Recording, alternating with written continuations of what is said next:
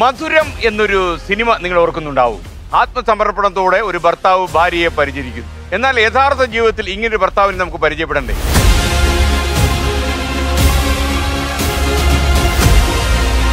ലിജിയുടെ മുഖമൊക്കെ ഇങ്ങനെ വീർത്ത് കണ്ണൊരു സൈഡിലേക്ക് അങ്ങ് മാറിപ്പോയി, തകർന്നു പോയി.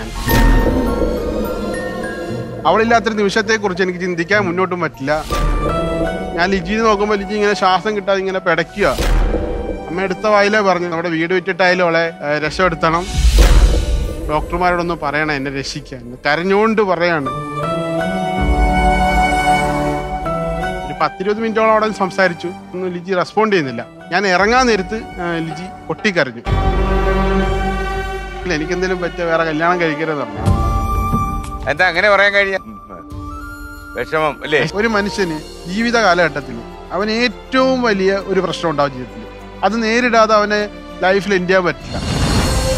മൊബൈൽ വാങ്ങിക്കൊടുത്ത് സ്റ്റാർ മാജിക്കാണ് ആദ്യം കാണുന്നത്. അതിനകത്ത് കൂടുതലും 100% വ്യൂസ് ലിജിയുടെ ആയിരിക്കും. ഒരു വീഡിയോ ഇല്ലാതെ ലിജി കണ്ടു തീർത്ത്. അങ്ങനെ ഔഷധ ഗുണം ഉണ്ടല്ലേ? ഉണ്ട്, അങ്ങനെ ഗുണമുണ്ട്. സത്യം, അതിന് അങ്ങനെ ഒരു ഗുണമുണ്ട്. നന്നായി. ആൾ പ്ലസന്റ് മൈൻഡിലേക്ക് തിരിച്ചു വരാൻ വന്ന്. കാരണം ഇവിടെ ചിരി കാണാൻ വേണ്ടി കൊതിച്ചിരിക്കുക ഞങ്ങളെല്ലാരും.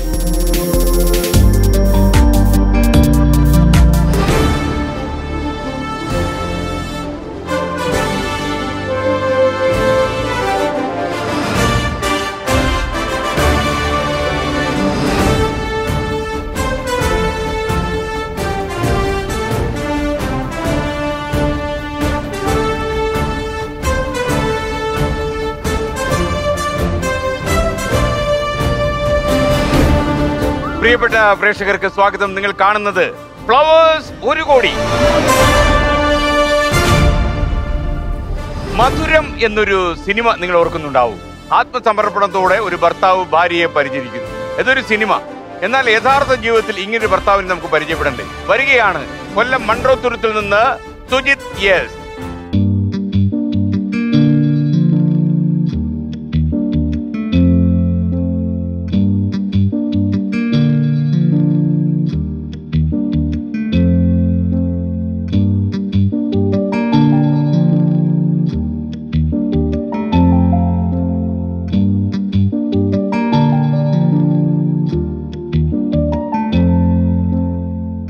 ഇരുണ്ട നിഴലുകളിലിരുന്ന് അനന്തതയിലേക്ക് നോക്കിയ ലിജിയുടെ ജീവിതം പുതിയ പ്രതീക്ഷകളുടെ ചലനങ്ങൾ സ്വന്തമാക്കിയതിന് പിന്നിൽ സുജിത്ത് എന്ന ചെറുപ്പക്കാരന്റെ സ്നേഹസമർപ്പണമുണ്ട്.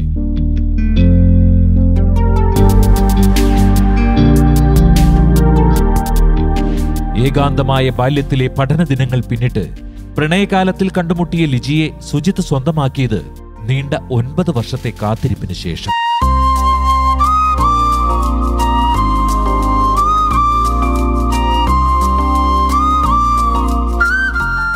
സഫലമായ പ്രണയം സമ്മാനിച്ച സന്തോഷ നിമിഷങ്ങൾക്കിടെ ദുർവിധിയായെത്തിയ അപൂർവ രോഗത്താൽ ലിജിയുടെ ചലനശേഷി പോലും നഷ്ടപ്പെട്ടു.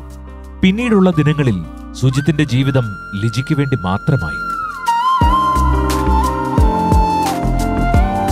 ഒരു നിമിഷം പോലും ഒഴിവാക്കി നിർത്താതെ ആത്മസമർപ്പണത്തോടെ ഭാര്യയെ ചേർത്തു പിടിച്ച ഈ സ്നേഹഗാഥ നമ്മൾ കണ്ടുമറക്കാത്ത സിനിമാ കഥകൾക്കും അപ്പുറമുള്ള ജീവിതത്തിന്റെ മധുരം കൂടിയാണ്.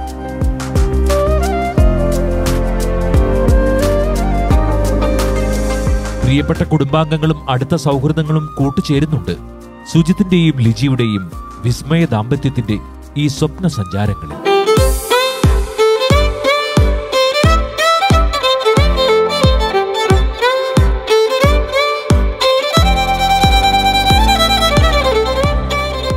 ഉപേക്ഷിച്ചു പോകുന്ന പ്രണയ ദാമ്പത്യ ബന്ധങ്ങളുടെ ക്ഷണിക ജീവിതങ്ങൾക്ക് മുന്നിൽ പുതിയ മാതൃകയാകുവാൻ അറിവിന്റെ വേദിയിലേക്ക് അനുഭവങ്ങളുമായി സുജിത്ത് വരുന്നു.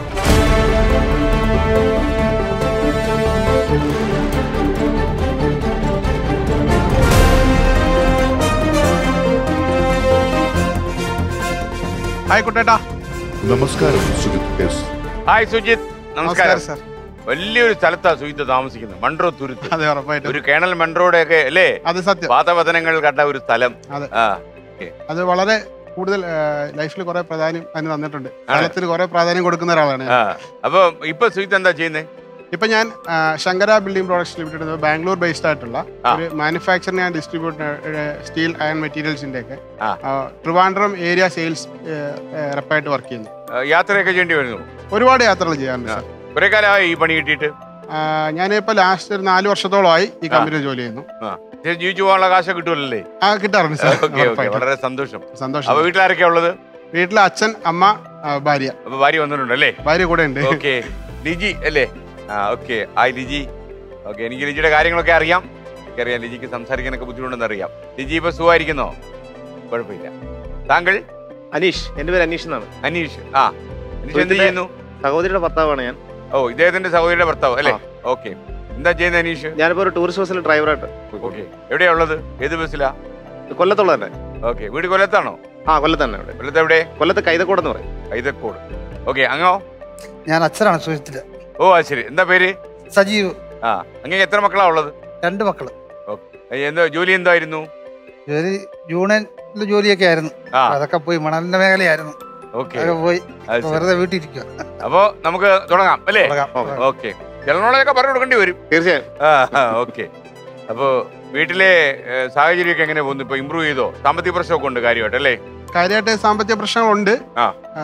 എന്നാൽ പോലും അത്തരം സാമ്പത്തിക പ്രശ്നങ്ങളെ മറികടന്ന് മുന്നോട്ട് പോവാം എന്നൊരു മനസ്സിപ്പോ എത്തിയിട്ടുണ്ട്.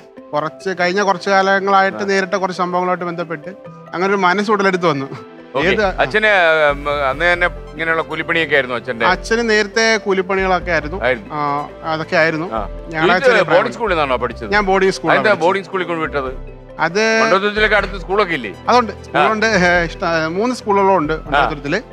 അപ്പം വളരെ ചുറ്റപ്പെട്ട പ്രദേശമാണ് അല്ലേ? Full വെള്ളമായിരുന്നു sir. ഒരു 10 വർഷം ബാക്കിലേക്ക് എടുത്ത് എന്റെ വീടിന്റെ മുറ്റത്ത് ഇറങ്ങി ചിലപ്പോൾ രാവിലെ ഉറക്കത്തിന് ഉണ്ടാ ചില വെള്ളത്തിൽ പോകും. അങ്ങനെ അറിയാത്തവര് വീട്ടിൽ ഇരുന്നവര് വന്നു കഴിഞ്ഞാൽ നമുക്ക് പ്രശ്നമില്ല, നമ്മൾ നേരെ വെള്ളത്തിലേക്ക് ഇറങ്ങി പോവാണ്. അറിയാത്തവര് വന്നാൽ ചിലപ്പോൾ വെള്ളത്തിൽ വീഴും. അങ്ങനത്തെ ഒരു സ്ഥിതിയായിരുന്നു, വെള്ളമായിരുന്നു. ഇപ്പൊ റോഡ് മാർഗം വെള്ളം കാണത്തില്ല, രാവിലെ ഉറങ്ങി കിടക്കുമ്പോൾ താഴെ വെള്ളമായിരിക്കും, കാല് കുട്ടി വെള്ളമായിരിക്കും. നമ്മുടെ ചെറിയ പ്രായത്തിലൊക്കെ എന്ന് വെച്ചാൽ നമ്മൾ വളരെ സാമ്പത്തിക പിന്നോക്കം നിൽക്കുന്നവരെ സർക്കാരായിട്ട് അത്തരം കുട്ടികളെ പഠനത്തിൽ ഉന്നതി വരുത്തണമെന്ന ഒരു ചിന്തയോടുകൂടി അവരെ ബോർഡിംഗ് സ്കൂളിലാക്കുന്ന ഒരു ഇപ്പോഴും ആ സ്കീം ഉണ്ട് സർക്കാരിൽ. അതെ, ആ സ്കീമിലാണ് ഞാൻ 5ാം ക്ലാസ് മുതൽ +2 വരെ അത്തരം ഒരു സാമ്പത്തിക സ്ഥിതിയിലുള്ള കുട്ടികളെ ആ ഒരു സ്കൂളാണ് ഞാൻ പഠിച്ചത്. വീട്ടിലേക്ക് വരുമോ? വീട്ടിൽ വളരെ ചുരുക്കം ദിവസങ്ങളുണ്ടാകും. 365 ദിവസങ്ങളിൽ അതിൽ ക്രിസ്മസ്, ഓണം. ഒരു അറ്റാച്ച്മെന്റ് ഉണ്ടോ? ഈ ബോർഡിംഗ് സ്കൂളിലൊക്കെ താമസിച്ചു കഴിഞ്ഞാൽ അങ്ങനെ ഒരു പ്രശ്നം ഉണ്ടല്ലോ. ഞാൻ അതാണ് വളരെ എൻ്റെ ജീവിതത്തിൽ എനിക്ക് വളരെ വിഷമമുള്ള ഒരു കാര്യം അതാണ്. പക്ഷെ എൻ്റെ അങ്ങനെ പറഞ്ഞാൽ ചിലപ്പോൾ എൻ്റെ അച്ഛനും അമ്മയ്ക്ക് അത് വിഷമമാവും. അതുകൊണ്ട് അതെ, എനിക്ക് വിഷമമായിരുന്നു ഓർത്ത് ചിലപ്പോൾ അവരിപ്പോ വിഷമിച്ചാലോ. പക്ഷെ എനിക്ക് അന്നത്തെ കാലത്ത് ഭയങ്കര വിഷമമായിരുന്നു. എനിക്ക് അച്ഛനോ അമ്മയോ അങ്ങനത്തെ ഒരു അറ്റാച്ച്മെന്റ് എനിക്കില്ലായിരുന്നു. അപ്പൊ ഇത്തരം കുട്ടികൾ പഠിക്കുന്നതുകൊണ്ട് എനിക്ക് എപ്പോഴും ഫ്രണ്ട് സർക്കിൾ മാത്രമേ ഉള്ളൂ. കുറഞ്ഞ ഒരു 80% കൂടുതലും കൂട്ടുകാരുമായിട്ടുള്ള ബന്ധങ്ങളാണ്. എത്ര മാസത്തിൽ ഒരിക്കലും മൺട്രോത്തുരുത്തി വരുമായിരുന്നു വീട്ടില്? അത് ക്രിസ്മസിന് 10 ദിവസം, ഓണത്തിന് 10 ദിവസം, അങ്ങനെ മാത്രമേ മൺട്രോത്തുരുത്തി മാതാപിതാക്കൾ. അല്ലാത്തവ മാതാപിതാക്കളില്ല, അല്ലാത്തവ കൂട്ടുകാരാണ്. ഉന്നുന്ന ഒരു പാത്രത്തിൽ ഉണ്ട്, അങ്ങനെയൊക്കെ. ഇതിനെ അങ്ങോട്ട് അവര് മാതാപിതാക്കൾ കാണാൻ വരുമായിരുന്നു? അവര് കാണാൻ വരുമായിരുന്നു. അവരിങ്ങനെ 2-3 ആഴ്ച കൂടുമ്പം ഞായറാഴ്ചകൾ വരും. അവിടെ അധികം വരാനും സമ്മതിക്കില്ലായിരുന്നു, അങ്ങനെയൊക്കെ ഉണ്ടായിരുന്നു. അപ്പൊ ഞാൻ പിന്നെ തൊട്ടടുത്ത് മൺട്രോത്തുരുത്തി ആയതുകൊണ്ട് ഞാൻ പഠിച്ച ബോർഡിംഗ് സ്കൂൾ കൈതക്കോട് അടുത്താണ് സ്കൂള്. അപ്പം അവിടേക്ക് ഇടയ്ക്കൊക്കെ അവർക്ക് വരാൻ പറ്റുമായിരുന്നു, ഇച്ചിരിയെങ്കിലും ഒക്കെ. അപ്പൊ എനിക്ക് എൻ്റെ മനസ്സിനെ പണ്ട് പോലെ ഒരു വല്ലാത്തൊരു വിഷമം ഇതിനകത്ത് ഉണ്ടായിരുന്നു. എല്ലാവരും അച്ഛനും അമ്മയൊക്കെ കൂടെ നിന്ന് പഠിക്കുന്നു, ഞാനിവിടെ ബോർഡിങ്ങിൽ നിന്ന് പഠിക്കാം. എൻ്റെ ആവശ്യം എന്താണെന്നൊക്കെ എനിക്ക് പണ്ട് ചിന്തയിൽ ചോദിച്ചിട്ടുണ്ട്. പിന്നെ വളർന്നു വന്നപ്പോൾ എനിക്ക് മനസ്സിലായി അതെൻ്റെ വീട്ടിലെ സ്ഥിതി അനുസരിച്ച് അവർ നല്ലൊരു തീരുമാനം എടുത്തു. അതുകൊണ്ട് എനിക്ക് വിദ്യാഭ്യാസം തരാൻ അവർക്ക് പറ്റി. അതിൽ ഞാൻ അവരോട് വലിയ ആദരവ് കാണിക്കുന്നു ആ കാര്യത്തിൽ. എന്താണെന്ന് വെച്ചാൽ നമ്മുടെ നാട്ടിൽ ആ ഒരു കാലഘട്ടത്തിൽ കൂടുതൽ കുട്ടികൾക്കും പുറത്ത് പഠിക്കാൻ ഒരു 10ാം ക്ലാസ് വരെയൊക്കെ എത്തുന്നവർ വളരെ ചുരുക്കം ആൾക്കാരാണ്. ലിജിത്തിന്റെ ജീവിതം മാറി മറിഞ്ഞ് എനിക്ക് ലിജിയെ കണ്ടതിന് ശേഷം തീർച്ചയായിട്ടും എനിക്ക് ഞാൻ പറഞ്ഞില്ലേ സാറേ, എനിക്ക് ലവ് അതെങ്ങനെ എക്സ്പ്രസ് ചെയ്യണം അങ്ങനെയൊന്നും എനിക്ക് അറിയില്ലായിരുന്നു. സാധാരണ നമ്മൾ വീട്ടിൽ മക്കളെ വളർത്തും. അതെനിക്ക് എല്ലാവരോടും പറയാനുള്ള ഒരു കാര്യമാണ്. മക്കളുമാരെ അച്ഛനും അമ്മയും കൂടെ നിൽക്കുമ്പോൾ അവർക്കൊരു കുറെ ലവ് ഷെയർ ചെയ്യാൻ പറ്റും. ഇപ്പൊ അമ്മയ്ക്കൊരു ഉമ്മ കൊടുക്കുക, അച്ഛനും ഉമ്മ കൊടുക്കുക, അത് ചെറിയ പ്രായത്തിലാകുമ്പോൾ അവർക്ക് ലവ് അങ്ങനെ ഷെയർ ചെയ്യാൻ പറ്റും. അത് എൻ്റെ ജീവിതത്തിൽ അങ്ങനെ ഇല്ലാത്തത് കൊണ്ട് ഇത്തരം കാര്യങ്ങളൊക്കെ കാണുമ്പോൾ ഇതൊക്കെ ഉണ്ടോ എന്ന് തന്നെ എനിക്കൊരു തോന്നലുണ്ടായിരുന്നു. ഇങ്ങനെയൊക്കെ അച്ഛനും അമ്മയും മക്കളൊക്കെ പെരുമാറുമോ എന്നൊരു ചിന്തയുണ്ടായിരുന്നു. പക്ഷെ അത് മാറിയത് ലിജി എൻ്റെ ലൈഫിലേക്ക് കണ്ടുപിടിയത്. ലിജി ഞാൻ എറണാകുളത്ത് 2013 കാലഘട്ടത്തിലെ എറണാകുളത്ത് വെച്ച് പരിചയം. ഞാൻ കോളേജ് കാലഘട്ടം കഴിഞ്ഞ് ജോലി തേടി പോവാണ്. അപ്പോൾ കോളേജൊക്കെ കഴിഞ്ഞപ്പോഴത്തേന് അച്ഛൻ ഏകദേശം അച്ഛൻ 4ാം ക്ലാസ് പോയില്ലേ ജോലിക്ക് ഇറങ്ങിയ ആളാണ്. 4ാം ക്ലാസ്സിൽ സ്റ്റോപ്പ് ചെയ്തു, ജോലിക്ക് ഇറങ്ങി. ആ കാലഘട്ടം അതാ സാറിന് അറിയാൻ പറ്റും. അത്രയും കാലത്ത് ജോലി ചെയ്തപ്പോൾ ക്ഷീണവും കാര്യങ്ങളൊക്കെ ആയി. അപ്പം ഞാൻ പഠിച്ചിറങ്ങിയപ്പോഴേ എനിക്കൊരു ജോലി ചെയ്ത് അങ്ങ് എല്ലാം റെഡിയാക്കാന്നുള്ള ഒരിത് മൈൻഡായി. അങ്ങനെ എറണാകുളത്തേക്ക് ജോലിയുടെ കാര്യത്തിനായിട്ട് പോകുമായിരുന്നു. അപ്പോൾ അവിടെ ചെന്ന് അപ്പോൾ ആദ്യം നമുക്ക് ജോലി എപ്പോഴും എറണാകുളത്ത് ഈസി കിട്ടുക BPO പോലത്തെ അങ്ങനത്തെ ഉള്ള സർവീസുകളായിരിക്കും കിട്ടുക. അങ്ങനെ അവിടെ ചെന്നപ്പോൾ ലിജിയും അവിടെ ഒരു ടെൻകെയർ എന്ന് പറയുന്ന കമ്പനിയിൽ ജോലി ചെയ്തിട്ട് ഒരു 2 മാസത്തെ ഗ്യാപ്പിന് എറണാകുളത്തേക്ക് വരിക ജോലിക്ക്. അപ്പോൾ അവിടെ വെച്ചിട്ട് ഞങ്ങൾ പരിചയപ്പെട്ടതാ. ലിജിയുടെ നാട് എവിടെയാ? ലിജിയുടെ സ്വന്തം നാട് ഇടുക്കിയിൽ രാജാക്കാട്. അതെ.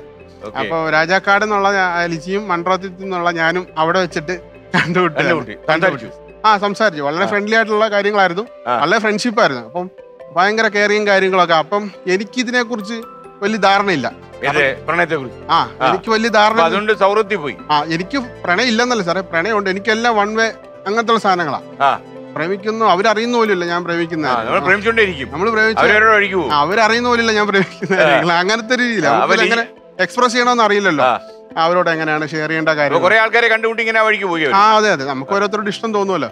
അത് പ്രണയം അങ്ങനെ പലതരത്തിൽ ഇഷ്ടം തോന്നുമല്ലോ.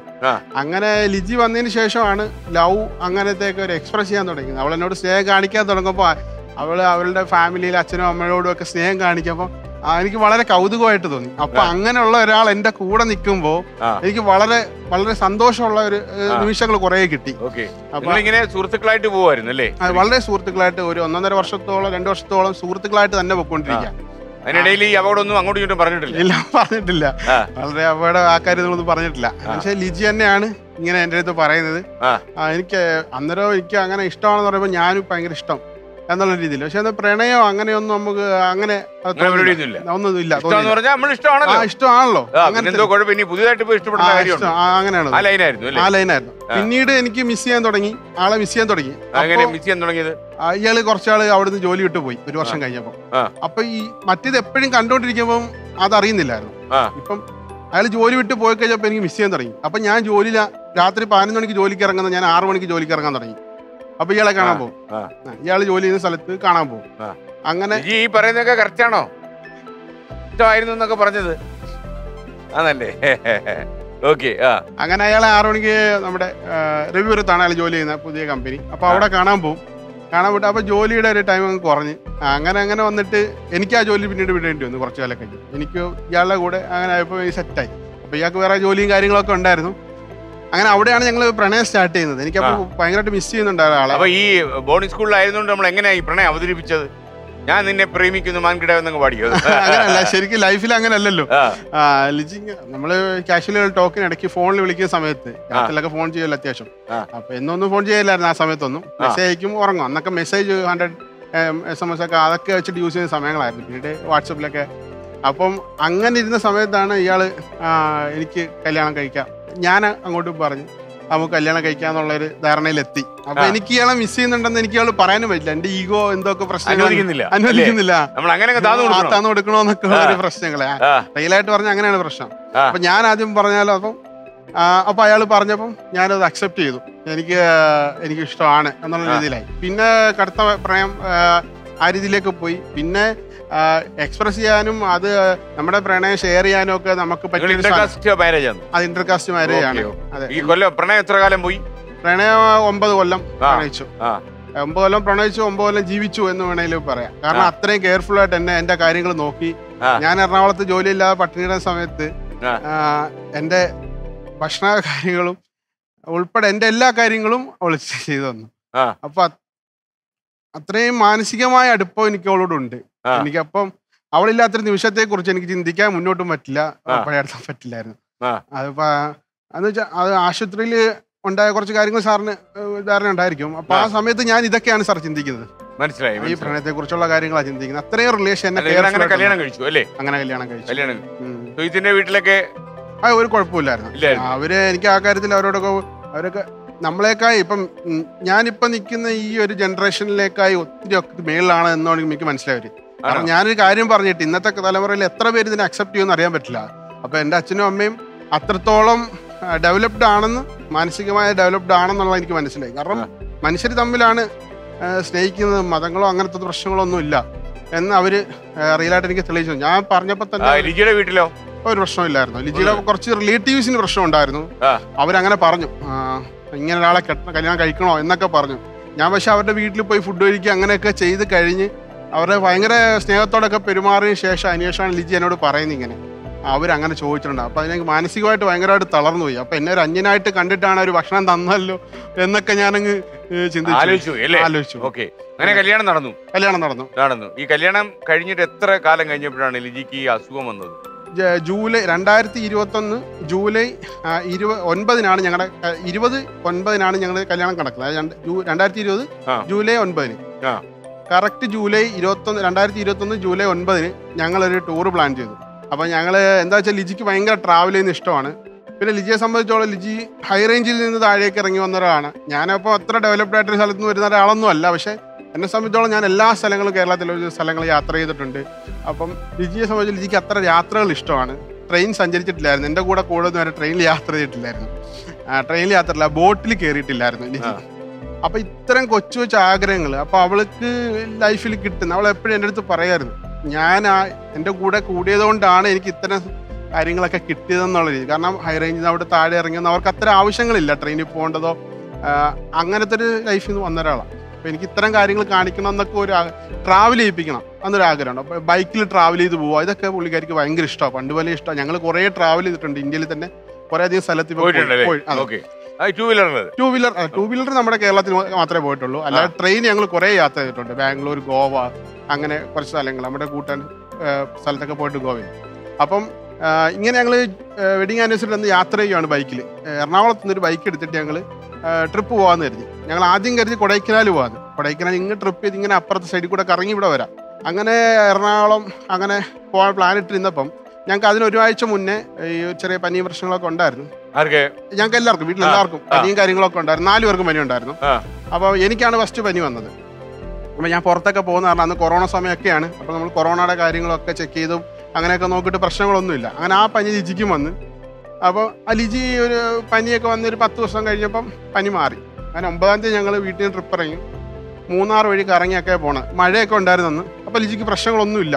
പിന്നെ ഒരു തലവേദന, വൈകുന്നേരം രാത്രിയായപ്പോൾ ഒരു തലവേദന പ്രശ്നങ്ങളൊക്കെയാണ് വന്നത്.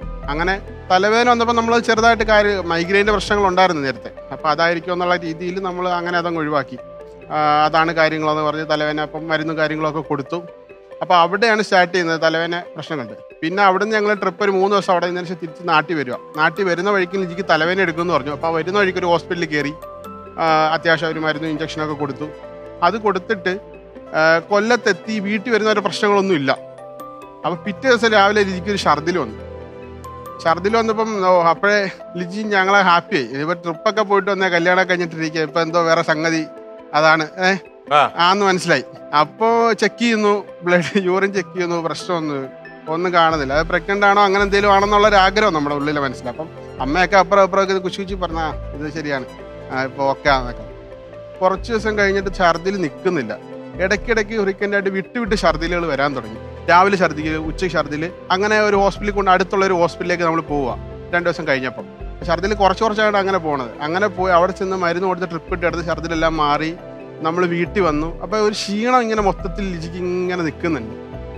നമ്മളെപ്പോഴും പറ്റിപ്പോയെന്ന് വെച്ചാൽ നമ്മൾ ഇച്ചിരിയും കൂടെ സ്കാൻ ചെയ്യാൻ സംവിധാനങ്ങളുള്ള ഹോസ്പിറ്റലിലേക്ക് പോയായിരുന്നെങ്കിൽ ഒരു പക്ഷേ ആദ്യമേ നമുക്ക് കുറച്ച് പ്രശ്നങ്ങൾ മാറി കിട്ടിയേനെ. പക്ഷേ നമ്മൾ ആദ്യമേ ചെറിയൊരു ഹോസ്പിറ്റലാണ്. അവർ ബ്ലഡ് ചെക്ക് ചെയ്തു, മറ്റേ വയറിൻ്റെ ഒരു സ്കാനൊക്കെ എടുത്തു. വയറ്റിൽ എന്തെങ്കിലും പ്രശ്നം, യൂട്രസ് അങ്ങനെ എന്തെങ്കിലും പ്രശ്നങ്ങളൊക്കെ ആണോ എന്ന് അറിയാൻ. അപ്പോൾ അവിടെ പ്രശ്നങ്ങളൊന്നുമില്ല. അപ്പം മരുന്ന് അവർ കൊടുത്തപ്പോൾ കുറയുകയും ചെയ്ത് അങ്ങനെ വീട്ടിൽ പോയിക്കോളാൻ പറഞ്ഞു. വീട്ടിൽ വന്ന് രാത്രി ഫുള്ള് ഛർദിൽ. രാവിലെ എഴുന്നേറ്റ് ഹോസ്പിറ്റലിൽ പോയി അവിടെ അഡ്മിറ്റ് ചെയ്തു. അപ്പം അന്ന് അമ്മയ്ക്കും പനിയൊക്കെ കഴിഞ്ഞിട്ട് ശരീരം വേദനയൊക്കെ ആയിട്ട് വീട്ടിലിരിക്കുകയാണ്. വീട്ടിലിരിക്കുന്ന സമയത്താണ് ഞാൻ ലിജിയുടെ കൂടെ നിൽക്കാമെന്ന് പറഞ്ഞു, അമ്മയുടെ കൂടെ. ലിജിയുടെ കൂടെ ഞാൻ നിൽക്കാമെന്ന് പറഞ്ഞു. അമ്മ റെസ്റ്റ് എടുക്കാൻ പറഞ്ഞു. അമ്മ അച്ഛനും വീട്ടിലാണ്. അപ്പോൾ പെങ്ങളും അളിയനും അവർ വൈകുന്നേരം വന്ന് ഞങ്ങൾക്കുള്ള ഫുഡും കാര്യങ്ങളൊക്കെ കൊണ്ടുവന്നിട്ട് അവരങ്ങ് പോയി. എനിക്ക് മറ്റു പ്രശ്നങ്ങളൊന്നുമില്ല. ഛർദിൽ അവർ മരുന്ന് കൊടുത്തപ്പം കുറച്ച് കുറഞ്ഞു. വെളുപ്പിന് ഒരു 5 മണിയായപ്പം ലിജി എന്നെ വിളിച്ചു. അപ്പം ഞാനങ്ങ് ഹെഡ്സെറ്റ് വെച്ചിട്ട് കിടന്നങ്ങ് ഉറങ്ങി. എന്നാലും ഇടയ്ക്ക് ഞാൻ ശ്രദ്ധിച്ചപ്പം ഉണർന്ന് കിടക്കുവാണെന്ന് മനസ്സിലായി. എന്നാലും ഒറ്റ വിളിച്ചു. ലൈറ്റ് എന്ന് പറഞ്ഞാൽ വിളിച്ചേ. എനിക്ക് ടോയ്ലറ്റിൽ പോകണം എന്ന് പറഞ്ഞ് വിളിച്ചു. അപ്പം ഞാൻ ലിജി ഹോസ്പിറ്റൽ റൂമിലാണ്. ഞാൻ ലൈറ്റ് ഇട്ടു. അപ്പം ലിജി ഇറങ്ങി പുറത്തേക്ക് നിന്നതും ഇങ്ങനെ സൈഡിലേക്ക് അങ്ങ് വീണ്. അപ്പം ഞാൻ കരുതി ഉറക്കത്തിൽ തറയിൽ വീണായിരിക്കും എന്നറിയാം. അപ്പം ഞാൻ പിടിച്ചിട്ട് എനിക്ക് ഭയങ്കരമായ വെയിറ്റ് ഫീൽ ചെയ്യുന്നു. അപ്പോൾ ഒരു ഇംബാലൻസിങ് പോലെയൊക്കെ തോന്നി. അങ്ങനെ അവിടുന്ന് ടോയ്ലറ്റിൽ പോയി, ഞാൻ ഹെൽപ്പ് ചെയ്ത് ടോയ്ലറ്റിൽ പോയി തിരിച്ച് വന്ന് എൻ്റെ മുഖത്തേക്ക് നോക്കുമെന്ന് പറഞ്ഞാൽ കുനിഞ്ഞാ വരുന്നത്. അപ്പം എനിക്ക് എനിക്ക് അന്നേരം മനസ്സിലായെന്താ ലിജി കുറേയൊക്കെ എന്നോട് പറയാതെ എന്തോ ബുദ്ധിമുട്ടുണ്ടെന്ന് പറയാതെ മാക്സിമം പിടിച്ചു വെക്കാൻ ശ്രമിച്ചു, എന്നോട് പറയാതെ. എൻ്റെ മുഖത്തോട്ട് നോക്കുമ്പോൾ ഞാൻ മനസ്സിലാക്കുന്നത് ലിജിയുടെ ഒരു കണ്ണ് ഒരു സൈഡിലേക്ക് അങ്ങ് മാറിപ്പോയി, ഒരു വലത്തെ സൈഡിലേക്ക് ഫുള്ളായിട്ട് കണ്ണ് വീണോ? തറ വീണില്ല, ഞാൻ പിടിച്ചിരിക്കുകയാണ്. അപ്പോൾ കണ്ണ് ഒരു സൈഡിലേക്ക് ഫുൾ അങ്ങോട്ട് മാറിപ്പോയി കണ്ണ്. അപ്പൊ തന്നെ ഞാൻ എൻ്റെ എല്ലാം തകർന്നു പോയി.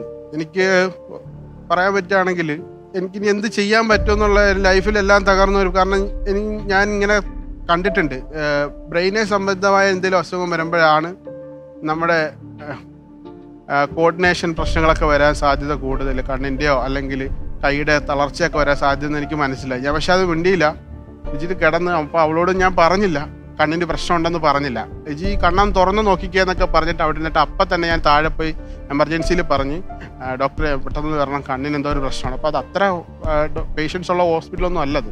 അങ്ങനെ 2 നേഴ്സും വന്നിട്ട് അവരെഴുതിക്കൊണ്ട് പോയി. അപ്പം അവിടെ ഫിസിഷ്യൻ ഉണ്ടായിരുന്നു, ഒരു ലേഡിയായിരുന്നു. അവർ പറഞ്ഞു 9 മണിയൊക്കെ ആകുമ്പോഴത്തേനൊരു ഡോക്ടർ വരും, ഒരു സർജൻ വരും. അപ്പം അവർ വന്നിട്ട് നോക്കിയിട്ട് എന്തെങ്കിലും പ്രോബ്ലം ഉണ്ടെങ്കിൽ നമുക്കൊന്ന് സ്കാൻ ചെയ്ത് നോക്കാമെന്ന്. ഒന്നും കൂടെ ഒന്ന് സ്കാൻ ചെയ്യിക്കുക, അത് കണ്ണിൻ്റെ നിങ്ങൾക്ക് തോന്നുന്ന അങ്ങനെ പ്രശ്നമൊന്നുമില്ല എന്ന് പറഞ്ഞു. അപ്പോഴേ എനിക്കങ്ങ് വല്ലാണ്ടായി, നമുക്കൊരു ദേഷ്യമൊക്കെ അങ്ങനെയൊക്കെ ഉണ്ടായി. അപ്പോൾ ഞാൻ ഇച്ചിരി ഒന്ന് പറഞ്ഞതൊന്നും അല്ല, നിങ്ങളെനിക്ക് എമർജൻസി ആയിട്ട് വേറെ ഹോസ്പിറ്റലായിട്ട് എഴുതണം പറഞ്ഞു. അപ്പോൾ അവർ പറഞ്ഞു 9 മണിയാവും ഒരു ഡോക്ടർ വരാതെ എഴുതാൻ പറ്റത്തില്ല, എനിക്ക് എഴുതാൻ പറ്റില്ല പറഞ്ഞു. പിന്നെ ലിജിനെ അവിടെ കുറച്ച് നേരം ലിജി ഉറങ്ങി, അത്രയും നേരം വെയിറ്റ് ചെയ്തു. ഒരു 8:30 ആയപ്പോൾ ഡോക്ടർ വന്നു, ഡോക്ടർ എഴുതി. ആ ഡോക്ടർ വന്നപ്പോൾ അന്നേരം പറഞ്ഞു നിങ്ങൾ എന്നാൽ ഒരു ന്യൂറോനെ കാണിക്കാൻ പറഞ്ഞു. അങ്ങനെ അവിടുന്ന് അപ്പോഴത്തേനും ഞാൻ ആകെ തകർന്നു പോയി. അപ്പോഴത്തേനും വീട്ടിൽ നിന്ന് അമ്മ അച്ഛനൊക്കെ വിളിച്ച് അവർ രാവിലെ വരാനായിട്ടുള്ള തുടക്കങ്ങളൊക്കെ ആയി. അപ്പോൾ ഞാൻ ആദ്യത്തെ അവസ്ഥ തന്നെ ഇരിക്കുകയാണല്ലേ? ആ അവസ്ഥ അതുപോലെ തന്നെ അല്ല, മാറി. ഇപ്പൊ അതൊക്കെ മാറി. അല്ല അവിടെയാണോ? അവിടെ ആ അവസ്ഥയിൽ തന്നെ നിൽക്കുക. കണ്ണൊക്കെ ഒരു സൈഡിലേക്ക് ഇങ്ങനെ അങ്ങ് പോയി, കണ്ണ് മൊത്തം വല സൈഡിലേക്ക് പോയി. ഒരു സൈഡിൽ ഫുള്ള് തളർച്ചയില്ല, അറിയുന്നില്ല, ഇവിടെയൊക്കെ തൊടുന്നത് അറിയുന്നില്ല, ഇവിടെയൊക്കെ റെസ്പോൺസ് ഇല്ലാണ്ടായി. ഒരു സൈഡ് വലത്തെ സൈഡിലാണ് പ്രശ്നം ഉണ്ടായത്. അങ്ങനെ അവിടുന്ന് ഒരു 9:30 ആകുമ്പോൾ വണ്ടി വന്നു, ആംബുലൻസ് വന്നു. അപ്പോൾ അളിയൻ്റെ അച്ഛൻ അപ്പോൾ അവിടെ എത്തിയതാണ്. അളിയൻ്റെ അച്ഛൻ അവിടെ തൊട്ടടുത്തൊരു അമ്പലത്തിൽ രാവിലെ പോകുന്നുണ്ട്, ആ ക്ഷേത്രത്തിലെ കമ്മിറ്റി അംഗമൊക്കെയാണ്. അങ്ങനെ വന്നപ്പോൾ അച്ഛൻ അവിടെ ഓടിയെത്തി. അറിഞ്ഞപ്പം അച്ഛൻ അവിടെ ഓടി എത്തിയപ്പോഴത്തേനും ഞാൻ ആംബുലൻസിൽ കയറി അച്ഛൻ വരുമ്പോൾ ഞാൻ പോകുന്നേ കാണുന്നത്. നേരെ അടുത്തൊരു ഹോസ്പിറ്റലിൽ പോയി, ന്യൂറോ ഉള്ള ഹോസ്പിറ്റലിൽ ചെന്ന് അവിടെ ചെന്ന് പെട്ടെന്ന് ഒരു MRI എടുക്കാൻ പറഞ്ഞു. അങ്ങനെ ലിജി MRI എടുക്കാൻ വേണ്ടി ഡ്രസ്സൊക്കെ ചേഞ്ച് ചെയ്യണം, പിന്നെ ഡ്രസ്സ് എടുക്കണം, പിന്നെ കുറച്ച് ഇയറിങ്സ് ഒക്കെ ഉണ്ട്, അതൊക്കെ മാറണം. അപ്പം അമ്മ അച്ഛനോട് വരുന്നേ ഉള്ളൂ. അവരവിടുന്ന് അപ്പം വണ്ടിയൊന്നുമില്ല, അവരവിടുന്ന് ബസ്സൊക്കെ കയറി ഇങ്ങനെ വിളിച്ച് വരുവാണ്. നമ്മളപ്പോൾ ഈ ആശുപത്രിയിലേക്ക് വരുന്നത് നമ്മൾ വളരെ സാമ്പത്തികമായ ബുദ്ധിമുട്ട് അനുഭവിച്ചുകൊണ്ടിരിക്കുന്ന ഒരു സമയത്താണ് ഈ ആശുപത്രി കേസ് വന്ന് കയറുന്നത്. കാശിന് നല്ല പ്രശ്നമുണ്ടല്ലേ? കാശിന് നല്ല പ്രശ്നം ഉണ്ടായിരുന്നു സാറേ. പ്രശ്നം ഉണ്ടാകുന്ന സമയത്ത് ആശുപത്രി വരുന്നത്. ഈ സമയത്ത് ഞങ്ങള് ലിജിക്കൊരു പാദസരം ഉണ്ടായിരുന്നു, അതില് ലിജിയുടെ ഫാദർ മേടിച്ചു കൊടുത്തൊരു പാദസരമാണ്. അപ്പം അതിനകത്തൊരു കരാറുണ്ട്, ഞാൻ ലിജി എന്ത് പ്രശ്നം ഉണ്ടായാലും അത് വിൽക്കരുത് എന്നൊരു കരാറ് ലിജി ഉണ്ടായിരുന്നു. കാരണം എന്ന് വെച്ചാല് അവളുടെ ഫാദർ അവൾക്ക് അവസാനമായിട്ട് മേടിച്ചു കൊടുത്ത ഒരു സാധനമാണ്. അപ്പം വൈകാരികമായൊരു ബന്ധം എനിക്കുണ്ട്, എൻ്റെ അമ്മായിച്ചൻ എന്ന നിലയിലും എനിക്ക് വൈകാരികമായൊരു ബന്ധം അതിനകത്തുണ്ടായിരുന്നു. പക്ഷെ അതിൽ ലിജിക്ക് ഇങ്ങനെ പ്രശ്നം വന്നപ്പോൾ ഞാനത് പണയം കൊണ്ടുവച്ചു. ലിജി അറിയാണ്ട് പണയം വെച്ചു. ആ പൈസ ലിജി അന്നേരം അറിഞ്ഞിട്ടില്ലായിരുന്നു. അത് ഞാൻ അവസരത്തിൽ പറയാം, അതിനകത്തൊരു ട്വിസ്റ്റ് ഉണ്ടായിരുന്നു. അപ്പം ഞാനത് പണയം വെച്ചിട്ട് ആ 15 രൂപ കിട്ടി അതിന്, ആ പാസരത്തിന്. ആ പാസരം എടുത്തോണ്ട് പണയം വെച്ചിട്ട് ആ പൈസയായിട്ടാണ് ഞാൻ ലിജി എടുത്തത്. അപ്പൊ ലിജിയുടെ അടുത്ത് ചോദിക്കുന്നുണ്ട്, കണ്ണു തുറക്കാൻ വേണ്ടി പൈസ എവിടെ നീട്ടി, പൈസ എവിടെ? നിങ്ങൾ ആകെ 1500 രൂപയായിട്ടാണ് ആശുപത്രിയിൽ വരുന്നത്. അപ്പൊ അവളെ ആശുപത്രിയിൽ കിടത്തിയതിന് ശേഷം ഞാൻ വൈകുന്നേരം 7 മണിക്കും 5 മണി 6 മണി ആ സമയത്താണ് പോയിട്ട് തലേന്ന് പണയം വെച്ച് പൈസ കയ്യിൽ വെക്കുന്നത്. അങ്ങനെ രാവിലെ ആ പൈസക്ക് ആംബുലൻസിന്റെ പൈസയും കൊടുത്ത് അവിടെ ഒരു 4000 രൂപ ഈ ട്രിപ്പ് ഇട്ടതിൻ്റെ അതിൻ്റെയൊക്കെ പൈസയും കൊടുത്ത് ഞാൻ പോവാണ്. ആ ഹോസ്പിറ്റലിൽ ചെന്ന് ആദ്യം അവർ പറഞ്ഞ് 8000 രൂപ MRIക്ക് അടയ്ക്കണമെന്ന് പറഞ്ഞു. അപ്പം ആംബുലൻസിനെല്ലാം കൂടെ കൊടുത്തിട്ട് എൻ്റെ 6000 രൂപ മാത്രമേ ഉള്ളൂ ബാലൻസ്. പിന്നെ അപ്പോൾ എൻ്റെ പൈസ ഇല്ല, എന്ത് ചെയ്യണമെന്ന് അറിയാൻ വയ്യ. അപ്പം തന്നെ എൻ്റെ ഏറ്റവും ഒരു സുഹൃത്ത് ആ സമയത്ത് തന്നെ എന്നെ വിളിക്കുകയാണ്, നീ എവിടെയാ? വേറെ ആവശ്യത്തിനായിട്ട് വിളിച്ചതാ. ഞാൻ ആശുപത്രിയിലാണ്, ലിജിക്ക് വയ്യ, വളരെ സീരിയസ് ആയിട്ട് MRI സ്കാൻ. MRI കേട്ടപ്പോൾ അവന് പേടിയാണ്, കാരണം അവൻ്റെ അമ്മയ്ക്ക് ഈ അടുത്തായിട്ട് തലവേദന വന്നിട്ട് MRI സ്കാൻ ചെയ്തിട്ടിരിക്കുക. അപ്പോൾ തലച്ചോറിൽ എന്തോ പ്രശ്നമാണെന്ന് പറഞ്ഞാൽ ആൾ ആ ടെൻഷനായി. എന്നിട്ട് എന്നോട് പറഞ്ഞ് ആൾ എൻ്റെ ഒരു 7000 രൂപ ഉണ്ട്, നീ വെച്ചോന്ന് പറഞ്ഞിട്ട് അന്നേരം തന്നെ ഇട്ടെന്ന്. അതിട്ട് 8000 രൂപ പൈസ അടച്ച്. ലിജി അപ്പം അകത്ത് കിടക്കും, അപ്പം പൈസ സെറ്റായി. ഞാൻ ഓരോ സ്ഥലത്തും നമ്മൾ ചോദിച്ചാൽ വീണ്ടും, അല്ലാതെ ഒരു റെസ്പോൺസും ഇല്ല. അപ്പം ഞാൻ ഇതെല്ലാം ക്യാഷിൻ്റെ കാര്യമൊക്കെ പറഞ്ഞു. ഞാൻ ഓരോ സ്ഥലത്ത് നിന്ന് എസ്കേപ്പായി പോകണത്, ഓരോ കഠിനമായ പ്രശ്നങ്ങൾ ഞാൻ എസ്കേപ്പ് ചെയ്ത് പോകുമ്പോൾ ഞാൻ അതിനെക്കുറിച്ച് സാറിന് ഇപ്പോൾ ആ പൈസയുടെ കാര്യത്തെക്കുറിച്ച് സംസാരിച്ചത്. അപ്പോൾ എൻ്റെ സുഹൃത്ത് അവിടെ ആ പൈസ ഇട്ട് വന്നു. അപ്പോൾ ഞാൻ ആ എസ്കേപ്പ് ചെയ്ത് വന്നു പുറത്ത്. അപ്പം ലിജിയുടെ അടുത്ത് നിൽക്കുവാണ്. അപ്പോൾ ഡോക്ടർ വന്നിട്ട് പറഞ്ഞു തലച്ചോറ് സംബന്ധമായിട്ട് എന്തൊരു പ്രശ്നമുണ്ടെന്ന് ഞാൻ കാണുന്നുണ്ട്. അപ്പോൾ നമുക്കത് നേരത്തെ അറിയാം തലച്ചോറ് സംബന്ധമായിട്ട് ഇത് പ്രശ്നമാണ്. ലിജിക്ക് മാത്രമാണ് അത് അറിയാത്തത്. അപ്പം ലിജി കിടക്കുകയാണ്. എന്നിട്ട് എന്നോട് പറഞ്ഞ് അച്ഛനും അമ്മയും വന്നോന്ന് ചോദിച്ചു. ഞാൻ ഇങ്ങനെ ഓരോ കാര്യങ്ങൾ പറഞ്ഞ് ഒന്ന് ഓണാക്കി എടുക്കുവാണ്.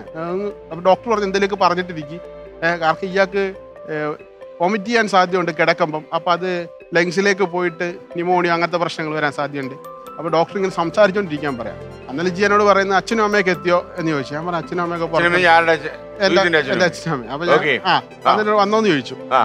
ഞാൻ പറഞ്ഞു അവർ പുറത്തിട്ട്. അന്നേരം ഒറ്റ കരച്ചിൽ അറിഞ്ഞിട്ട് എന്നോട് പറഞ്ഞ് എനിക്ക് എന്തെങ്കിലും പറ്റിയാൽ അച്ഛനെ അമ്മേനെ നോക്കണം. എന്നിട്ട് പറഞ്ഞ് വേറെ പെണ്ണ് കെട്ടണമെന്ന് പറഞ്ഞു അല്ലേ? കല്യാണം കഴിക്കരുതെന്ന് പറഞ്ഞല്ലേ? എന്താ അങ്ങനെ പറയാൻ കഴിഞ്ഞത്? ഇതായി അല്ലേ വിഷമം അല്ലേ? അത് ഇങ്ങനെ ഇടയ്ക്കിടയ്ക്ക് പറയും, അതിപ്പോഴും പറയും വേറെ കല്യാണം ഒന്നും കഴിക്കില്ല, എനിക്ക് എന്തെങ്കിലും പറ്റിയ വേറെ കല്യാണം കഴിക്കരുതെന്ന് പറഞ്ഞു. അപ്പൊ എനിക്ക് ആകെ തകർന്നു പോയി. അങ്ങനെ അവിടുത്തെ MRI ഞാൻ കൊണ്ടുപോയി. MRI അപ്പം ഞാൻ അകത്ത് നിൽക്കണമെന്ന് പറഞ്ഞു. അപ്പോൾ ഭയങ്കരമായ സൗണ്ട് MRIയുടെ. അപ്പോൾ ലിജി ഭയങ്കരമായ കരച്ചിൽ, MRI വേണ്ട പറഞ്ഞ് ഭയങ്കരമായ കരച്ചിൽ. അങ്ങനെ ഒരു 2.5 മണിക്കൂറോളം MRI കണ്ടിന്യൂസ് ആയിട്ട് എടുത്തതിന് ശേഷം എനിക്കപ്പോഴേ എന്തോ പ്രശ്നം മനസ്സിലായി. കുറച്ച് കഴിഞ്ഞപ്പോൾ ഡോക്ടർ കാണാൻ വിളിച്ചു. ഡോക്ടർ ചെന്നപ്പോൾ ഡോക്ടർ പറയാൻ പോണത് എന്താണെന്ന് എനിക്ക് മനസ്സിലായി ഏകദേശം. വേറെ എവിടെയെങ്കിലും കൊണ്ടുവന്നു. ഡോക്ടർ പറഞ്ഞു ഞങ്ങൾക്ക് ഈ MRI കണ്ടിട്ടൊന്നും മനസ്സിലാവണില്ല, ഞങ്ങളുടെ ഈ മെഡിക്കൽ ഹിസ്റ്ററിയിൽ ഇങ്ങനെ ഒരു ഇമേജ് ഇതുവരെ തലച്ചോറിനുള്ളിൽ കണ്ടിട്ടില്ല, അതുകൊണ്ട് ഇതിൽ റിസർച്ച് ചെയ്യുന്നതിൽ ഹോസ്പിറ്റലിൽ പോകണമായിരിക്കും നല്ലതെന്ന് പറഞ്ഞു. ഇവിടെ പറ്റില്ല എന്ന് പറഞ്ഞു. അപ്പോൾ എനിക്ക് അപ്പോഴത്തേനും ഞാൻ ഒന്നത് തകർന്നു പോയി. കാരണം നമ്മുടെ ജീവിതത്തിൽ ആദ്യമായിട്ട് ഇങ്ങനൊരു സംഭവം വരിക. നമ്മൾ ഇത്രയും നേരം ഹോസ്പിറ്റലിൽ സ്പെൻഡ് ചെയ്യുന്നതും ജീവിതത്തിൽ ആദ്യമായിട്ടായിരിക്കും. അപ്പോൾ അച്ഛനും അമ്മയൊക്കെ ഹോസ്പിറ്റലിൽ, അല്ല ഞാനൊക്കെ കിടന്ന സമയത്തായാലും നമുക്ക് ഇത്തരം അസുഖങ്ങളൊന്നും ഈ പനിയോ അങ്ങനെ എന്തെങ്കിലുമൊക്കെ വന്നാൽ കിടന്നില്ല. വളരെ ക്രിട്ടിക്കലായിട്ടൊരു സിറ്റുവേഷൻ പലരുടെയും ജീവിതത്തിൽ നടന്നതായിട്ട് നമ്മൾ കേട്ടിട്ടുണ്ട്. നമ്മുടെ ജീവിതത്തിൽ നേരിടുമ്പം നമ്മൾ മുന്നോട്ട് എങ്ങനെയാകും എന്നുള്ളൊരു ചിന്ത നമുക്ക് വരുമല്ലോ. ആ ഒരു സിറ്റുവേഷനിൽ നിന്ന് ഞാൻ പുറത്തേക്ക് വരികയാണ്. പുറത്തേക്ക് വന്ന് ഡോക്ടർ പറഞ്ഞ കാര്യങ്ങൾ ഡോക്ടർ ഇമ്മീഡിയറ്റ് ആയിട്ട് എവിടെയും കൊണ്ടുപോകുന്നു. അപ്പം ഞാൻ ഇങ്ങനെ വരുമ്പോൾ അച്ഛനും അമ്മയും ഇങ്ങനെ ദൂരെ ഭാഷയിൽ പോകുമ്പോൾ ദൂരെ ഇങ്ങനെ നിൽപ്പുണ്ട്. അപ്പം എനിക്കാണ് ഇവരെടുത്ത് അല്ലെ. അപ്പം ആ ഡോക്ടറാണോ പറഞ്ഞത് ഈ കണ്ടെത്താൻ പറ്റാത്ത എന്തൊരു സംഭവം തലച്ചോറിലാണ്? അതെ, അവർക്ക് ആ ഒരു ഇമേജ് കണ്ടിട്ട് മനസ്സിലാവുന്നില്ല. MRIയുടെ ഇമേജ് കണ്ടിട്ട് മനസ്സിലാവണില്ല. അതായത് അങ്ങനത്തെ ഒരു റിംഗ് വേം ടൈപ്പ് ഒരു അങ്ങനത്തെ ഒരു ഇമേജ് ആണ്. അപ്പൊ അത് ഓരോ അസുഖത്തിനും ഓരോ ടൈപ്പ് ഒരു ഏത് ഇൻഫെക്ഷൻ ആയാലും തലച്ചോറിൽ വരുന്നതിന് ഒരു ഇമേജ് ഉണ്ടാവുമല്ലോ. അപ്പൊ അത് മനസ്സിലാവണല്ലോ അവർക്ക്. അപ്പൊ എന്റെ പ്രതീക്ഷകളൊക്കെ പോയി. ഇവിടെ ഇപ്പൊ ഏതോ വലിയ ആശുപത്രിയിൽ പോയിട്ട് എന്തോ പ്രശ്നങ്ങളാണെന്നൊക്കെ ഉള്ള ചിന്തയിൽ ഞാൻ പുറത്തേക്ക് വരുമ്പോൾ അച്ഛനും അമ്മയും അങ്ങനെ അവിടെ വാതിക്കൽ നിൽപ്പുണ്ട്. അത് ദൂരെ ഒത്തിരി ദൂരെയാണ്. അപ്പം എന്നെ കാത്ത് അമ്മ ആണെ കുറേ ഒരു സഞ്ചി, അമ്മയുടെ അമ്മയും ചേച്ചിമാരെയൊക്കെ ആശുപത്രി കിടന്ന് ശീലിച്ച് കാരണം അമ്മ ആശുപത്രിയിലേക്ക് വരുമ്പോൾ അമ്മ എന്താണെന്ന് അറിയുന്നില്ലല്ലോ. ഭക്ഷണം ഉണ്ടാക്കി തുണി ബെഡ്ഷീറ്റൊക്കെ ആയിട്ട് വരിക. എന്തായാലും നേരിടണമല്ലോ, എന്ത് പ്രശ്നമായാലും നമ്മൾ നേരിട്ടല്ലേ പറ്റുള്ളൂ എന്ന് പറഞ്ഞിട്ട് അമ്മ ബാഗൊക്കെ ആയിട്ട് ആശുപത്രിയിലേക്ക് വരുന്നത്. അപ്പം അച്ഛൻ അപ്പുറത്ത് ഇപ്പോൾ ഉണ്ട്. അപ്പം ഞാനിത് പറഞ്ഞാൽ അവർക്ക് മറുപടി പറയാൻ പറ്റാത്തൊരു സ്ഥിതി. എന്ന് വെച്ചാൽ അവർക്ക് അത്രയും സാമ്പത്തികമായിട്ട് തന്നെ നമുക്ക് അത് സഹായിക്കാൻ പറ്റുമെന്ന് അവർക്ക് പറയാൻ പറ്റില്ല. പിന്നെ അവർക്ക് അതിനെക്കുറിച്ചുള്ള അറിവില്ല, എന്താണ് ചെയ്യേണ്ടതെന്നുള്ളതിനെയൊക്കെ അറിയില്ല. ഞാൻ അവരോട് എന്ത് പറയണം എന്നുള്ളൊരു മാനസികാവസ്ഥയിലാണ് പുറത്തേക്ക് വരുന്നത്. അപ്പോൾ ഞാൻ അവിടെ വന്നിട്ട് മുഖം തിരിഞ്ഞു നിന്നിട്ടാണ് പറയുന്നത് അമ്മയെടുത്ത് അവൾക്ക് വയ്യ, അവളെ വേറെ ആശുപത്രി കൊണ്ടുപോകണം. പൈസയെക്കുറിച്ചോ സാമ്പത്തിക പ്രശ്നങ്ങളെക്കുറിച്ച് അമ്മ അന്നേരം ആലോചിക്കുന്നില്ല. ഇവളെ എന്ത് ചെയ്യണമെന്ന് അറിയത്തില്ല. എന്നാത്ത കാര്യം ഒരു ആരെ വിളിക്കണം, ആകെ തകർന്നു പോയല്ലോ. അപ്പം അമ്മ എടുത്ത വായിലേ പറഞ്ഞു നമുക്ക് എന്ത് വേണമെങ്കിലും ചെയ്യാം, നമ്മുടെ വീട് വിറ്റിട്ടായാലും അവളെ രക്ഷപ്പെടുത്തണം, അതേത് ആശുപത്രി പോയാലും രക്ഷപ്പെടുത്താന്നിങ്ങനെ പറയാം. അപ്പോഴത്തേനും എൻ്റെ മനസ്സിലൊരു സന്തോഷം കാര്യങ്ങളൊക്കെ വന്നു. അങ്ങനെ ഒരാൾ ആ ചില വാക്കുകളെയാണ് നമ്മളെ ഓരോ പടി മുന്നോട്ട് ചവിട്ടാനും നമ്മളെ സഹായിച്ചത്. ആളുണ്ട് എന്നൊരു തോന്നല്. നമ്മൾ ഒറ്റയ്ക്കല്ല, നമ്മളെ ഓരോ പടി മുന്നോട്ട് വെക്കാനും വാക്കുകൊണ്ട് നമുക്ക് വരുന്നൊരു ബലമുണ്ടല്ലോ. അത് ജീവിതത്തിൽ വളരെ പ്രയോജനപ്പെട്ട ഒരാളാണ്. നമ്മൾ പല തത്വചിന്താദികളൊക്കെ പറയുന്നവർ പറയും നമുക്കൊരു വാക്കുകൊണ്ട് വേണമെങ്കിലും മുന്നോട്ട് പോകാന്നൊക്കെ അങ്ങനെ കേട്ടിട്ടുണ്ട് ഞാൻ. അത് ജീവിതത്തിൽ ബാക്കി കാര്യങ്ങളിലേക്ക് വരുന്നത് നമ്മുടെ മത്സരത്തെ കുറിച്ചുകൂടെ പറയണമല്ലോ. അപ്പൊ നമ്മൾ ഇന്ന് എങ്ങനെയാ മത്സരിക്കാൻ പോകുന്നത്? 20 ചോദ്യങ്ങൾ വഴി അല്ലേ? ഓക്കെ, താങ്കൾ കുട്ടേട്ടനെ പരിചയപ്പെട്ടായിരുന്നു? ഇതാണ് നമ്മുടെ കുട്ടേട്ടൻ. നമസ്കാരം സുജിത് എസ്. നമസ്കാരം. എന്തൊക്കെയാണ് വിശേഷങ്ങൾ? ഇപ്പൊ നല്ല വിശേഷം, നല്ല സുഖമായിട്ടിരിക്കുന്നു. ഓക്കെ, എല്ലാം ഭംഗിയായി വരട്ടെ സുജിത്. താങ്കൾ നന്നായി മത്സരിച്ചോളൂ, എല്ലാ സഹായത്തിനും കുട്ടേട്ടനുണ്ടാകും. കാത്തിരിക്കുന്നത് 1 കോടി രൂപയാണ്. നിങ്ങൾ മണ്ഡലത്തുരത്തിൽ വെള്ളത്തിന് നടുവ് ജീവിക്കുന്നവരാ. നിങ്ങൾ കുഞ്ഞിരാമന്റെ വെള്ളം വേണമെന്ന് ചോദിച്ചാൽ നിങ്ങൾ വിചാരിക്കും നമ്മളെ വെള്ളത്തിലാ അല്ലേ? എന്നാലും അത് രസമല്ലേ? കുഞ്ഞിരാമ ടെൻഷൻ ഉണ്ടോ? ഇല്ല, ടെൻഷൻ ഇല്ല. ടെൻഷൻ. അപ്പൊ കുഞ്ഞിരാമന്റെ വെള്ളം കുടിച്ചിട്ട് ടെൻഷൻ നോക്കാം. ഓക്കെ കുഞ്ഞിരാമ.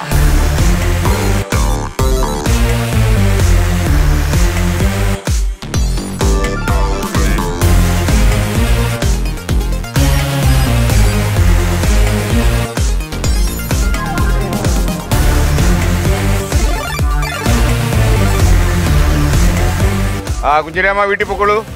അപ്പൊ മണ്ഡലത്തുരത്ത് വഴി അങ്ങ് പോകും കേട്ടോ.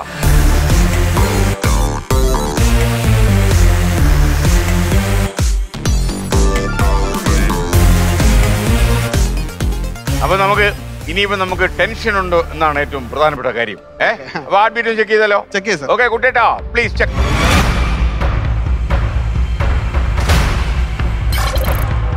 ടെൻഷൻ ഒന്നുള്ള ആളല്ല കേട്ടോ. ഓക്കെ 99 എന്നൊക്കെ പറഞ്ഞാൽ കാര്യമൊന്നുമില്ല. നമുക്ക് ഫസ്റ്റ് ക്വസ്റ്റ്യനിലേക്ക് പോയാലോ? ഉറപ്പായിട്ടും 10,000 രൂപയുടെ ചോദ്യമാണ്. ഓക്കെ താങ്കൾ ഇങ്ങനെ ക്വിസിംഗ് കോമ്പറ്റീഷനിലൊക്കെ പങ്കെടുത്തിട്ടുണ്ടോ? ഇല്ല സാർ, ഫസ്റ്റ് ടൈമാ അല്ലേ? അപ്പൊ അതിന്റെ ഒരു കൗതുകമുണ്ട്. തീർച്ചയായിട്ടും ഉണ്ട്. ഓരോ സ്റ്റേജ് ജയിക്കുമ്പോൾ ഒരു കൗതുകം ഉണ്ടല്ലോ. അപ്പൊ മോണിറ്റർ പ്ലീസ്.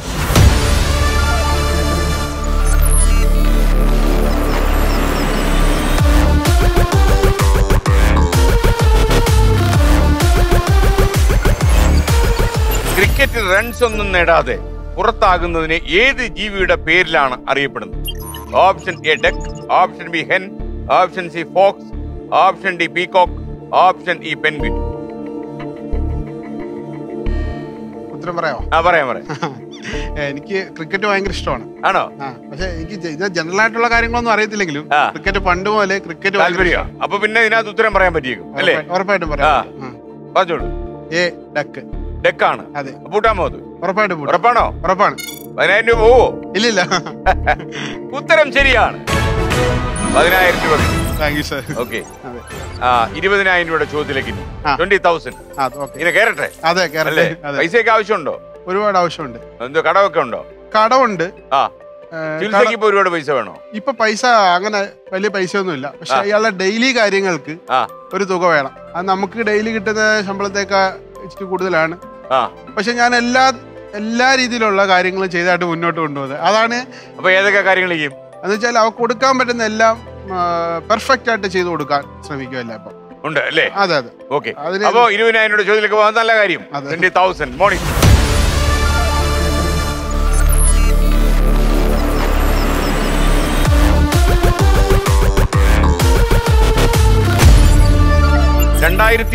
ൽ വിനീത് ശ്രീനിവാസൻ സംവിധാനം ചെയ്ത ഏത് സിനിമയാണ് മേരിലാൻഡ് പ്രൊഡക്ഷൻസിന്റെ 70ാമത്തെ ചിത്രം?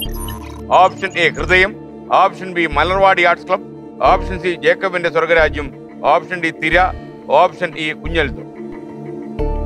എ ഹൃദയം. സിനിമയൊക്കെ കാണാറുണ്ടോ? സിനിമ കാണാറുണ്ട്. തിയേറ്ററിൽ പോയി സിനിമ കണ്ടിട്ട് ഏകദേശം 2 വർഷത്തിന് മുകളിലായി.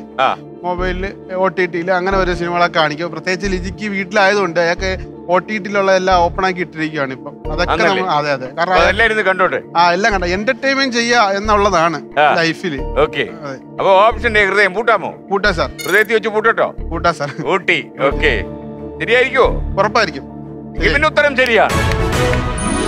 അപ്പൊ 20,000 രൂപ സുജിത്ത് രണ്ടും വിജയിച്ചു. അതെ. കൺഗ്രാജുലേഷൻ. അതെ താങ്ക് യു സർ. അപ്പൊ അമ്മ വീട് വിറ്റായാലും ചികിത്സിക്കാന്ന് പറഞ്ഞതാണ് താങ്കൾക്ക് ഒരു ആവശ്യം വന്നത്. ഓക്കെ. അപ്പൊ പിന്നീട് എന്താ എങ്ങോട്ട് പോയി? ഈ അവിടുന്ന് കൊണ്ടുപോകാൻ പറഞ്ഞു ഹോസ്പിറ്റലിൽ. അവിടുന്ന് കൊണ്ടുപോകാൻ പറഞ്ഞു. അപ്പം ഞങ്ങൾ ഇതിനെ കുറിച്ച് വിഷമിച്ച് ചിന്തിച്ചൊക്കെ ഇരിക്കുന്ന സമയത്താണ് ആ വഴിക്ക് ഒരു ആംബുലൻസ് ഡ്രൈവർ പോയി. അവിടെ തന്നെ ആംബുലൻസ് ഡ്രൈവറാണ്. അപ്പൊ പുള്ളി വന്നിട്ട് അപ്പൊ നമ്മൾ എങ്ങനെ കൊണ്ടുപോകണം, എന്താണ് ചെയ്യണം, കാരണം ഇങ്ങനെ സീരിയസ് ആയിട്ടിരിക്കുന്ന ഏത് ആശുപത്രി കൊണ്ടുപോകണമെന്നൊരു ഡൗട്ട്. ഡോക്ടർ ആദ്യമേ പറഞ്ഞ് നിങ്ങള് ശ്രീത്രയിൽ കൊണ്ടുപോകും തിരുവനന്തപുരത്ത്. അപ്പൊ ഡോക്ടറിന്റെ സജഷൻ ആണ്. അപ്പൊ ഞാൻ ഉറപ്പിച്ച് ചോദിക്കാം ഡോക്ടറെ അത് മതിയോ എറണാകുളത്ത് എവിടെയും കൊണ്ടുപോകും. കാരണം ഞാൻ എറണാകുളത്ത് വർഷങ്ങളായിട്ട് നിന്നത് കാരണം എനിക്ക് ഇവിടുത്തെ ഹോസ്പിറ്റലിനെ കുറിച്ച് അറിയുള്ളൂ. ട്രിവാൻഡ്രത്തുള്ള ഹോസ്പിറ്റലിനെ കുറിച്ച് അറിയത്തില്ല. ശ്രീത്ര കുഞ്ഞുനാളിൽ എവിടെയോ കേട്ടിട്ടുണ്ട്, പക്ഷെ അതിനെ കുറിച്ച് എത്രത്തോളം എന്തോന്ന് അറിയില്ല. അപ്പൊ ഇവിടെ കുറെ നമ്മൾ വലിയ ആശുപത്രിയാണെന്ന് താങ്കൾക്ക് അറിയില്ല. അപ്പൊ എനിക്കൊരു ഡൗട്ട് അവിടെ വന്നു. കാരണം എങ്ങനെയും ഇയാളെ രക്ഷിക്കുക എന്നുള്ളതാണ്. വീട് വെക്കോ അല്ലെങ്കിൽ എന്ത് ചെയ്യാന്നുള്ള മുന്നോട്ട് വരുന്നതിനെ നേരിടാൻ അമ്മ എങ്ങനെ പറയുകയും ചെയ്തു. അങ്ങനെ ലിജിയുടെ കുടുംബത്തിലൊക്കെ ആൾക്കാർ സഹായിക്കാൻ തയ്യാറായില്ലേ? ലിജിക്ക് അത്ര റിലേറ്റീവ്സ് ഒക്കെ ഇച്ചിരി കുറവാണ് മൊത്തത്തില്. അമ്മയും 2 അനിയത്തിമാരുമാണ് ലിജിക്ക് ഉള്ളത്. പിന്നീട് ഫാദർ ഞങ്ങളുടെ കല്യാണത്തിന് മുന്നേ മരിച്ചുപോയി. ഓ ശരി. അപ്പം അവര് സാമ്പത്തികമായിട്ട് അവര് കുറച്ച് സഹായിക്കാൻ പറ്റുന്ന അവസ്ഥയിലല്ല.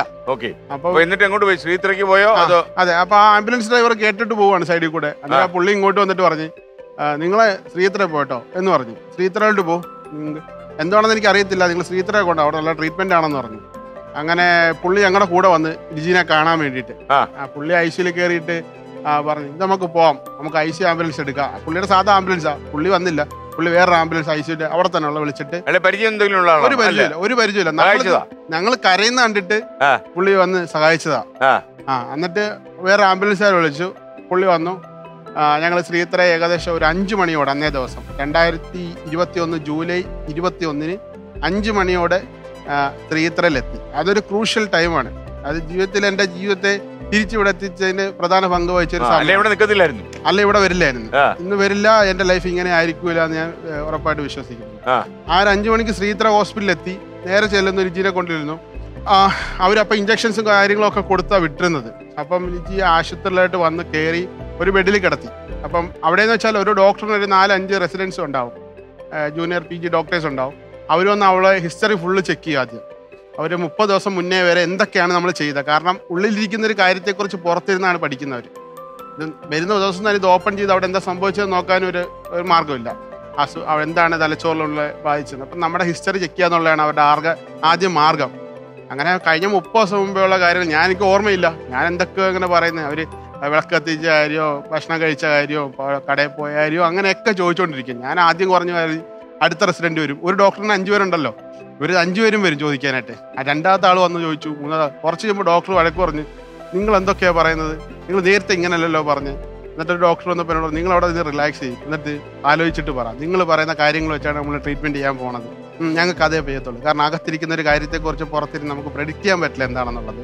ഇപ്പം ഓരോ ബാക്ടീരിയ ആണോ വൈറസ് ആണോ എന്താണെങ്കിലും അതിൻ്റെതായ ട്രീറ്റ്മെന്റ് കൊടുത്താൽ ഇപ്പം ഫസ്റ്റ് സ്റ്റേജിൽ സ്റ്റോപ്പ് ചെയ്യണം, നമുക്ക് കൂടുതൽ ഭാഗങ്ങളിലേക്ക് അഫക്റ്റ് ചെയ്യുന്നതിന് മുന്നേ. അപ്പം ലിജിനെ കിടത്തി ഇത് ഓർക്കാൻ പറഞ്ഞു. അപ്പം ലിജി നമ്മുടെ ഒരു അനിയത്തി, എൻ്റെ അച്ഛൻ്റെ മോള് അവിടെ പാരാമെഡിക്കൽ പഠിക്കുമായിരുന്നു, രശ്മി പറഞ്ഞിട്ട്. പുള്ളിക്കാരി എന്താണെന്ന് അറിയത്തില്ല, പുള്ളിക്കാരി പാലും കുറച്ച് സാധനങ്ങൾ കഴിക്കാൻ കൊണ്ടുവന്നു. അന്നേരം ലിജി എഴുന്നേറ്റ് അത് കഴിച്ചു. ലിജി അവസാനമായിട്ട് കഴിക്കുന്ന ഒരു ഭക്ഷണം, നമ്മളായിട്ട് കൊടുക്കുന്ന ഒരു ഭക്ഷണം അതാണ്. നമ്മളായിട്ട് ഈ 9 മാസത്തിനിടയ്ക്ക് നമ്മൾ പുറത്തുനിന്ന് അങ്ങനെ കൊടുക്കുന്ന അവൾ നല്ല ഓർമ്മയിൽ കഴിച്ചൊരു ആഹാരം, ഇപ്പൊ വെക്കുന്നതിലും മുന്നേ കഴിച്ചൊരു ആഹാരം അതാണ്. ഒരു പാലുവെള്ളം കുടിച്ചു. കുറച്ച് കഴിച്ചപ്പം അപ്പൊ എന്റെ മനസ്സിൽ ഉള്ളിൽ തോന്നൽ വന്നു, ലിജി റെഡിയായി. അപ്പൊ ഉച്ചയ്ക്കൊന്നും അനങ്ങാണ്ട് കിടന്ന ലിജി പാലും വെള്ളം ഇഷ്ടപ്പെട്ടോ എന്ന് ചോദിച്ചപ്പോ ഇഷ്ടപ്പെട്ടു. നമ്മുടെ നാട്ടിൽ പാലും വെള്ളം എന്ന് പറയും, അങ്ങനെയുണ്ട്. പാലും വെള്ളവും ഗുണ്ട് അങ്ങനെയൊക്കെ പറയും. അതാണ് കഴിച്ചത്. അപ്പൊ ലിജി ഇഷ്ടപ്പെട്ടു എന്ന് ഉറക്കെ പറഞ്ഞു. അപ്പൊ എനിക്ക് അവർ ഇഞ്ചക്ഷൻ കൊടുത്ത് എന്തോ മാറ്റം ഉണ്ടായി എന്ന് പറഞ്ഞു. അപ്പൊ ഞാൻ അപ്പം മെയിൻ ഡോക്ടറെ കാണാൻ പോകുന്നതേ ഉള്ളൂ. അപ്പൊ ഇവരൊക്കെ ഭയങ്കര അങ്ങോട്ടും ഇങ്ങോട്ടും ഒക്കെ രഹസ്യം പറിച്ചിലൊക്കെ. അപ്പൊ നമുക്ക് പേടി ഇടയ്ക്ക് കൊണ്ടുവരുന്നുണ്ട്. അങ്ങനെ ദിവ്യ എന്ന് പറയുന്ന ഡോക്ടറാണ് കാണുന്നത്. ആദ്യം ഡോക്ടറെ അടുത്ത് ഇങ്ങനെ MRI റിപ്പോർട്ട് എടുത്ത് വെച്ചിട്ട് നോക്കിയിട്ട് പറഞ്ഞ് എന്തൊക്കെയോ പ്രശ്നങ്ങളുണ്ടെന്നാ പറയുന്നത് എനിക്ക് മനസ്സിലായി. എന്നിട്ട് എന്നോട് പറഞ്ഞു ഒരു 15 ദിവസം ഇഞ്ചക്ഷൻ എടുക്കാം കിടക്കുമെന്ന് പറഞ്ഞു. അന്നേരം ഞാൻ പറഞ്ഞു ഈ 5 ദിവസമൊക്കെ കഴിയുമ്പോൾ റെഡി ആവോ ഡോക്ടറെ എന്ന് ചോദിച്ചു. കാരണം നമ്മുടെ ഉള്ളിലെ വെപ്രാളം, ഇയാൾക്ക് നാളെ റെഡി ആവണം, നാളെ വീട്ടിൽ കൊണ്ടുപോകണം, അങ്ങനെ ഒരു ഇത്. നമ്മൾ ഡോക്ടറെ നോക്കിയിട്ട് കുറച്ചു നേരം പറഞ്ഞു അത് നമുക്ക് അസുഖത്തെക്കുറിച്ച് പഠിച്ചു വരുമ്പോഴത്തേക്ക് 15 ദിവസം നമുക്ക് ഇഞ്ചക്ഷൻ എടുത്ത് നോക്കാം. എന്നിട്ട് അപ്പോൾ സ്റ്റീറോയിഡാണ് അവർ ഉദ്ദേശിക്കുന്നത് ഇഞ്ചക്ഷൻ. അങ്ങനെ ഇഞ്ചക്ഷൻ സ്റ്റാർട്ട് ചെയ്യാന്ന് പറഞ്ഞു. അപ്പോൾ ആരെങ്കിലും ആദ്യം കൊറോണ ചെക്ക് ചെയ്യണം എന്നൊക്കെ പറഞ്ഞു. അപ്പോൾ അവിടെ പൈസ അടയ്ക്കണം, 17,000 രൂപ ആദ്യം പൈസ അടയ്ക്കണം. അപ്പം പൈസ എന്ത് ചെയ്യുമെന്ന് പറഞ്ഞ് ആലോചിക്കുമ്പോഴാണ് ആ ബില്ലടിക്കുന്ന ആൾ തന്നെ ആദ്യമായിട്ട് അങ്ങനെ ഹോസ്പിറ്റലിൽ പറയുന്നറിയില്ല, 1000 രൂപ ഉണ്ട്, 1000 രൂപ അടച്ചാൽ മതി, പകുതി പിന്നെ കൊണ്ടുവന്ന് അടച്ചാൽ മതി ബാക്കി എന്നവർ പറഞ്ഞു ഹോസ്പിറ്റലിൽ നിന്ന്. അങ്ങനെ പൈസ അപ്പൊ അങ്ങനെ പറഞ്ഞു. അത് ഞാൻ അതെ ആ ഒരു ഹോസ്പിറ്റലിനെ കുറിച്ച് വളരെ കൗതുകമുള്ള ഒരു കാര്യം അതാ. പൈസ ഇല്ലാതെ ഒരാൾ ചെന്നാല് 15,000 രൂപ അടച്ചാലേ ഹോസ്പിറ്റലിൽ കേട്ടൊന്ന് കർക്കശം പിടിക്കുന്ന ആശുപത്രികളുണ്ട് നമ്മുടെ നാട്ടില്. ആ ആശുപത്രിയിൽ എന്നോട് പറഞ്ഞു, ഞാൻ പറഞ്ഞു 1000 രൂപ എന്റെ കയ്യിലുള്ളൂ എന്ന് പറഞ്ഞു. അത് അടച്ചോ പിന്നെ അടച്ചാന്ന് പറഞ്ഞു. പിന്നെ 3-4 ദിവസം കഴിഞ്ഞിട്ട് ആ പൈസ അടയ്ക്കുന്നത്, ബാക്കി പൈസ അടയ്ക്കാൻ ഇല്ല. അവർക്ക് പുതിയ അറിവാ പ്രേക്ഷകർക്ക് സത്യമായിട്ടും. അതെനിക്ക് മാത്രമല്ല ഈ ഒരു കേരളത്തിലെ ഏറ്റവും നല്ല ഗവേഷണ കേന്ദ്രമാണ്. കാരണം അവിടെ ചെന്ന് പെട്ടെന്ന് നിങ്ങൾ രക്ഷപ്പെട്ടു. അത് ഞാൻ അവിടെ ചെന്ന് ഞാൻ റിയൽ ലൈഫിൽ മനസ്സിലാക്കി എടുക്കുകയാണ്. ഇങ്ങനെ പറഞ്ഞു കേൾക്കുമല്ല, ഞാൻ ലൈഫിൽ മനസ്സിലാക്കും അവിടെ ചെന്ന ഒരാൾ രക്ഷപ്പെടുക എന്നുള്ളത്. അവരുടെ ആത്മാർത്ഥത, അവർക്ക് പ്രത്യേക ഒരു മാനസികമായ അടുപ്പം പേഷ്യന്റിനോട് വരും. അങ്ങനെയൊക്കെ ഉണ്ട്. അപ്പം ഞാൻ പൈസ 1000 രൂപ അടച്ചു എന്നു. അപ്പം എന്നോട് പറഞ്ഞ് കൊറോണ ചെക്ക് ചെയ്യണം. അത് അപ്പോൾ ഐസൊലേഷൻ വാർഡൊക്കെ ഉള്ള ടൈമാണ് ആ സമയത്ത്. അതായത് സെക്കൻഡ് കൊറോണ ഒക്കെ വന്ന് നിൽക്കുന്ന സമയത്താണ്. അപ്പോൾ ലിജീനെ കൊറോണ ഐസൊലേഷൻ വാർഡിലിട്ടു. രാവിലെ ഒക്കെ ആയപ്പോൾ റിസൾട്ട് വന്നു. എന്നിട്ട് നമ്മളെ വിളിച്ച് പറഞ്ഞു കുഴപ്പമൊന്നുമില്ല, കൊറോണ ഒന്നുമില്ല, ഇനി ഒരാൾ കൂടെ നിൽക്കാൻ വരണമെന്ന് പറഞ്ഞു. സാധാരണ നോർമൽ വാർഡിലാണ്, ജനറൽ വാർഡിലാണ് ലിജി കിടത്തിയേക്കുന്നത്. അപ്പോഴും ലിജിയുടെ കണ്ണിന് പ്രശ്നമുണ്ട്, ഇവിടെ പ്രശ്നമുണ്ട്, മറ്റു പ്രശ്നങ്ങളൊന്നുമില്ല നിലവിൽ. അപ്പം അവരുടെ ചിന്ത അതാണ്, അവർക്ക് അതിലും സീരിയസ് ആയിട്ടുള്ള പേഷ്യൻസ് ഉള്ളൊരു സ്ഥലമാണത്. അപ്പോൾ അവരുടെ പ്രയോറിറ്റി കൂടുതൽ ആൾക്കാരിലേക്ക് പോകും, മറ്റുള്ള ആൾക്കാരിലേക്ക് പോകും. അപ്പോൾ ലിജി അവിടെ നോർമൽ ജനറൽ വാർഡിലും കിടക്കുന്നു. അപ്പോൾ വൈകുന്നേരമൊക്കെ അപ്പോൾ നമ്മളെ അവിടുന്ന് നമുക്ക് അകത്ത് കയറാൻ പറ്റില്ല. അതാണ് വേറൊരു രസം ശ്രീധരയിലെ. നമുക്ക് അവർ നോക്കിക്കോളും, നമ്മൾ ഒരു സാധനം ഭക്ഷണം പോലും മേടിച്ചു കൊടുക്കേണ്ടത്. നമ്മൾ ബാക്കി സാനിറ്ററി ഐറ്റംസ് അങ്ങനത്തെ ഒക്കെ ഉള്ള നമ്മൾ വാങ്ങി കൊടുക്കണം. അതല്ലാതെ അതും ബാധക കൊണ്ട് കൊടുത്താൽ മതി, നമ്മൾ അതിനകത്തോട്ടൊന്നും ചെല്ലാം, നമ്മൾ കാണത്ത് പോലും ഇല്ല ആളെ. അങ്ങനെ സാധനങ്ങളൊക്കെ മേടിച്ച് രാവിലെ വൈകുന്നേരം ആയപ്പോൾ എൻ്റെ പെങ്ങള് അകത്തേക്ക് കയറി. പെങ്ങൾ അകത്ത് കയറി കൂടെ നിൽക്കാൻ ഒരാൾ വേണം. അപ്പോൾ എനിക്ക് മനസ്സാനായി വീഡിയോ കോൾ ചെയ്ത് കാണാം ഇയാൾ അകത്ത് എന്താ എടുക്കുന്നതെന്ന്. നമുക്ക് ടെൻഷൻ. നമ്മുടെ കൂടെ ഇന്നലെ വേറെ എൻ്റെ കൂടെ ഇരുന്ന ആള് ഇന്ന് സംസാരിക്കാനും ഭക്ഷണം കൊടുക്കാൻ വേറെ ആളുടെ സഹായത്തോടെ അകത്ത് കിടക്കുക എന്ന് പറയുമ്പോൾ നമുക്ക് ഉണ്ടാകുന്നൊരു മാനസിക വിഷമമുണ്ടല്ലോ. അതിങ്ങനെ നമ്മളിങ്ങനെ അലട്ടിക്കൊണ്ടിരുന്നു. അപ്പം എൻ്റെ പെങ്ങൾ അകത്തേക്ക് കയറിയപ്പോൾ എനിക്ക് കുറച്ചുകൂടെ സന്തോഷമായി. അതിന് വൈകുന്നേരം വീഡിയോ കോൾ ചെയ്തു. അപ്പോഴും ഞാൻ വീഡിയോ കോളിൽ സംസാരിച്ചില്ല, അളിയനാ സംസാരിച്ചു. എനിക്കങ്ങനെ കാണാൻ പറ്റുന്നില്ല, കാരണം കണ്ണ് ഇതിരുന്നിട്ട് നമുക്ക് കാണാൻ ഫേസ് ചെയ്യാൻ പറ്റുന്നില്ല. അപ്പം അളിയനോട് പറഞ്ഞ് നാളെ ഞാൻ വരും, ഇപ്പോൾ ഓക്കെ ആണെന്നൊക്കെ ചേച്ചി പറഞ്ഞു. പിറ്റേ ദിവസം രാവിലെ ഒരു 7 മണി സമയം അപ്പോൾ ആശുപത്രിയിൽ തന്നെ വിളിച്ചു.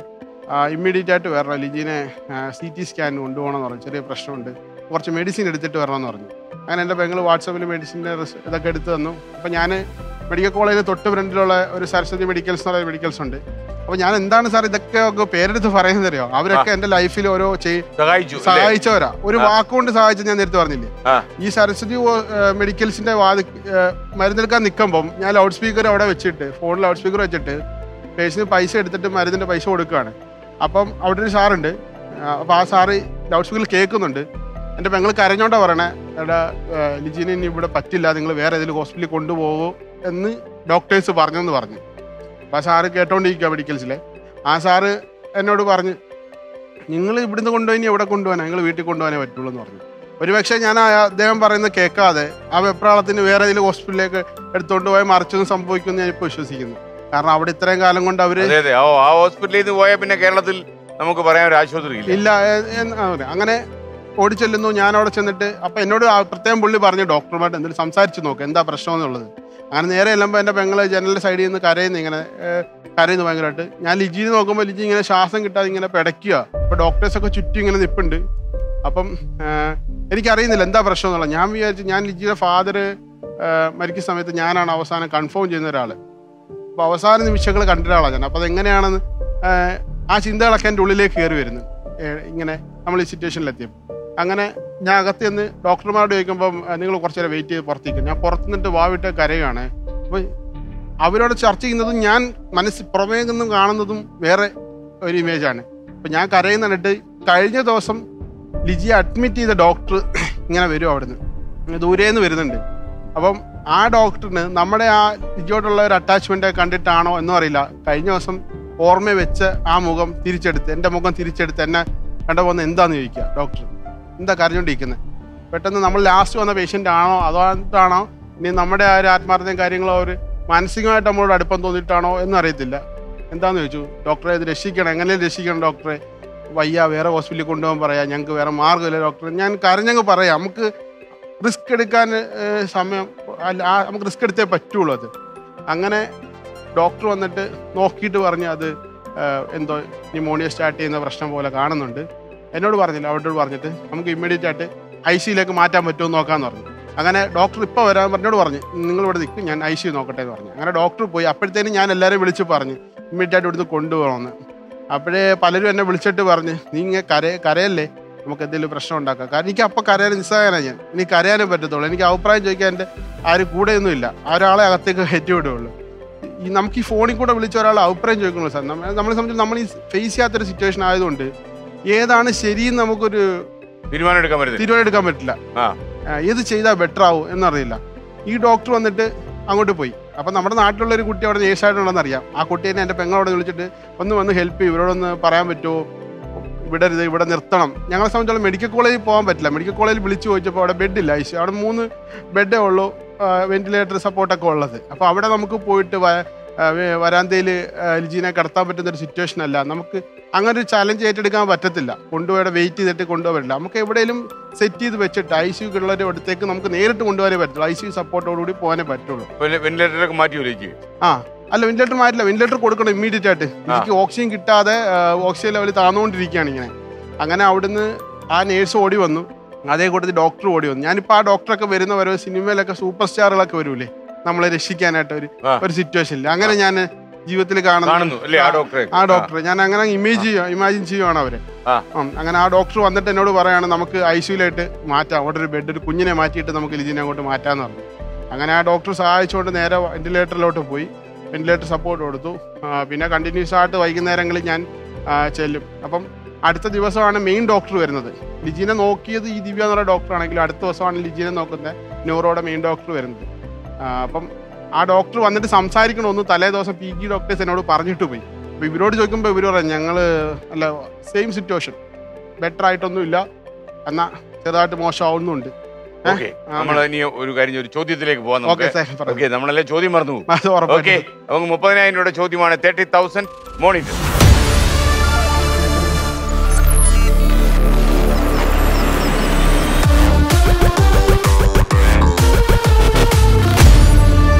ഒരു ഓഡിയോ ഞാൻ കേൾപ്പിക്കാൻ പോകുന്നു. പ്ലേ. പാട്ട് കേട്ടല്ലോ? കേട്ടു. ഇനിയാണ് ചോദ്യം വരാൻ പോകുന്നത്. ഈ ചിത്രത്തിന്റെ സംവിധായകൻ കൂടിയായ ആരാണ് ഈ ഗാനം രചിച്ചിരിക്കുന്നത്? Option A Jibu Jacob, option B Anwar Rasheed, option C Zacharia Muhammad, option D Jis Joy, option E RS Vimal. ഇതൊരു കുഴപ്പിക്കുന്ന ചോദ്യമാണ് സർ. ആണോ? അതെ. ഒരു പിടിയും കിട്ടില്ല. പാട്ട് ഭയങ്കര ഇഷ്ടമാണ്, പക്ഷെ എന്നാലും ഇതിന്റെ സൺഡേ ഹോളിഡേ എന്ന് പറയുന്ന സിനിമയാണ്. അതെ, പടം എനിക്കറിയാം. സംവിധായകൻ ആരാണെന്നുള്ള പ്രശ്നം അല്ലേ? അതെ അതെ. റഷീദ് അല്ല, ജിബു ജേക്കബ്.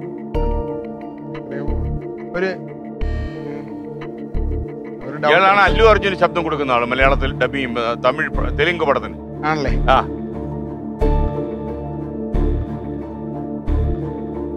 ഒരു പിടി കിട്ടില്ല സാർ. ഒരു പിടി കിട്ടില്ല. അപ്പൊ പിടിവള്ളിക്ക് പോണോ? പിടിവള്ളിക്ക് പോയാൽ നല്ലതായിരിക്കും. ഏത് പിടിവള്ളി? കുട്ടേട്ടനാണോ? കുട്ടേട്ടാ. ഇത് കുട്ടേട്ടന്റെ ആദ്യത്തെ പിടിവള്ളി. 2 ഓപ്ഷൻ പറയും, അതിൽ ഒന്ന് ശരി ഉത്തരമാണ്. സി സക്കറിയ മുഹമ്മദ്, ഡി ജിസ് ജോയ്.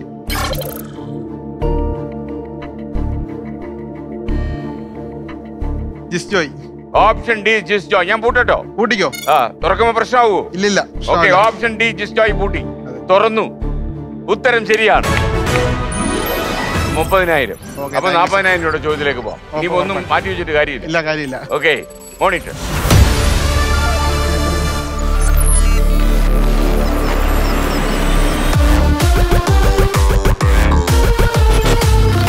ഇന്ത്യയിലെ ആദ്യ ഭരണഘടനാ സാക്ഷരതാ ജില്ലയായി മാറിയ ജില്ല ഏതാണ്? Option A Alappuzha, option B Wayanad, option C Palakkad, option D Idukki, option E കൊല്ലം. കൊല്ലം. ഉറപ്പാണോ? ഉറപ്പാണ്. കേട്ടിട്ടുണ്ടോ അതിനെക്കുറിച്ച്? ഈ അടുത്ത് ഞാൻ ഒരു വാർത്തയിൽ എന്തോ ശ്രദ്ധിച്ചായിരുന്നു. അപ്പൊ താങ്കൾ കൊല്ലമാണ് പറയുന്നത്? അതെ. അല്ലേ? ഉറപ്പിച്ചു പറഞ്ഞോ? ഉറപ്പിച്ചു സാർ. ഉറപ്പിച്ചു. ഓപ്ഷൻ ഇ കൊല്ലം. അതെ. ഞാൻ പൂട്ടിയേക്കട്ടോ? ഉറപ്പായിട്ട് പൂട്ടി. ഞാൻ തുറക്കട്ടോ? തുറന്നോ. താങ്കൾ പറഞ്ഞ ഉത്തരം തെറ്റാണ് എന്ന് കൊല്ലക്കാർക്ക് പറയാൻ പറ്റത്തില്ല. ഉത്തരം ശരിയാണ്. Thank you sir. അപ്പൊ 40,000 രൂപ കൈ കിട്ടി അല്ലേ? നമുക്കൊരു ചോദ്യം കൂടെ പോയാലോ? 1,00,000 രൂപയുടെ ചോദ്യമാണ്. 50,000. ഒന്ന് പിടിച്ചൊന്നുള്ളൂ. ഉറപ്പായിട്ട്. ലെവൽ 2.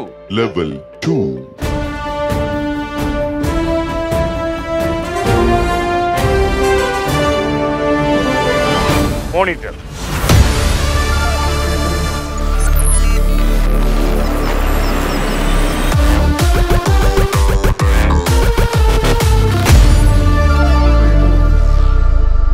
താങ്കൾ അങ്ങോട്ട് LED നോക്കിയാലേ ഞാൻ ഒരു ചിത്രം കാണിച്ച ഒരു സ്റ്റില്ലാണിത്.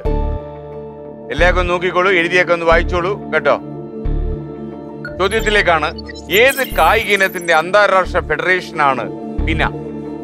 Option A hockey, option B cricket, option C chess, option D volleyball, option E നീന്തൽ.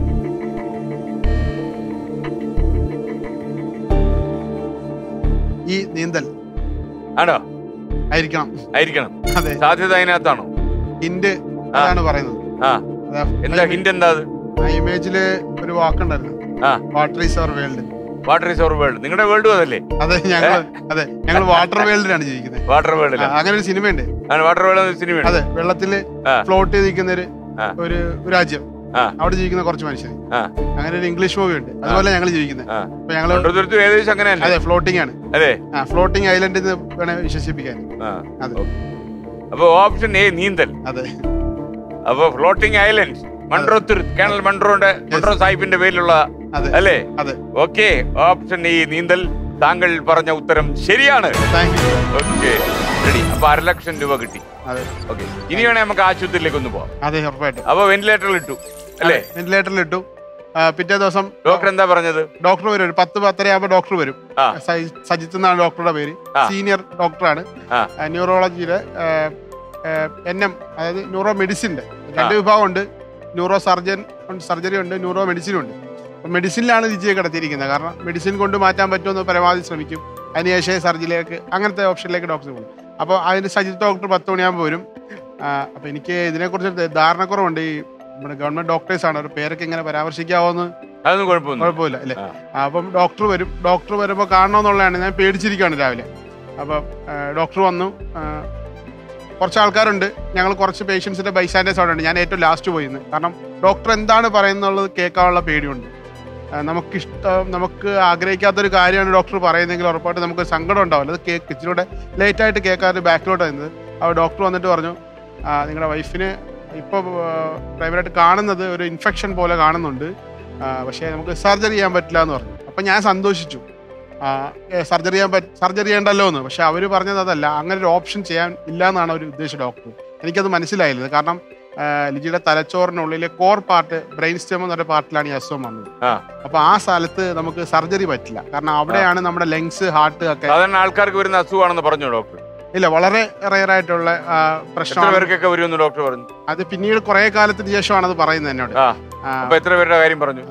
ഇതുവരെ റിപ്പോർട്ട് ചെയ്തിട്ടില്ല. 10 വർഷത്തിനിടയ്ക്ക് ഇത്രയിൽ റിപ്പോർട്ട് ചെയ്യുന്ന ആദ്യത്തെ പേഷ്യന്റ് ആണ്.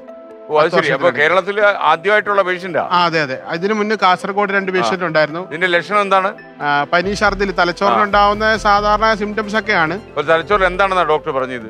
ഇതൊരു ബാക്ടീരിയൽ ഇൻഫെക്ഷൻ ആണെന്ന് പറഞ്ഞു ഡോക്ടർ. ബാക്ടീരിയൽ ഇൻഫെക്ഷൻ ആണെന്ന് പറഞ്ഞു. ഇതിക്ക് വന്നിരിക്കുന്നത് തലച്ചോറിന്റെ നമ്മളൊരു ഭൂമി എടുത്താൽ അതിന്റെ കോർ പാർട്ട് എന്ന് പറയുന്നത് ബ്രെയിൻ സ്റ്റെം എന്ന് പറയുന്ന ഭാഗത്താണ്. അവിടെയാണ് നമ്മുടെ ലങ്സ്, ഹാർട്ടൊക്കെ പ്രവർത്തിക്കാൻ വേണ്ടിയുള്ള സെൽസ്, കോശങ്ങൾ ഇരിക്കുന്നത്. അപ്പം ആ ഒരു സ്ഥലത്തേക്ക് പോയി നമുക്ക് സർജറി പോലെ ചെയ്തിട്ട് ആ കോശങ്ങളെ എടുത്ത് ബയോപ്സി ചെയ്ത് ടെസ്റ്റ് ചെയ്യാൻ പറ്റുന്നൊരു സാധ്യത ലിജിക്കില്ല. പിന്നെ മെഡിസിനിൽ മാത്രമേ നമുക്ക് വിശ്വസിക്കാൻ പറ്റുള്ളൂ. ഒന്നും കണ്ടില്ലെങ്കിൽ മാത്രമേ നമുക്ക് സർജറിയിലേക്ക് പോകാം. കാരണം അല്ലെങ്കിൽ ഓൺ ടേബിൾ വിപരീതമായിട്ട് സംഭവിക്കും. പ്രതീക്ഷ പോയോ? എന്റെ പ്രതീക്ഷ നഷ്ടപ്പെട്ടു. അല്ല, സർജറി ഇല്ല എന്ന് പറഞ്ഞപ്പോൾ ഞാനത് സന്തോഷിച്ചു. കാരണം സർജറി ഇല്ലല്ലോ, രക്ഷപ്പെട്ടു. പക്ഷെ സർജറിയാണ് ഇതിനകത്ത്. ഏത് അസുഖം വന്നാലും സർജറി ചെയ്ത് ആ ഭാഗത്തുള്ള കോശങ്ങൾ എടുത്ത് നോക്കിയാൽ നമുക്ക് അസുഖം കണ്ട് അന്നേരം തന്നെ ട്രീറ്റ്മെന്റ് ചെയ്യാന്നുള്ളതാണ് ഡോക്ടർ ഉദ്ദേശിച്ചത്. അപ്പൊ അങ്ങനെ സാധ്യത നമുക്കില്ല. അതുകൊണ്ട് നിങ്ങൾ കുറച്ച് വെയിറ്റ് ചെയ്യണം, സമയം വേണമെന്നാണ് ഡോക്ടർ ചോദിച്ചത്.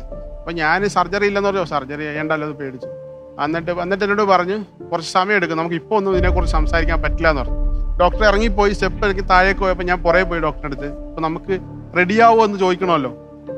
നമ്മുടെ ഉള്ളിലെ ഒരു ഇതുണ്ടല്ലോ, കാരണം നമ്മുടെ ആള് റെഡിയായി വരണം. അതാണ് ഞാൻ പുറകെ പോയി ഡോക്ടറോട് ചോദിച്ചു, ഡോക്ടറെ ഇത് എത്ര ദിവസം കൊണ്ട് റെഡിയാവുമായിരിക്കും? ഡോക്ടർ കുറച്ചു നേരം എന്നെ ഇങ്ങനെ നോക്കി. ഡോക്ടർ ഇച്ചിരി ദേഷ്യമൊക്കെ ഉള്ള ആളാണ്. അപ്പോൾ നിങ്ങളുടെ സാറേ പ്രസിഡൻസിനോട് ചോദിച്ചാൽ മതി, നിങ്ങളുടെ അതായത് PG ഡോക്ടേഴ്സിനോട് ചോദിച്ചാൽ നിങ്ങളുടെ ഡോക്ടേഴ്സ് അവരാണ്, അവർ പറയുമെന്ന് പറഞ്ഞു. എന്നാലും ഞാൻ മിണ്ടാണ്ട് അവിടെ നിന്ന്. എന്നിട്ട് ഡോക്ടർ ഒന്നുകൂടെ നോക്കിയിട്ട് പറഞ്ഞ്, നിങ്ങളുടെ വൈഫിന് വന്നിരിക്കുന്നത് വളരെ റെയറായിട്ടുള്ള ബ്രെയിനിന് വരാൻ സാധ്യതയുള്ളതിൽ ഏറ്റവും വലിയൊരു അസുഖമാണ് തലച്ചോറിൽ വന്നിരിക്കുന്നത്. ഇനി അത് മാറുമെന്നുള്ളത് നിങ്ങളുടെ ലക്ക് പോലിരിക്കുമെന്ന് പറഞ്ഞു. അപ്പം ഞാൻ തകർന്നു പോയി സാറേ. ഞാൻ അവിടെ അങ്ങ് ഇരുന്ന്, സാറ് സ്റ്റെപ്പിറങ്ങിപ്പോയി, ഞാൻ അവിടെ ഇരുന്ന്. കാരണം എൻ്റെ പ്രതീക്ഷ ഫുള്ളി നഷ്ടപ്പെട്ടു. ലക്ക് എന്ന് പറയുന്ന സാധനം എനിക്ക് ഇല്ലെന്നുള്ളതാണ് എൻ്റെ ഒരു കാര്യം. ഇനി അങ്ങനെ ഒരു പ്രതീക്ഷയില്ല, ലക്കിൽ പ്രതീക്ഷയില്ല. എന്തെങ്കിലും ഡോക്ടർമാർ സഹായിക്കും എന്നുള്ള പ്രതീക്ഷയില്ല ഞാൻ. അപ്പോൾ ഡോക്ടർ പറഞ്ഞ് ലക്ക് എന്ന് പറയും. ഡോക്ടർ ഉദ്ദേശം ഇത്രയാണ്, നമ്മൾ മെഡിസിൻസ് കൊടുക്കുന്നുണ്ട്, പക്ഷെ അത് മനസ്സിലാക്കാൻ ഞാൻ കുറച്ചുകൂടെ സമയം അവിടെ നിൽക്കേണ്ടി വരും എന്നുള്ളത്. കാരണം കുറച്ചുകൂടെ ഹോസ്പിറ്റലിൽ നിന്നാൽ മാത്രമേ അവർ പറയുന്ന പല കാര്യങ്ങളും എനിക്ക് അതിന്റെ മനസ്സിലാവത്തുള്ളൂ. കാരണം എന്റെ അച്ഛന്റെ ആവശ്യക്കാരൻ മാത്രം. അതെ, വഴിപെടുന്നില്ല. കുറെ ദിവസങ്ങൾ കഴിയുമ്പോൾ ഇതൊക്കെ ചിന്തിച്ചെടുക്കുവാണ് ഇങ്ങനെ. ഡോക്ടർ അങ്ങനെയാണ് ഉദ്ദേശം എന്നുള്ളത്. അങ്ങനെ കുറച്ച് ദിവസങ്ങൾ പോയി. ഡോക്ടർ ഇഞ്ചക്ഷൻ ഇട്ടു. കുറച്ച് ദിവസം കഴിയുമ്പോൾ ലിജിയുടെ ഒരു 10 ദിവസം കഴിയുമ്പോൾ ലിജിയുടെ കൈവിരലുകളൊക്കെ ഇങ്ങനെ ചലിക്കാൻ തുടങ്ങി. അപ്പൊ നമ്മുടെ ഒരു നേഴ്സ് അതിനകത്തുണ്ട്. ആ നേഴ്സ് അപ്ഡേറ്റ്. അവിടെ പൈസയൊക്കെ ആവുന്നുണ്ടോ? പൈസ ആവുന്നുണ്ട് ആ സമയത്തൊക്കെ. ബില്ലടയ്ക്കാനൊക്കെ അതിങ്ങനെ ഓരോരുത്തർ ഹെൽപ്പ് ചെയ്തോണ്ടിരിക്കുക.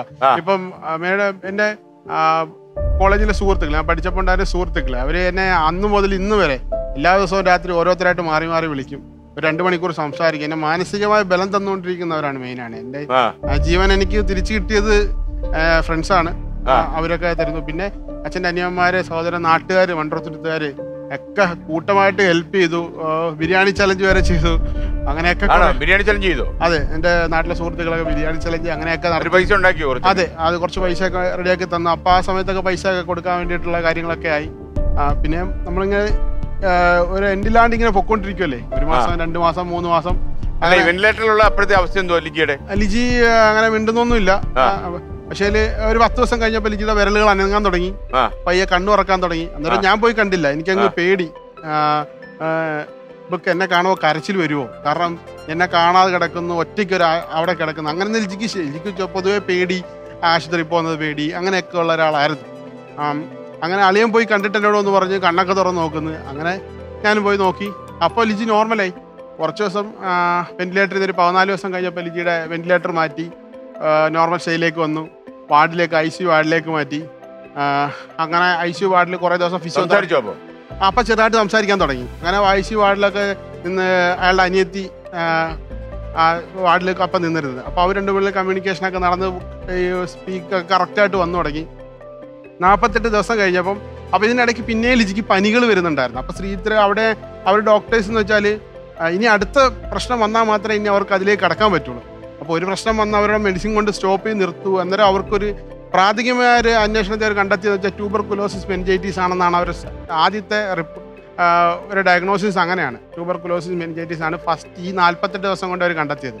അപ്പോൾ അതിനുള്ള മെഡിസിൻ TBയുടെ മരുന്ന് സർക്കാരിൽ നിന്ന് പ്രൊവൈഡ് ചെയ്തൊരു മരുന്നുണ്ട്, ഒരു ടാബ്ലറ്റ്, ഒരു ഡോസ് കൂടിയ മരുന്ന്. അത് നമ്മൾ നിർത്താൻ പാടില്ല. ഒരു 12 മാസമൊക്കെ ആയിരിക്കും ചിലപ്പോൾ 18 മാസം അങ്ങനെയൊക്കെ വരും. അങ്ങനെ ടാബ്ലറ്റ് എടുത്താൽ മതി, നാട്ടിലേക്ക് പോകുമെന്ന് പറഞ്ഞു. അങ്ങനെ സെപ്റ്റംബർ 6-ാം തീയതി ഡിസ്ചാർജ് ചെയ്തു ലിജിനെ. അപ്പോൾ ചെറുതായിട്ട് 2 സ്റ്റെപ്പൊക്കെ വെക്കും. അപ്പോൾ വീട്ടിൽ വന്നപ്പോൾ ഞങ്ങൾ ലിജി മുടിയൊക്കെ ഉണ്ടായിരുന്നു. അപ്പോൾ വീട്ടിൽ വന്നപ്പോൾ അമ്മ മുടിയൊക്കെ വെട്ടിക്കളഞ്ഞു. കാരണം കഴുകാനും കുളിപ്പിക്കാനൊക്കെ എളുപ്പത്തിന്, അല്ലെ തലചോർച്ചിലും അങ്ങനെ പ്രശ്നങ്ങൾ. അങ്ങനെ മുടിയൊക്കെ വെട്ടിക്കളഞ്ഞ ആള് ഓക്കെ വന്നു. അപ്പോൾ എനിക്കിലെ ഉണ്ടായ സാമ്പത്തിക പ്രശ്നങ്ങളൊക്കെ നികത്തണമല്ലോ. നമ്മൾ 3 റെഡിയായി വരുമ്പം മേടിച്ചവരുടെയൊക്കെ നമ്മൾ കൊടുക്കണമല്ലോ. അപ്പോൾ അത് കണ്ടെത്താനുള്ള മാർഗങ്ങളുമായിട്ട് ഞാൻ കൊല്ലത്തേക്ക് പോയി. എന്ന് വെച്ചാൽ എനിക്ക് ബാങ്കിൽ ഒരു ഇതൊക്കെ വെച്ചിട്ട് ലോണൊക്കെ എടുക്കാം എന്നൊക്കെ ഉള്ള ധാരണയിൽ കൊല്ലത്തേക്ക് പോയി. കൊല്ലത്ത് പോയി നിൽക്കുമ്പോൾ എനിക്ക് വീണ്ടും കൂടെ വന്നു. ലിജിക്ക് പനി കൂടി പ്രശ്നമായി. 102 ഡിഗ്രി പനിയായി. പനി എപ്പോൾ കണ്ടാലും അത് ഡോക്ടറെ വിളിച്ച് പറയണമെന്ന് പറയുന്നുണ്ട്. അങ്ങനെ അവിടുത്തെ ഒരു ഈ ഡോക്ടർ ശരത് എന്ന ഡോക്ടർ നമ്പർ തന്നിട്ട് ഡോക്ടറെ വിളിച്ച് പറഞ്ഞ ഡോക്ടർ പറഞ്ഞ് ഇമ്മീഡിയറ്റ് ആയിട്ട് നിങ്ങൾ അടുത്തൊരു ഹോസ്പിറ്റലിൽ കൊണ്ടുപോകും. ശ്രീധരലാണെങ്കിൽ ഇത്ര ഹെവി പ്രശ്നങ്ങളായിട്ടുള്ള വരുന്ന ആ പേഷ്യൻസാണ് ഉള്ളത്, തലച്ചോറ് സംബന്ധമായിട്ടൊക്കെ. അപ്പോൾ അവർക്ക് പനിയോ കാണാൻ പിടിച്ചു കഴിഞ്ഞാൽ അവർക്ക് പ്രശ്നമാണ്, നമ്മൾ പനിയായിട്ടല്ല. അപ്പോൾ ഞാൻ അടുത്ത് കൊണ്ടുപോകാൻ പോന്നു. അപ്പോൾ അടുത്തൊരു ഹോം കെയർ വന്നു, അവരൊന്ന് ചെക്ക് ചെയ്യുന്നു, പനി കുറയുന്നില്ല. 2 ദിവസം കഴിഞ്ഞപ്പം അളിയനൊക്കെ വീട്ടിലേക്ക് വന്നപ്പം അളിയനായിട്ട് പറഞ്ഞു നമുക്ക് പെട്ടെന്ന് ആശുപത്രി കൊണ്ടുപോകാൻ, ഇനി കിടത്തണ്ട. അങ്ങനെ ഞങ്ങൾ തിരിച്ച് വീണ്ടും എവിടെയാണ് പോകുന്നത് വെച്ചാൽ ആ ആശുപത്രി തന്നെ ചെല്ലുന്നത്. നമ്മൾ ആദ്യം പോയ അത് കൊല്ലത്തെ ഒരു ഹോസ്പിറ്റലാണ്, MRI ചെയ്തൊരു കണ്ടെത്തിയ ആ ഹോസ്പിറ്റലാണ് നമ്മൾ പോകുന്നത്. അവിടെ ചെന്ന് പിറ്റേ ദിവസം ലിജി ഫുൾ ബോധം പോയി. വിളിച്ചിട്ട് എണീക്കണില്ല. നമ്മൾ തട്ടിയാൽ അറിയുന്നില്ല ലിജിക്ക് ഞാൻ സത്യം പറഞ്ഞാൽ വിഷമിച്ചെന്ന് പറഞ്ഞാൽ ഞാൻ വിളിച്ചിട്ട് ലിജി എണീക്കുന്നില്ല, എന്നൊക്കെ ഇങ്ങനെ വരുന്നത്. അപ്പം എനിക്കങ്ങ് വല്ലാണ്ട് വിഷമമായി. കാരണം എണീക്കുന്നില്ല, എന്ത് പറ്റിയാ, വീണ്ടും പേടി ഉള്ളിലേക്ക് വന്നു തുടങ്ങി. ആദ്യം നമ്മളൊന്ന് റെഡിയായി വന്നതാണ്. ഡോക്ടറെ വിളിച്ചപ്പോൾ ഡോക്ടർ പറഞ്ഞു സോഡിയം കുറഞ്ഞു, അപ്പം ബ്രെയിൻ എന്തോ പ്രശ്നം വീണ്ടും പറ്റിയിട്ടുണ്ടെന്ന്. അപ്പോൾ അവരുടെ കണ്ടെത്തിൽ തലച്ചോറിൽ ആ പ്രശ്നം വീണ്ടും വന്നിട്ടുണ്ടെന്ന് മനസ്സിലായി. ഞാൻ ലിജീനെ അന്ന് ICUയിൽ കയറ്റി. കൊല്ലത്തെ ഹോസ്പിറ്റൽ ICUയിൽ കയറ്റി. 2 ദിവസം അവിടെ കിടന്നു. ഡോക്ടർ പിറ്റേ ദിവസം വന്നപ്പോൾ ലിജിയുടെ BP 120/80 നോർമലിൽ നിന്ന് 60/40 പോയി. അപ്പോൾ ഇനിയും താന്നുകൊണ്ടിരിക്കുകയാണ്. അപ്പോൾ ഡോക്ടർ ലാസ്റ്റായിട്ട് പറയുന്നത് ഇങ്ങനെയാണ്, ലിജിക്ക് ഇനി കുറച്ച് ദിവസം കൂടെ ഇങ്ങനെ സ്റ്റേബിളായിട്ട് ഇങ്ങനെ പോകാൻ പറ്റുള്ളൂ, മെഡിസിനിൽ പോകാൻ പറ്റുള്ളൂ. അതുകൊണ്ട് ഇമ്മീഡിയറ്റ് നിങ്ങൾക്ക് എവിടെയെങ്കിലും കൊണ്ടുപോകണമെന്ന് ആഗ്രഹം ഉണ്ടെങ്കിൽ കൊണ്ടുപോകും. പെട്ടെന്ന് അസുഖം തിരിച്ചു വന്നെന്ന് പറഞ്ഞപ്പോൾ നമുക്ക് പിടിച്ചു നിൽക്കാൻ പറ്റിയില്ല. അപ്പം തന്നെ നേരത്തെ കണ്ട ആംബുലൻസ്, ആദ്യം ഞങ്ങളെ കൊണ്ടുപോയ ആംബുലൻസ് പുള്ളി അവിടെ വീണ്ടും പ്രത്യക്ഷപ്പെടുകയാണ്. ഇതൊക്കെ ലൈഫിൽ എങ്ങനെ സംഭവിക്കുന്നതെന്ന് എനിക്ക് എപ്പോഴും മനസ്സിലാവുന്നില്ല. ഈ മനുഷ്യരൊക്കെ അവിടെ എങ്ങനെ എത്തിപ്പെടുന്നു നമ്മളെ സഹായിക്കാണ്, ഞാൻ അവർക്ക് എന്ത് ചെയ്തു കൊടുത്തു എന്നൊക്കെ ചില സമയങ്ങളിൽ ഞാൻ ചിന്തിക്കാറുണ്ട്. കാരണം എൻ്റെ ലൈഫ് സാറിന് ഞാനിങ്ങനെ പറയാൻ കാര്യം, എനിക്ക് ലിജിത്ത് അങ്ങനെ ഇപ്പം ഈ വന്ന അവസ്ഥയിലേക്ക് വന്നില്ലായിരുന്നു, ഞാൻ ഇങ്ങനെ ലൈഫിൽ ഉണ്ടാവില്ലായിരുന്നു. അപ്പൊ അതുകൊണ്ടാണ് ഡ്രൈവർ വീണ്ടും വന്ന് ഡ്രൈവർ പറഞ്ഞ് നമുക്ക് പോവാം, ശ്രീധരെ വിളിക്കാൻ പറഞ്ഞു. ഞാൻ ശ്രീധര വിളിച്ചപ്പോൾ കൊണ്ടുവരണ്ടെന്ന് പറഞ്ഞവർ, കാരണം പനിയാണല്ലോ. പിന്നെ അവരോട് ഓൾറെഡി ഇവിടുത്തെ ഡോക്ടറെ കൊണ്ട് സംസാരിച്ചപ്പോൾ ഇവിടുത്തെ ഡോക്ടർ പറഞ്ഞ് ലിജിക്ക് പ്രഷർ കുറഞ്ഞുകൊണ്ടിരിക്കുക, അപ്പോൾ ഹാർട്ടിലേക്ക് പമ്പിങ് കുറവാണ് പ്രശ്നം. അപ്പം ഇതിനി നിങ്ങൾ ട്രാവൽ ചെയ്യുമ്പം ഇവിടുന്ന് അവർ ട്രാവൽ ചെയ്യാൻ സമ്മതിച്ചു. പക്ഷെ അവിടുത്തെ ഡോക്ടേഴ്സിന് എന്താ പ്രശ്നം എന്ന് വെച്ചാൽ, ട്രാവൽ ചെയ്യുന്ന BP കുറഞ്ഞൊരു പേഷ്യൻറ്റ് ട്രാവൽ ചെയ്താൽ വരുന്ന മധ്യേ എന്തെങ്കിലും സംഭവിച്ചാൽ അവർക്ക് ഉത്തരവാദിത്വം പറയാൻ പറ്റില്ല. കാരണം അവരുടെ റെസ്പോൺസിബിലിറ്റി അല്ലത്. അങ്ങനെ സംഭവിക്കാം ചിലപ്പോൾ. അവർ ചാൻസ് എടുക്കണ്ടെന്ന് പറയും. നിങ്ങൾ അവിടെ തന്നെ സ്റ്റേബിൾ ചെയ്യും. അത് യൂറിൻ ഇൻഫെക്ഷൻ ഉണ്ടായിട്ട് പറ്റിയതാ, അല്ല വേറെ പ്രശ്നമല്ല എന്നൊക്കെ പറഞ്ഞു. അങ്ങനെ സൈത്ത് ഡോക്ടർ ചൊവ്വാഴ്ച ദിവസമാണ് പിന്നീട് ചെല്ലുന്നത്, സെപ്റ്റംബർ 14 സൈത്ത് ഡോക്ടറിനെ വിളിക്കുക. ശരത്ത് ഡോക്ടർ PG ഡോക്ടറാണ് സൈത്ത് ഡോക്ടറിൻ്റെ. സൈത്ത് ഡോക്ടറോട് ചോദിക്കും, സൈത്ത് ഡോക്ടർ വരണ്ട, നിങ്ങൾ ഇന്നിങ്ങോട്ട് വരണ്ടെന്ന് പറ, അവരവിടെ സ്റ്റേബിൾ ചെയ്യാൻ പറ, അവരുടെ പ്രശ്നമെല്ലാം മാറും. എന്നിട്ട് ആ ഡോക്ടർ പറയുന്നുണ്ട് അത് യൂറിൻ ഇൻഫെക്ഷൻ്റെ പ്രശ്നമാണ്, നിങ്ങൾ അത് മെഡിസിൻ കൊടുക്കൂ, അതാണ് പ്രശ്നം. അപ്പോൾ അവർക്ക് പേടി. ഒന്നാമത് ലിജി ഇങ്ങനെ ഒരു പാരലൈസ്ഡ് ആയിട്ടൊരു കണ്ടീഷനിൽ കിടക്കുവാണ്. അപ്പം അവരത് കാണുന്നില്ലല്ലോ.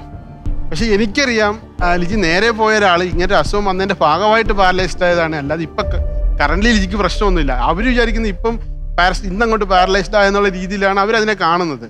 നമ്മൾക്ക് ജനറലായിട്ട് നമ്മൾ നോർമലായിട്ടിരിക്കുന്ന ഒരാൾ എന്ന രീതിയിലാണ് ഞാൻ ലിജിനെ പാരലൈസ്ഡ് ആയിട്ടിരിക്കുമ്പോൾ കാണുന്നത്. അങ്ങനെ ഇമീഡിയറ്റ് കൊണ്ടുപോകാൻ പറയും. പിന്നെ ഐസിൽ നിന്നൊരു നേഴ്സ് എന്നോട് പറഞ്ഞു, ചെറിയ പ്രായമല്ലേ, നിങ്ങൾ എങ്ങനെയും ഈ കുട്ടീനെ എവിടെയെങ്കിലും കൊണ്ടുപോകും. അപ്പം ഞാൻ എവിടെ കൊണ്ടുപോകണമെന്ന് എനിക്ക്, കാരണം ശ്രീധരെ എടുക്കുന്നില്ല, വേറെ അപ്പുറത്തൊക്കെ ഉള്ള വലിയ വലിയ ഹോസ്പിറ്റലിൽ കൊണ്ടുപോയാൽ ഒരു ദിവസത്തെ ചിലവുകൾ താങ്ങാൻ പറ്റില്ല. അപ്പം അതിനെക്കുറിച്ചൊക്കെ മൊത്തത്തിൽ ഒന്ന് ചിന്തിച്ച് ഒക്കെ ഇരിക്കുമ്പോൾ ഈ ആംബുലൻസുകാർ നിർബന്ധിച്ചുകൊണ്ടിരിക്കുക, നിങ്ങൾ വാ. അങ്ങനെ അളിയൻ എൻ്റെ ഇടയ്ക്ക് മെഡിക്കൽ കോളേജിൽ വിളിച്ച് സീറ്റ് ഉണ്ടോ എന്നൊക്കെ ചോദിച്ച്, അപ്പോൾ അവിടെ ഇല്ല. അവർ പറഞ്ഞ് കൊണ്ടുപോകാൻ, നിങ്ങൾ മെഡിക്കൽ കോളേജ് പറഞ്ഞാൽ നിങ്ങൾ കൊണ്ടുപോകാൻ നോക്കിയിട്ട് നമുക്കുണ്ടെങ്കിൽ ചെയ്യാമെന്ന്. പക്ഷേ റിജിഡായിട്ട് അങ്ങനെ റിസ്ക് എടുക്കാൻ പറ്റുന്നില്ല. കണ്ടീഷൻ BP ഇങ്ങനെ കുറഞ്ഞിരിക്കുന്ന ആളല്ലേ. അങ്ങനെ നേരെ പോയി ആശുപത്രി തിരുവനന്തപുരത്തേക്ക് ഇവരെ എല്ലാവരും പുറയെന്ന് പറഞ്ഞ് നമ്മളെല്ലാം ഒറ്റ അടിക്ക് വിട്ട് ഇവിടുന്ന് ആംബുലൻസ്, IC ആംബുലൻസ് ആയിരുന്നു. മെഡിക്കൽ കോളേജിൻ്റെ ഫ്രണ്ടിൽ കൊണ്ട് ചവിട്ടിയപ്പം നമ്മുടെ ഒരു ആശുപത്രി കൊണ്ട് വെച്ച് കണ്ട ഒരു പരിചയമുള്ളൊരു ചേച്ചി, സജിത എന്ന് പറഞ്ഞൊരു ചേച്ചി, ചവറയുള്ള. അപ്പോൾ ആ ചേച്ചി എന്നോട് പറഞ്ഞിട്ടുണ്ട്, മോനെ നീ ശ്രീധരെ കൊണ്ടുപോകണം, അവളെ മെഡിക്കൽ കോളേജിലോട്ട് കൊണ്ടുപോകില്ല, അവിടെ സീറ്റ് ഉണ്ടാവില്ല, നീ വരന്തേ കിടക്കും, നിന്നെ കിട്ടില്ല എന്ന് പറഞ്ഞ്. അപ്പോൾ ഒരു തവണ റിസ്ക് എടുക്കാമല്ലോ നമുക്ക് ജീവിതത്തിൽ. ഇപ്പോൾ അവിടെ കൊണ്ടുപോകുന്ന പറയാൻ സാറ് പറയും എന്തിനാ കൊണ്ടുപോകുന്ന ചോദിക്കും, അല്ല സെക്യൂരിറ്റി കയറ്റി വിടത്തില്ലായിരിക്കും. ഇതായിരിക്കും സംഭവിക്കാൻ പോകുന്നത്. അതിലും വലുത് അല്ലല്ലോ ജീവിതത്തിൽ. അപ്പം ഞാൻ മെഡിക്കൽ കോളേജ് ആംബുലൻസുകാരനോട് പറഞ്ഞു, ചേട്ടാ വണ്ടി എടുക്ക്, അപ്പോൾ ആ ശ്രീധരെ പോകാന്ന് പറഞ്ഞു. അപ്പോൾ കൊണ്ടുവരണ്ടെന്ന് പറഞ്ഞാണ് ശ്രീധരല്ലേ. അവിടേക്കാണ് നമ്മൾ ലിജിയായിട്ട് ചെല്ലുന്നത്. നേരെ വൈകുന്നേരം ചെല്ലുന്നു. ലിജി സ്ട്രെച്ചറിൽ താഴേക്ക് ഇറക്കാൻ വേണ്ടി വന്നപ്പം പുള്ളി അവിടെ വന്ന് ശരത്ത് ഡോക്ടർ വെറുതെ അത് ഒഴിപ്പോയാ. അപ്പോൾ എന്നെ കണ്ടപ്പോൾ ഓടി വന്ന്. അപ്പോൾ അവരൊരിക്കലും ചിന്തിച്ചില്ല ഞാൻ ശ്രീധരനെ കൊണ്ടുചെല്ലുമെന്നവർ ചിന്തിച്ചില്ല. ആ ഡോക്ടറിന് ഭയങ്കര മാനസിക വിഷമമുണ്ട്. പിന്നീട് ഡോക്ടറിനോട് പറഞ്ഞു, നിങ്ങളോടന്ന് വരണ്ടെന്ന് പറയുമ്പോൾ എനിക്ക് മനസ്സിൽ വിഷമമായിരുന്നു. എന്താണ്, കാരണം അത്ര നമുക്ക് ആത്മാർത്ഥ, ഒരു കന്നഡ ഡോക്ടറാണ് സംസാരിക്കും. പക്ഷെ ഭയങ്കര സ്നേഹമായിരുന്നു ലിജിയോട്. കാരണം അവളുടെ ഏജും കാര്യങ്ങളൊക്കെ വെച്ചിട്ട് ഇങ്ങനെ ഒരു പ്രശ്നം ഉണ്ടായപ്പോൾ അവർക്ക് ഭയങ്കര വിഷമമായിരുന്നു. അങ്ങനെ സൈത്ത് ഡോക്ടർ നമ്മുടെ പേപ്പറൊക്കെ മേടിച്ച് നോക്കിയിട്ട് പറഞ്ഞു, ഇത് നിങ്ങൾ പേടിക്കണ്ട, അത് യൂറിൻ ഇൻഫെക്ഷൻ്റെ നമുക്ക് റെഡിയാക്കാം, കുറച്ച് ദിവസം ഇഞ്ചക്ഷൻ എടുക്കട്ടെ എന്ന് പറഞ്ഞു. എന്നിട്ട് അപ്പം ലിജിയുടെ മുഖമൊക്കെ ഇങ്ങനെ വീർത്ത് ഒരു പരുവായി സാറേ, കൈയൊക്കെ അങ്ങ് പോയിട്ടുണ്ടായിരുന്നു. അപ്പം ലിജി കയറാൻ നേരത്തെ എൻ്റെ അടുത്തൊരു വാക്ക് പറയും. ഇന്ന് വരെ ഞാൻ ലിജിനെ അങ്ങനെ കൈവിടാതെ മുന്നോട്ട് നയിക്കാൻ ഒരു വാക്കുകളുടെ അടുത്ത് പറഞ്ഞിരുന്നു. ഞാൻ ലിജിക്കൊരു പേടിയുണ്ടായിരുന്നു, ലിജി വെള്ളം കുടിക്കാത്തതുകൊണ്ടാണോ ലിജിക്ക് അസുഖം ഉണ്ടായത്. അങ്ങനെ ഞങ്ങൾ ഇടയ്ക്ക് പറയുമായിരുന്നു, ലിജി വെള്ളം കുടിക്കാത്ത. അപ്പോൾ ലിജി എൻ്റെ അടുത്ത് കരഞ്ഞിട്ടൊരു പറയുന്നൊരു സിറ്റുവേഷൻ ഉണ്ടായിരുന്നു, ഞാനിനി വെള്ളം കുടിച്ചോളാം, ഡോക്ടർമാരോടൊന്ന് പറയണം എന്നെ രക്ഷിക്കാൻ, കരഞ്ഞുകൊണ്ട് പറയാണ്. അപ്പോൾ ഒരു മനുഷ്യൻ്റെ ജീവിക്കാനുള്ള ഒരു അതെ. അപ്പൊ എനിക്ക് അത്രയും പ്രിയപ്പെട്ടുള്ള ഒരാളാകുമ്പോൾ അങ്ങനെ വീണ്ടും ലിജിനെ വെന്റിലേറ്ററിൽ കൊണ്ടുപോവാ. പിന്നെ ഒരു 4 മാസത്തേക്ക് കണ്ടിന്യൂസ് ആയിട്ട് ലിജി വെന്റിലേറ്ററിലായിരുന്നു. ഇതിന്റെ ഇടയ്ക്ക് വെന്റിലേറ്റർ 4 മാസത്തോളം 4 മാസം വെന്റിലേറ്ററിലായിരുന്നു. ഓർമ്മയില്ല. കണ്ണു തുറക്കുന്നില്ലായിരുന്നു. കണ്ണു തുറക്കാതിരിക്കുക, പക്ഷെ വെള്ളം കൊടുക്കുന്നു, ഇഞ്ചക്ഷൻ കൊടുക്കും. പക്ഷെ അത്രയും കാലം ഡോക്ടർമാർ ഇതുപോലെ കാത്ത് ഓരോ നിമിഷത്തെ മാറ്റങ്ങളും എല്ലാം നമ്മളോട് ഷെയർ ചെയ്ത് അവരത്ര അതിനുവേണ്ടി ക്ഷമയോടെ അത് നമുക്ക് വേണ്ടി അത് എനിക്ക് വേണ്ടിയെന്ന് എനിക്ക് പറയാൻ പറ്റുള്ളൂ. കാരണം അത്രയും ക്ഷമയോടെ അവരത് ചെയ്തു. അത്രയും കാലം വേറെ ക്രിട്ടിക്കലായിട്ടുള്ള വേറെ പ്രശ്നങ്ങളിലൊന്നും കൊണ്ടുപോകാതെ ലിജി അത്ര കെയർഫുള്ളായിട്ട് അവളെ രാവിലെ ഭക്ഷണം കൊടുക്കുകയാണെങ്കിലും ഒരു ഭക്ഷണം തൊണ്ടയ്ക്ക് കൊടുങ്ങാതെ ഒക്കെ വളരെ കെയർഫുള്ളായിട്ട് അവിടുത്തെ ഡോക്ടേഴ്സ് നേഴ്സുമാരെല്ലാം ചെയ്തു. അതുകൊണ്ടൊക്കെ എനിക്ക് ഒരുപാട് ജീവിതത്തിൽ വളരെ നന്ദിയുള്ള ആൾക്കാരാണ്. ഓക്കെ, നമുക്ക് ഇനി അടുത്ത ചോദ്യത്തിലേക്ക് പോയാലോ? അതെ, 60,000 രൂപയുടെ ചോദ്യം. 60,000 രൂപയുടെ ചോദ്യത്തിലേക്ക് 60,000 മോണിറ്റർ.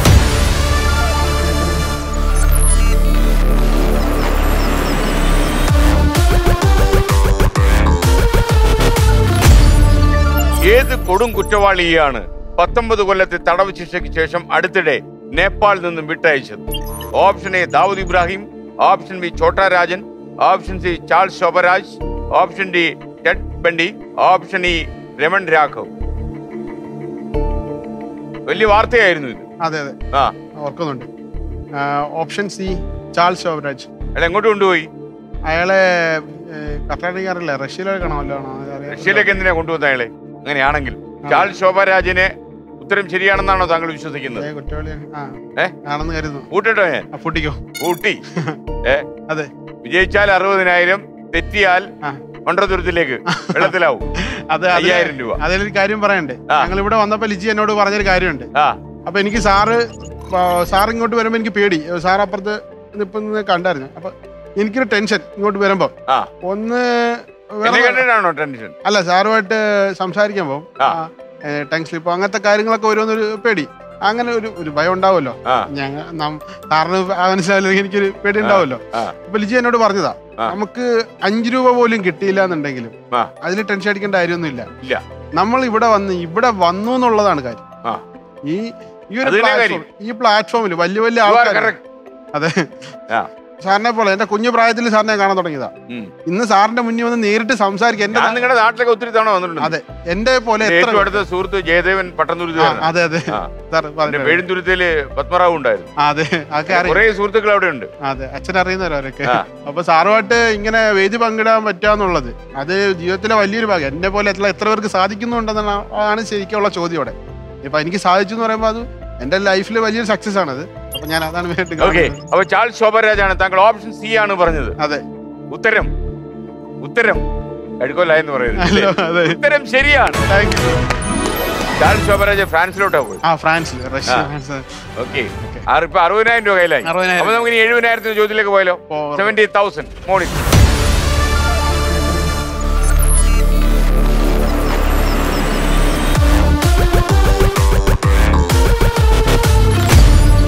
കോമാളി എന്നർത്ഥം വരുന്ന മസ്കാര എന്ന അറബിക് പദത്തിൽ നിന്നും പേര് ലഭിച്ച എന്താണ് കുറച്ചു വർഷങ്ങളായി നമ്മുടെ നിത്യജീവിതത്തിന്റെ ഭാഗമായത്?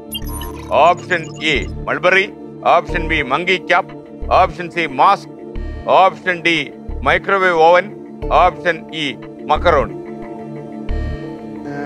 ചോദ്യം ഓപ്ഷൻസ് കണ്ടിട്ട് സി മാസ്ക് ആണെന്ന് തോന്നുന്നു. മാസ്ക് ആണെന്ന് തോന്നുന്നു അല്ലേ? ആയിരിക്കണം. അപ്പൊ അവസാനം വിജയം മാസ്ക് ചെയ്യോ അത്? ഓക്കെ, അതെ, കൂട്ടട്ടോ ഞാൻ? കോമൺ സെൻസ് വെച്ച് ഗസ് ചെയ്താ അല്ലേ? അതെ അതെ, ഓക്കെ. കൂട്ടി കറക്കി കുത്താ. അതെ, പുറത്തു പോവില്ലല്ലോ. 70,000 രൂപയുടെ ചോദ്യമായിരുന്നു. തെറ്റിയാൽ താങ്കൾക്ക് 6,000 രൂപ കിട്ടും. മുതലാവത്തില്ല അല്ലേ? എന്നാലും കുഴപ്പമില്ല, വണ്ടിക്കൂലി തിരിച്ചു കിട്ടും. വണ്ടിക്കൂലിയായി. Okay, option C mask. താങ്കൾ പറഞ്ഞ ഉത്തരം തെറ്റാണെന്ന് പറയാൻ പറ്റില്ല. ഉത്തരം ശരിയാണ്. 70,000 രൂപ. അപ്പൊ എന്നിട്ട് ഈ 45 ദിവസം വെന്റിലേറ്ററിലായി. അല്ല, 4 മാസത്തോളം 4 മാസം വെന്റിലേറ്റർ സപ്പോർട്ടോടെയാണ് ഫുള്ള്. അതിനുശേഷം വെന്റിലേറ്റർ സപ്പോർട്ടിൽ ഇവിടുന്നുള്ള ട്രക്യോസ്റ്റമി ചെയ്തിട്ടുണ്ടായിരുന്നു. അതായത് സാധാരണ വായിലൂടെ വെന്റിലേറ്റർ കൊടുക്കുന്നത് 15 ദിവസം പറ്റത്തുള്ളൂ. അപ്പൊ അതിൽ കൂടുതലാകുമ്പോൾ നമ്മളിവിടെ ഹോൾ ചെയ്തിട്ട് ട്രക്യോസ്റ്റമി നേരെ ട്യൂബ് ലെങ്സിലേക്ക് കയറ്റി. അങ്ങനെ ഇടയ്ക്ക് സുഹൃത്തിന് ടെൻഷനായി വലിയ ദൂരയിലോട്ട് യാത്ര നടത്തിയെന്ന് പറഞ്ഞു. അതെ, അത് വലിയ ദൂരെ പോയത് അതെന്താ സംഭവിച്ചാല് ഞാൻ മാനസികമായിട്ട് എനിക്ക് മറ്റുള്ളവരെ ഫേസ് ചെയ്യാൻ പറ്റാത്ത രീതിയിലൊക്കെ ഒരു പ്രശ്നം. എന്തുകൊണ്ടാണ് ഫേസ് ചെയ്യാൻ രക്ഷപ്പെടാത്തോണ്ടാണോ? എനിക്കെന്ന് വെച്ചാല് എന്റെ ഉള്ളില് വേറെ വേറെ ചിന്തകളൊക്കെ ഇങ്ങനെ വന്നു തുടങ്ങി. ഞാൻ ഒറ്റപ്പെടുന്നത് പോലെ എനിക്ക് തോന്നി. എങ്ങനെയാന്ന് വെച്ചാല് ഇപ്പം അച്ഛനാണെങ്കിൽ അമ്മയുണ്ട്, അമ്മയ്ക്ക് അച്ഛനുണ്ട്, അളയൊരു പെങ്ങളുണ്ട്. അപ്പൊ ലിജിയുടെ വീട്ടിലാണെങ്കിൽ അമ്മയ്ക്ക് 2 അനിയത്തിമാര് വേറെ ഉണ്ട്. അങ്ങനെയൊക്കെ ഞാൻ ചിന്തിക്കാൻ തുടങ്ങി. അപ്പോൾ എന്തെങ്കിലും പോയാൽ ലിജിക്ക് എന്തെങ്കിലും പറ്റിയാൽ എനിക്കാണ് നഷ്ടം സംഭവിക്കാന്ന് വരുമ്പോൾ അങ്ങനെ എനിക്ക് വിങ്ങലായിപ്പോയി. ഉള്ളിൽ കിടക്കുമ്പോൾ രാത്രി ഉറങ്ങാൻ പറ്റാണ്ടായി. അങ്ങനെ ഞാൻ വീട്ടിൽ നിന്ന് ഇറങ്ങിപ്പോയിരുന്നു ഇടയ്ക്ക്. അങ്ങനെ ഞാൻ ഒരു ദിവസം വീട്ടിൽ നിന്ന് ഇറങ്ങിപ്പോയി. വീട്ടിൽ നിന്ന് ഇറങ്ങിപ്പോയെന്ന് വെച്ചാൽ അളിയനുള്ള ദിവസമാണ്. അളിയനും അമ്മയൊക്കെ ഉണ്ടുള്ള ദിവസമാണ്. അപ്പം എനിക്ക് രാത്രി ആകുമ്പോൾ ഉറക്കം വരില്ല. എന്ന് വെച്ചാൽ എനിക്ക് ഇച്ചിരി പ്രശ്നം കൂടി വയ്ക്കുന്ന സമയത്ത് എനിക്ക് ഹാർട്ട് ബീറ്റ് ഒരു 40ലേക്ക് വന്നു. 95-ന് മേളിൽ ഹാർട്ട് ബീറ്റ് വേണം നമുക്ക്. അപ്പോൾ ഹാർട്ട് ബീറ്റ് കുറയുന്നത് തലച്ചോറിൽ എന്തെങ്കിലും മാരകമായ പ്രശ്നമുള്ളപ്പോഴാണ് നമ്മുടെ ഹാർട്ട് പ്രവർത്തിക്കാതെ വരുന്നത് എന്നൊക്കെ ഡോക്ടേഴ്സ് നമ്മളോട് ഷെയർ ചെയ്തു. അപ്പോൾ ലിജിക്ക് അവരുടെ ഒരു സൂചന, അവരുടെ കണക്കൂട്ടല്ലേ, മറ്റ് അസുഖങ്ങളൊക്കെ അവർ കാൽക്കുലേറ്റ് നോക്കിയിട്ട് ഒന്നും മനസ്സിലാവില്ല. ആദ്യത്തെ ഒരു 5 മാസം അതായിരുന്നു പ്രശ്നം സാറേ. എന്ന് വെച്ചാൽ ലിജിയുടെ അസുഖം എന്താണെന്ന് അവർ കണ്ടുപിടിക്കാൻ പറ്റണില്ല. അപ്പോൾ അവർ ഒരു ഇതിലെത്തുവാണ് ബ്രെയിൻ ക്യാൻസർ ആണ് എന്നുള്ള രീതിയിൽ. അപ്പോൾ ഒരു ദിവസം ലിജിക്കും ഭയങ്കരമായ പ്രശ്നം വന്നു.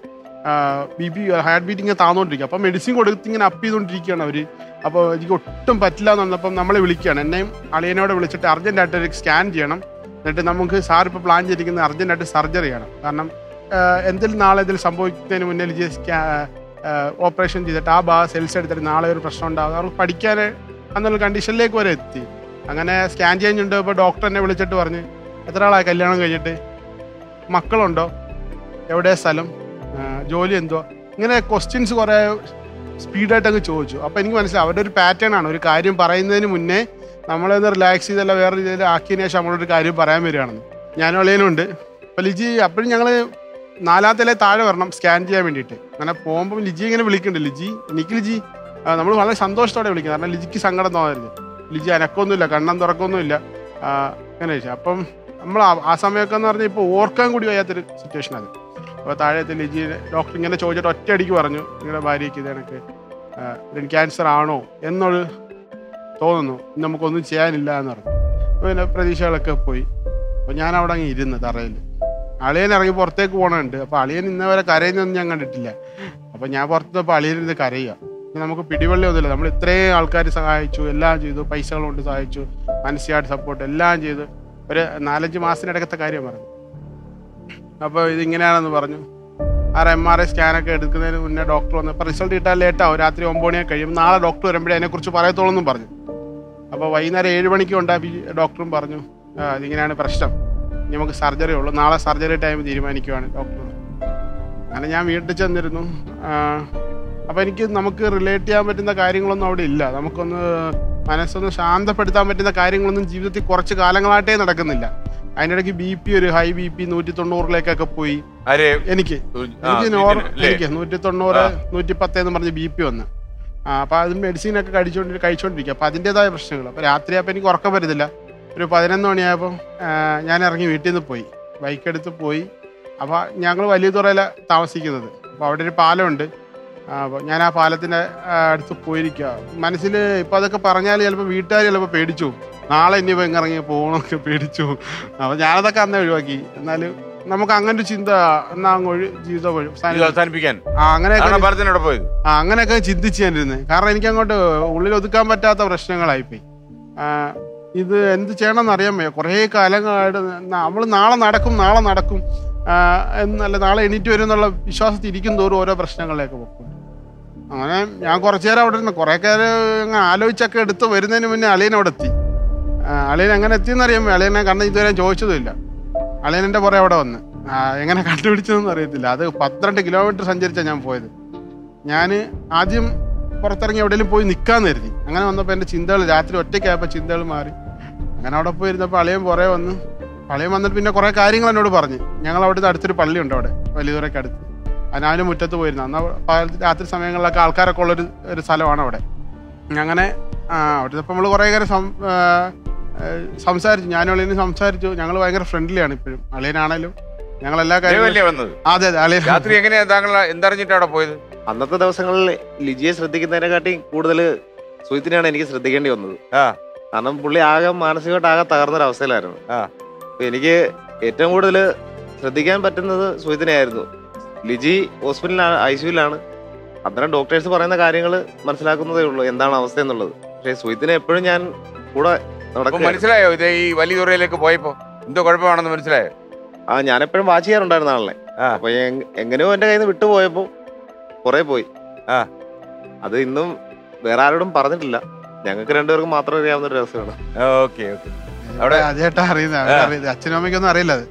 അപ്പൊ അത് ഞാൻ പറഞ്ഞു, അവരിപ്പോ അറിയുമ്പോ അവരിപ്പോ നാളെ തൊട്ട് എന്റെ പുറകെ അടക്കം എനിക്ക് സാധ്യതയുണ്ടല്ലേ? വീണ്ടും വലിയ പൊക്കളയൊരു ഡൗട്ട് ഉണ്ട് അവർക്ക്. ഉണ്ടാവും, ചിലപ്പോ ഉണ്ടാവാം. അങ്ങനെ അവിടെ ഞങ്ങൾ കുറെ തീരുമാനിച്ചില്ല. ഇല്ല, അങ്ങനെ പോകണല്ലോ, എന്തിനും നേരിടാം. പിന്നെ ഇത്രയും കാലം ഈ ഒരു 1.5 വർഷത്തിനിടയ്ക്ക് നേരിടാവുന്ന ഏറ്റവും വലിയ പ്രശ്നത്തില്ല. ഒരു ഒരു മനുഷ്യന്റെ ഞാൻ ചിന്തിച്ചെടുത്ത് കൂട്ടിയാണ് സാറേ, ഒരു മനുഷ്യന് ജീവിത കാലഘട്ടത്തിൽ അവന് ഏറ്റവും വലിയ ഒരു പ്രശ്നം ഉണ്ടാവും ജീവിതത്തിൽ. അത് നേരിടാതെ അവനെ ലൈഫിൽ എൻഡ് ചെയ്യാൻ പറ്റില്ല എന്ന് ഞാൻ വിശ്വസിക്കുന്നു. ആ ഏറ്റവും വലിയ പ്രശ്നം ഞാൻ നേരിട്ടു. ഇനി എനിക്ക് അതിനെക്കുറിച്ച് പേടിക്കാനില്ല. എനിക്കിപ്പോൾ ഒന്നിനെക്കുറിച്ച് ഒരു പേടിയോ ഭയമോ അങ്ങനെയൊന്നുമില്ല. എന്തിനെ നേരിടാം. ഇനി എന്ത് പ്രശ്നം വന്നാലും അതിനെ സാമ്പത്തികമായിട്ട് പ്രശ്നമാണോ, ജോലി എടുത്ത് അങ്ങോട്ട് എന്തൊക്കെ പണിയെടുക്കാൻ പറ്റുമോ അതെല്ലാം ചെയ്തിട്ട് അങ്ങോട്ട് അതിനെ നേരിടാം. ആരോഗ്യമുള്ളിടത്തോളം കാലം. ലിജിയോട് ഞാൻ പറയുന്നുണ്ട്, നിനക്ക് പറ്റുന്ന രീതിയിൽ ഫിസിയോതെറാപ്പിയും കാര്യങ്ങളും മാനസിക വളർച്ചയാണ്. നീ എന്നാ എണീറ്റ് കിടക്കുന്നേ അന്ന് വരെ ഞാൻ എടുത്തോണ്ട് കിടക്കും. അതെ പറഞ്ഞേക്കാം. അത് റെഡി ആവുന്ന വരെ എന്നെ കൊണ്ട് വരാൻ ചെയ്യാൻ പറ്റുന്ന കാര്യങ്ങൾ കുഞ്ഞിനെ കെയർ ചെയ്യുന്നതൊക്കെ ഞാൻ കെയർ ചെയ്യും. നമുക്ക് 80,000 ചോദ്യത്തിലേക്ക് പോവാം. 80,000. അതെ മോർണിംഗ്.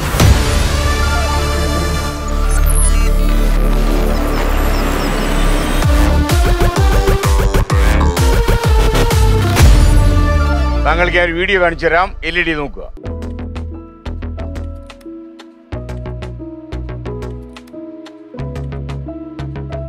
ഏത് മലയാള കവിയുടെ കവിതകളാണ് ഈ സിനിമയിൽ ഗാനങ്ങളായി ഉപയോഗിച്ചിരിക്കുന്നത്? Option A Akkitham Achuthan Namboothiri, option B Edasseri Govindan Nair, option C NN Kakkad, option D Nalappat Narayana Menon, option E Changampuzha Krishnapillai. ഏതാ സിനിമയെന്ന് മനസ്സിലായോ? ഒരു പിടിയില്ല സാർ. നമ്മൾ പഴയ സിനിമകളൊക്കെ കാണാറുണ്ടെങ്കിലും ഈ പാട്ട് ആദ്യമായിട്ടാണ് കേൾക്കുന്നത്. അതിന് വീഡിയോ കണ്ടാൽ മനസ്സിലാവും. പക്ഷെ ഈ വീഡിയോ ഞാൻ കണ്ടിട്ടുണ്ട്. ഉണ്ടല്ലേ? അതെ. അത്ര ഓർമ്മ കിട്ടുന്നില്ല.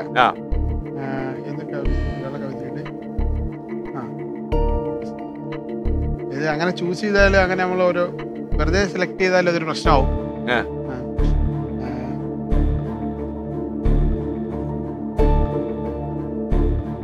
ഞാനൊന്ന് ഗസ് ചെയ്തോട്ടെ. എനിക്ക് തോന്നുന്നത്, കാരണം എനിക്ക് വളരെ ഫെമിലിയർ ഉള്ള ഒരാള് ഇതിനകത്ത് ചങ്ങമ്പുഴ കൃഷ്ണപിള്ളയാണ്. അങ്ങനെ ഫെമിലിയർ ആവുന്നത് അല്ല, എനിക്ക് കേട്ട് പരിചയമുള്ള. പക്ഷെ കേട്ടിട്ടുണ്ട്. അല്ല, ചങ്ങമ്പുഴ സിനിമയിലൊക്കെ പാട്ടുകൾ ഉണ്ടെന്ന് ഞാൻ കേട്ടിട്ടുണ്ട്. എനിക്ക് മറ്റുള്ളവരെ കുറിച്ച് അതിനെ കുറിച്ച് അറിയത്തില്ല. ഈ ചങ്ങമ്പുഴ. അതെ, റിസ്ക് എടുക്കാം. നമുക്ക് മുന്നോട്ട് പോകാൻ തീരുമാനിക്കും. ഓക്കെ, അപ്പൊ ഞാന് ഇത് പൂട്ടി. അപ്പൊ പ്രശ്നമാവോ? വിജയിച്ചാൽ 80, തെറ്റിയാൽ 7,000. കുഴപ്പമില്ല. പിന്മാറിയിരുന്നെങ്കിൽ 35,000 കിട്ടിയേനെ. പക്ഷെ അതിനി പറഞ്ഞിട്ട് കാര്യമില്ല, അത് കഴിഞ്ഞു. അപ്പൊ ആ റിസ്ക് എടുത്തത് നന്നായി. ജീവിതമേ റിസ്ക് അല്ലേ? അതെ. നോക്കിയാൽ നോക്കത്താത്ത ദൂരത്തിൽ വെള്ളം കിടക്കുന്ന ഒരു അഷ്ടമുടിക്കായലിന്റെ തീരത്തുനിന്നല്ലേ വന്നിരിക്കും അല്ലേ? ഓക്കെ, അഷ്ടമുടിക്കായലിലെ ഓളങ്ങളുടെ കഥയൊക്കെ പറഞ്ഞ ആരാ? തിന്നല്ലു കരുണാകരനാണ്. അദ്ദേഹത്തെ അറിയില്ലേ? റാണിയൊക്കെ ഓർമ്മയില്ലേ? റാണി എന്നോമന പേരിവൾക്കേകിയ ഭാവന ആരുടേതാവാം എന്ന് ചോദിച്ച കവി, റാട്ടുകൾ എന്നു അധ്വാന ശക്തിതൻ പാട്ടുപാടുന്നത് കേൾക്കാം എന്നൊക്കെ പാടിയതല്ലേ തിന്നല്ലു കരുണാകരൻ. റാണി വളരെ പ്രസിദ്ധമായ കൃതിയല്ലേ? നിങ്ങൾ അറിയണ്ടേ? നിങ്ങളുടെ നാടിന്റെ കഥയാണ്. Option E Changampuzha Krishnapillai. താങ്കൾ പറഞ്ഞ ഉത്തരം നിർഭാഗ്യവശാൽ ശരിയാകുന്നു. ഇത് രമണനാണ് സിനിമ. രമണനിലെ പാട്ടാണ്. രമണൻ എന്ന കാവ്യത്തിൽ നിന്നുള്ള ഈ സിനിമയിൽ ഉപയോഗിച്ചിരിക്കുന്ന പാട്ടുകളെല്ലാം ഈ രമണൻ എന്നുള്ള ഗ്രന്ഥത്തിൽ നിന്നുള്ളതാണ്. 20 പാട്ടുണ്ട്. കാനന ചായയിൽ ആട് മേയ്ക്കാനൊക്കെ പോയത് ഈ സിനിമയിലാണ്. ഓക്കെ, കുട്ടിയേട്ടാ പറയൂ. സുജിത് എസ്, താങ്കളെ കുറിച്ച് ഒരു കാര്യം കുട്ടിയേട്ടന്റെ മെമ്മറിയിലുണ്ട്. താങ്കൾ പണ്ടൊരിക്കൽ ട്രെയിനിൽ യാത്ര ചെയ്യുമ്പോൾ താങ്കളുടെ മുൻഭാഗത്ത് നിന്ന ഒരു പെൺകുട്ടി തെറിച്ച് ആലുവ പുഴയിലേക്ക് വീണു. പിന്നീട് ആ കുട്ടി രക്ഷപ്പെട്ടോ? അതെ. എങ്ങനെ രക്ഷപ്പെട്ടു? അത് ഇപ്പോഴല്ല, കുറെ കാലമായി. താങ്കൾ പുഴയിൽ ചാടിയോ? ഇല്ല, ഞാൻ പുഴയിൽ ചാടില്ല. അയ്യോ, ആലുവ പുഴയിൽ ചാടി ഞാൻ എന്നോട് ഉണ്ടാവില്ല. പരിചയമില്ലാത്ത പുഴ. അങ്ങനെ അഷ്ടപടിക്കായലെ കാണാൻ ചാടി നോക്കും. കുറെ കാലത്തിന് ശേഷം ഞാനും ലിജിയും കൂടെ യാത്ര ചെയ്തൊരു സംഭവമാണത്. അത് സംഭവം എന്ന് വെച്ചാൽ ഞാനും ലിജിയുടെ ഒരു സുഹൃത്തിന്റെ കല്യാണത്തിന് പോയതാണ്. കോഴിക്കോട് ഭാഗത്തേക്ക് പോയതാണ്. അപ്പൊ രാവിലെ ഒരു 8:30 ഒരു ബാംഗ്ലൂർ ട്രെയിൻ ഉണ്ട്. അപ്പൊ അതിനാണ് പോണത്. ഞങ്ങൾ എറണാകുളത്ത് നിന്ന് ട്രെയിനിൽ കയറി. അപ്പോൾ കുറച്ച് ഫ്രണ്ട്സൊക്കെ അപ്പുറത്തെ കമ്പാർട്ട്മെന്റിൽ അവിടെ ഇവിടെയൊക്കെ ഉണ്ട് ലിജിയുടെ. അപ്പോൾ ലിജിയുടെ ഫ്രണ്ടാണ്. അപ്പോൾ കോമൺ ഫ്രണ്ട് ആയിട്ട് ഞങ്ങൾ അങ്ങനെ പോവുകയാണ്. അങ്ങനെ പോയിട്ട് അപ്പം ഞങ്ങൾ ചെന്ന് കയറുമ്പോഴുള്ള അപ്പോൾ അത് എറണാകുളത്ത് സ്റ്റാർട്ട് ചെയ്യുന്ന ട്രെയിനായിട്ട് തന്നെ കുറച്ച് ആൾക്കാരൊക്കെ അവിടെ ഇവിടെ ഉള്ളു. അപ്പം ഞങ്ങൾക്ക് കിട്ടിയ സീറ്റ് സീറ്റിൽ ചെന്ന് നിന്ന് ബാക്ക് വെച്ചിട്ട് ഞങ്ങളപ്പുറം വെള്ളമൊക്കെ മേടിക്കാൻ പോയിട്ട് തിരിച്ചു വരുന്ന സമയം കൊണ്ട് വേറൊരു ചേട്ടൻ അതിൻ്റെ ഓപ്പോസിറ്റ് വന്നിരുന്നു. അപ്പോൾ പുള്ളി അത് കാലൊക്കെ എടുത്ത് വെച്ച് കാലൊക്കെ കയറ്റി വെച്ച് ആളുറവാണല്ലോ. അപ്പം നമ്മൾ ഇങ്ങനെ യാത്രയിൽ ഇപ്പോൾ സ്ഥിരമായിട്ട് യാത്രയിൽ കാലൊക്കെ എടുത്ത് വെച്ചിട്ടാണ് ഇങ്ങനെ യാത്ര ചെയ്യും. അപ്പം ഞങ്ങളൊന്നിപ്പം കാലുമാറ്റി വെക്കാൻ പറഞ്ഞപ്പോൾ ആ ചേട്ടന് ഇഷ്ടപ്പെട്ടില്ല. അപ്പോൾ അവിടെ ഒരു സർച്ചേർച്ചൊക്കെ ഉണ്ടായി. ഇത് വഴക്കൊന്നും ഉണ്ടായില്ല. ആ ചേട്ടന് ഇഷ്ടപ്പെട്ടില്ല. അന്നേരം തൊട്ട് ചേട്ടന് ഇഷ്ടപ്പെട്ടില്ല. അങ്ങനെയൊക്കെ ഇരിക്കുകയാണ്. അങ്ങനെയൊക്കെ ഇരുന്ന് ഞങ്ങൾ ട്രെയിൻ സ്റ്റാർട്ട് ചെയ്തു. അപ്പോൾ ആ ചേട്ടൻ അവിടെ ഇരിപ്പോൾ നമ്മൾ ഇപ്പോൾ മറ്റു പ്രശ്നങ്ങളൊന്നുമില്ല. കുട്ടികൾ പഠിക്കാൻ കയറി. ഓർമ്മ ശരിയാണെങ്കിൽ ടോക്കച്ച് എന്ന് പറഞ്ഞ എറണാകുളത്തെ ഒരു സ്കൂളുണ്ട്. ടോക്കച്ച് എന്ന് പറഞ്ഞാൽ കോളേജായിരുന്നു. സ്കൂളുണ്ട്, കോളേജുണ്ട്. അപ്പോൾ ആ കോളേജിലെ കുറച്ച് കുട്ടികൾ, അത് പിന്നീടാണ് ഞാൻ അറിയുന്നത് ആ സ്കൂളിലാണെന്ന്. അത് അറിഞ്ഞ കാര്യമുണ്ട്. ഇവർ വന്ന് കയറിയിട്ട് കുറച്ച് പേരൊക്കെ ഉണ്ട്. അപ്പോൾ ആ വണ്ടി ട്രെയിൻ എടുത്തു, എറണാകുളത്ത് സ്റ്റാർട്ട് ചെയ്തു. ഞാൻ അങ്ങോട്ട് പോയി കുറച്ച് ആലുവ പാല ഒരു സെൻറ്ററൊക്കെ എത്തിയപ്പം അയ്യോ എന്നൊരു നിലവിളി കിട്ടി. അപ്പോൾ ലിജിയ ഒരു നിലവിളിയാണ് കേട്ടത്. അപ്പോൾ ഞങ്ങൾ ഈ ഡോറിൻ്റെ രണ്ടാമത്തെ ബെർത്തിലാണുള്ളത്, രണ്ടാമത്തെ ബെർത്തിൽ. അപ്പോൾ ലിജിയുടെ ഭാഗമായിട്ട് ഞാൻ ഓടി വരികയാണ്. ഓടിയപ്പോൾ ആ ചേട്ടൻ അവിടെ ഇരിപ്പുണ്ട്. ഇനി ദേഹം തെളിച്ചു എന്നുള്ള പേടിച്ചിട്ടാണ് ഞാൻ ഓടി വരുന്നത്. അപ്പോൾ ലിജി കുറച്ച് നേരം സ്റ്റക്കായതിനു ശേഷം പറഞ്ഞ് നീ ആ പുറത്ത് പോയെന്ന് കരുതി പേടിച്ചെന്ന്. അപ്പോൾ ലിജിയോട് ചോദിക്കുമ്പോൾ ലിജി മാത്രമേ ആ കമ്പാർട്ട്മെന്റിൽ അത് കാണുന്നുണ്ടായിരുന്നുള്ളൂ. ഒരു പെൺകുട്ടിയുടെ ഷോള് ഇങ്ങനെ പോയി, ലിജി ഇരുന്ന ജനലിന്റെ സൈഡിൽ കൂടെ താഴേക്ക് ഇങ്ങനെ പോയി. അപ്പോൾ ലിജി എന്നോട് പോയി ഒരു ഷോള് പോണ പോലെ കണ്ടെന്ന് പറഞ്ഞു. അപ്പൊ സെയിം ഷർട്ടാ, ഞാൻ കളർ ഷർട്ടായിരുന്നു എൻ്റെ. അപ്പൊ ലിജി വിചാരിച്ച് ഞാൻ താഴെ പോയെന്ന് വിചാരിച്ചിട്ട് ഒരു നിലവിളിച്ചവള്. അപ്പൊ അപ്പുറത്തൊക്കെ ആൾക്കാരെ കൊടുത്തിട്ട് ആർക്കും കാര്യം മനസ്സിലായില്ല. ലിജി ഇങ്ങനെ പതിയെ പറയണേ. അപ്പൊ പറഞ്ഞു ആരോ പുറത്ത് പോയതുപോലെ തോന്നിയെന്ന് പറഞ്ഞു. ഞാൻ അപ്പം അങ്ങോട്ട് പോയി നോക്കി. അപ്പം എൻ്റെ ബാക്കിൽ, ഞാൻ ഓപ്പോസിറ്റ് സൈഡിൽ ജനലിൻ്റെ ഡോർ സൈഡിൽ നിൽക്കുന്നു. എൻ്റെ ബാക്കിൽ അങ്ങോട്ട് നോക്കി ആലുവ സൈഡിൽ നമ്മളെ കോഴിക്കോടേക്ക് പോകുമ്പം ഈ സൈഡിൽ ലെഫ്റ്റ് സൈഡിൽ ആ പെൺകുട്ടി നിൽക്കുന്നു. അപ്പം ഞാൻ ചെന്ന് നോക്കുമ്പോൾ ആ പെൺകുട്ടിയോട് ഇല്ല. ഞാൻ അതിന് മുന്നേ ആ പെൺകുട്ടി ശ്രദ്ധിച്ചില്ലായിരുന്നു. അപ്പോഴേ ഞങ്ങളിരിക്കുന്ന തൊട്ടപ്പുറത്ത് ചെയിൻ ഉണ്ടായിരുന്നു. അങ്ങനെ എല്ലാവരും ചെയിൻ പിടിക്കാൻ എല്ലാവർക്കും മടി, എന്താ സംഭവം എന്നറിയാതെ. അപ്പം ഞാൻ ചെന്നിട്ട് ചവിട്ടി പിടിച്ച്, നമ്മൾ സിനിമയിലൊക്കെ കാണുന്ന കണക്ക് ചെയിൻ പൊട്ടിപ്പോരില്ലേ, അതുപോലെ അവസ്ഥയിൽ ചെയിൻ താഴെ വന്നു പിടിച്ചിട്ട്. ട്രെയിൻ ഒരു 2 കിലോമീറ്റർ അപ്പുറത്ത് പോയിട്ടാ ട്രെയിൻ നിന്നത്. അപ്പൊ പിടിച്ചെന്താന്ന് ചോദിച്ചു. അപ്പൊ ഫസ്റ്റ് ടൈമാണ് ജീവിതത്തിൽ ഞാൻ ഈ ചെയിൻ എന്നേലും ഒന്ന് പിടിക്കണമെന്ന് ഞാൻ ഇങ്ങനെ ആഗ്രഹിക്കുന്നുണ്ടായിരുന്നു. കാരണം കുഞ്ഞുനാൾ പോലെ ട്രെയിൻ യാത്ര ചെയ്യുന്നതാ. അപ്പൊ ഇത് ഇങ്ങനെ പിടിച്ചും കണ്ടിട്ടില്ല. അപ്പൊ എനിക്ക് അത് ഞാൻ പിടിച്ച്. അപ്പൊ റെയിൽവേ പോലീസ് വന്നിട്ട് ആരാ എന്താന്നൊക്കെ ചോദിച്ചു. അപ്പൊ ആൾക്കാരൊക്കെ ഞാൻ പറഞ്ഞു ഇത് എനിക്ക് ഒരാൾ താഴേക്ക് പോയിട്ടുണ്ടെന്ന് പറഞ്ഞു, പോയതുപോലെ തോന്നിയെന്ന് പറഞ്ഞു. തൊട്ടപ്പുറത്ത് നോക്കുമ്പോൾ ഒരു ബാഗ് ഉണ്ടായിരുന്നു. അപ്പം കുട്ടി ഒറ്റയ്ക്ക് വന്നിരുന്നു. അപ്പോഴത്തേനും ഞാൻ ആ കണ്ടപ്പോൾ ID കാർഡ് കണ്ട് ഞാൻ ഇതെടുത്തിട്ട് അന്നത്തെ കാലത്ത് പക്ഷേ 2015 ആ ടൈമാണത്. അപ്പം ഞാൻ ഇത് സ്കൂളുണ്ട്. അപ്പം അവരെ കോണ്ടാക്ട് ചെയ്യാൻ മാർഗമൊന്നുമില്ല. ഗൂഗിളിൽ സെർച്ച് ചെയ്തിട്ട് ഫോൺ നമ്പറും കളക്ട് ചെയ്യാൻ പറ്റുന്നില്ല. ഞാൻ എന്താണെന്ന് വെച്ചാൽ ഞാനിതിൻ്റെ ഫേസ്ബുക്ക് പ്രൊഫൈലിൽ കയറി അവിടുന്ന് കമൻ്റ് ഇട്ട് അവരുടെ റിക്വസ്റ്റ് വിട്ട് ഇത് കണക്ക് നിങ്ങളുടെ കോളേജിൽ പഠിക്കുന്ന ഒരു പെൺകുട്ടി വെള്ളത്തിലേക്ക് പോയിട്ടുണ്ട്, ഇമ്മീഡിയറ്റ് ആയിട്ടൊന്ന് കോൺടാക്ട് ചെയ്യാൻ ഫോട്ടോ ഒക്കെ അയച്ചു കൊടുത്തു ഫേസ്ബുക്കിൽ. അത് കുറേ കഴിഞ്ഞപ്പോൾ ഒരു പയ്യൻ റിപ്ലൈ ഒക്കെ തന്ന്. യാത്രയൊക്കെ തുടർന്ന് വണ്ടി വിനോദം എടുത്ത് നമുക്ക് ചെയ്യാൻ പറ്റുന്ന കണ്ടതില്ല, നമ്മൾ അറിയുന്നില്ല. നമുക്ക് ചെയ്യാൻ പറ്റുന്നതിന്റെ പരമാവധി. എനിക്ക് ആലുവ പാലത്ത് ചാടണമെന്നൊക്കെ മതിയായ ആഗ്രഹമുണ്ട്. താഴെ ചെല്ലുമ്പോൾ കല്ലുമല്ലോ ആണെങ്കിലോ നമുക്ക് ഇതിനെ പുഴയെക്കുറിച്ച് അറിയത്തില്ല. ഇപ്പോൾ അഷ്ടമുടി കായലിൻ്റെ വണ്ടി കൂടെ പെരുമ്പം പാലത്തേന്ന് ഒരാൾ താഴെ വീണാൽ ഉറപ്പായിട്ട് ഞാൻ ചാടും. എനിക്ക് നീന്തറിയാം, ഞാൻ അവിടെ വളർന്നേണ്ട എനിക്ക് നീന്തറിയാം. പിന്നെ അതിൻ്റെ ആഴങ്ങൾ എത്ര ഉണ്ടാകുന്നറിയാം, എവിടെ പിടിച്ചാൽ നമുക്ക് രക്ഷപ്പെടാൻ പറ്റുമെന്നറിയാം. അതിനെക്കുറിച്ച് ധാരണയുണ്ട്. പക്ഷേ എന്നാലും നമുക്കൊരു അവസരം എത്തി നമ്മൾ ചാടിയേ പറ്റുള്ളൂ, നമ്മൾ ആ സിറ്റുവേഷനിലാണെങ്കിൽ. അപ്പോൾ ആലുവ പാലത്തേക്ക് ഇനി ചാടാൻ പറ്റുന്ന സിറ്റുവേഷൻ ഒന്നുമല്ല. അപ്പം ഞങ്ങൾ യാത്ര തുടർന്നു. അപ്പം എൻ്റെ ടെൻഷൻ ഇതാണ്, ആ കുട്ടിക്ക് എന്ത് പറ്റി, എന്തോ കുട്ടിക്ക് എന്ത് പറ്റി. ഞങ്ങളുടെ അന്നത്തെ കല്യാണമേ കുളമായി. കാരണം ലിജി കിട്ടിയോ നേരിട്ട് കാണാം. പിന്നെ ഞങ്ങൾ പിറ്റേ ദിവസമാണ് ആ പയ്യൻ ഞങ്ങളെ വിളിച്ചു പറഞ്ഞു ആ കുട്ടീനെ താഴെ ഉണ്ടായിരുന്ന മീൻ പിടിക്കാൻ വന്നിരുന്ന ആൾക്കാർ രക്ഷപ്പെടുത്തി. കറക്റ്റ് ടൈമിലോടെ ഉണ്ടായിരുന്ന ആ കുട്ടി രക്ഷപ്പെട്ടു. അപ്പൊ ഈ നമ്മൾ ഈ ഇതിലേക്ക് വന്നു കഴിഞ്ഞാൽ നമ്മുടെ ലിജിയുടെ കേസിലേക്ക് വന്നു ശ്രീധരൻ ഡിസ്ചാർജ് ചെയ്തോ? അല്ല, ശ്രീധരൻ പിന്നെ നമ്മൾ രണ്ടാമത് വന്നതല്ലേ. രണ്ടാമത് വന്നിട്ട് അന്നേരം ഡിസ്ചാർജ് ചെയ്തൊന്നുമില്ല. ലിജിന് ക്രിട്ടിക്കലായിട്ട് 4 മാസം കിടന്നു ഹോസ്പിറ്റലിൽ. ടോട്ടൽ 9 മാസം. 9 മാസം കിടന്നു. 9 മാസം. രണ്ടാമത്തെ വരവില് 8 മാസം കിടന്നു. 8 മാസം കിടന്നു. 7 മാസത്തോളം കിടന്നു. 48 ദിവസം ആദ്യം കിടന്നു, പിന്നെ ബാക്കി ദിവസം ഇങ്ങനെ.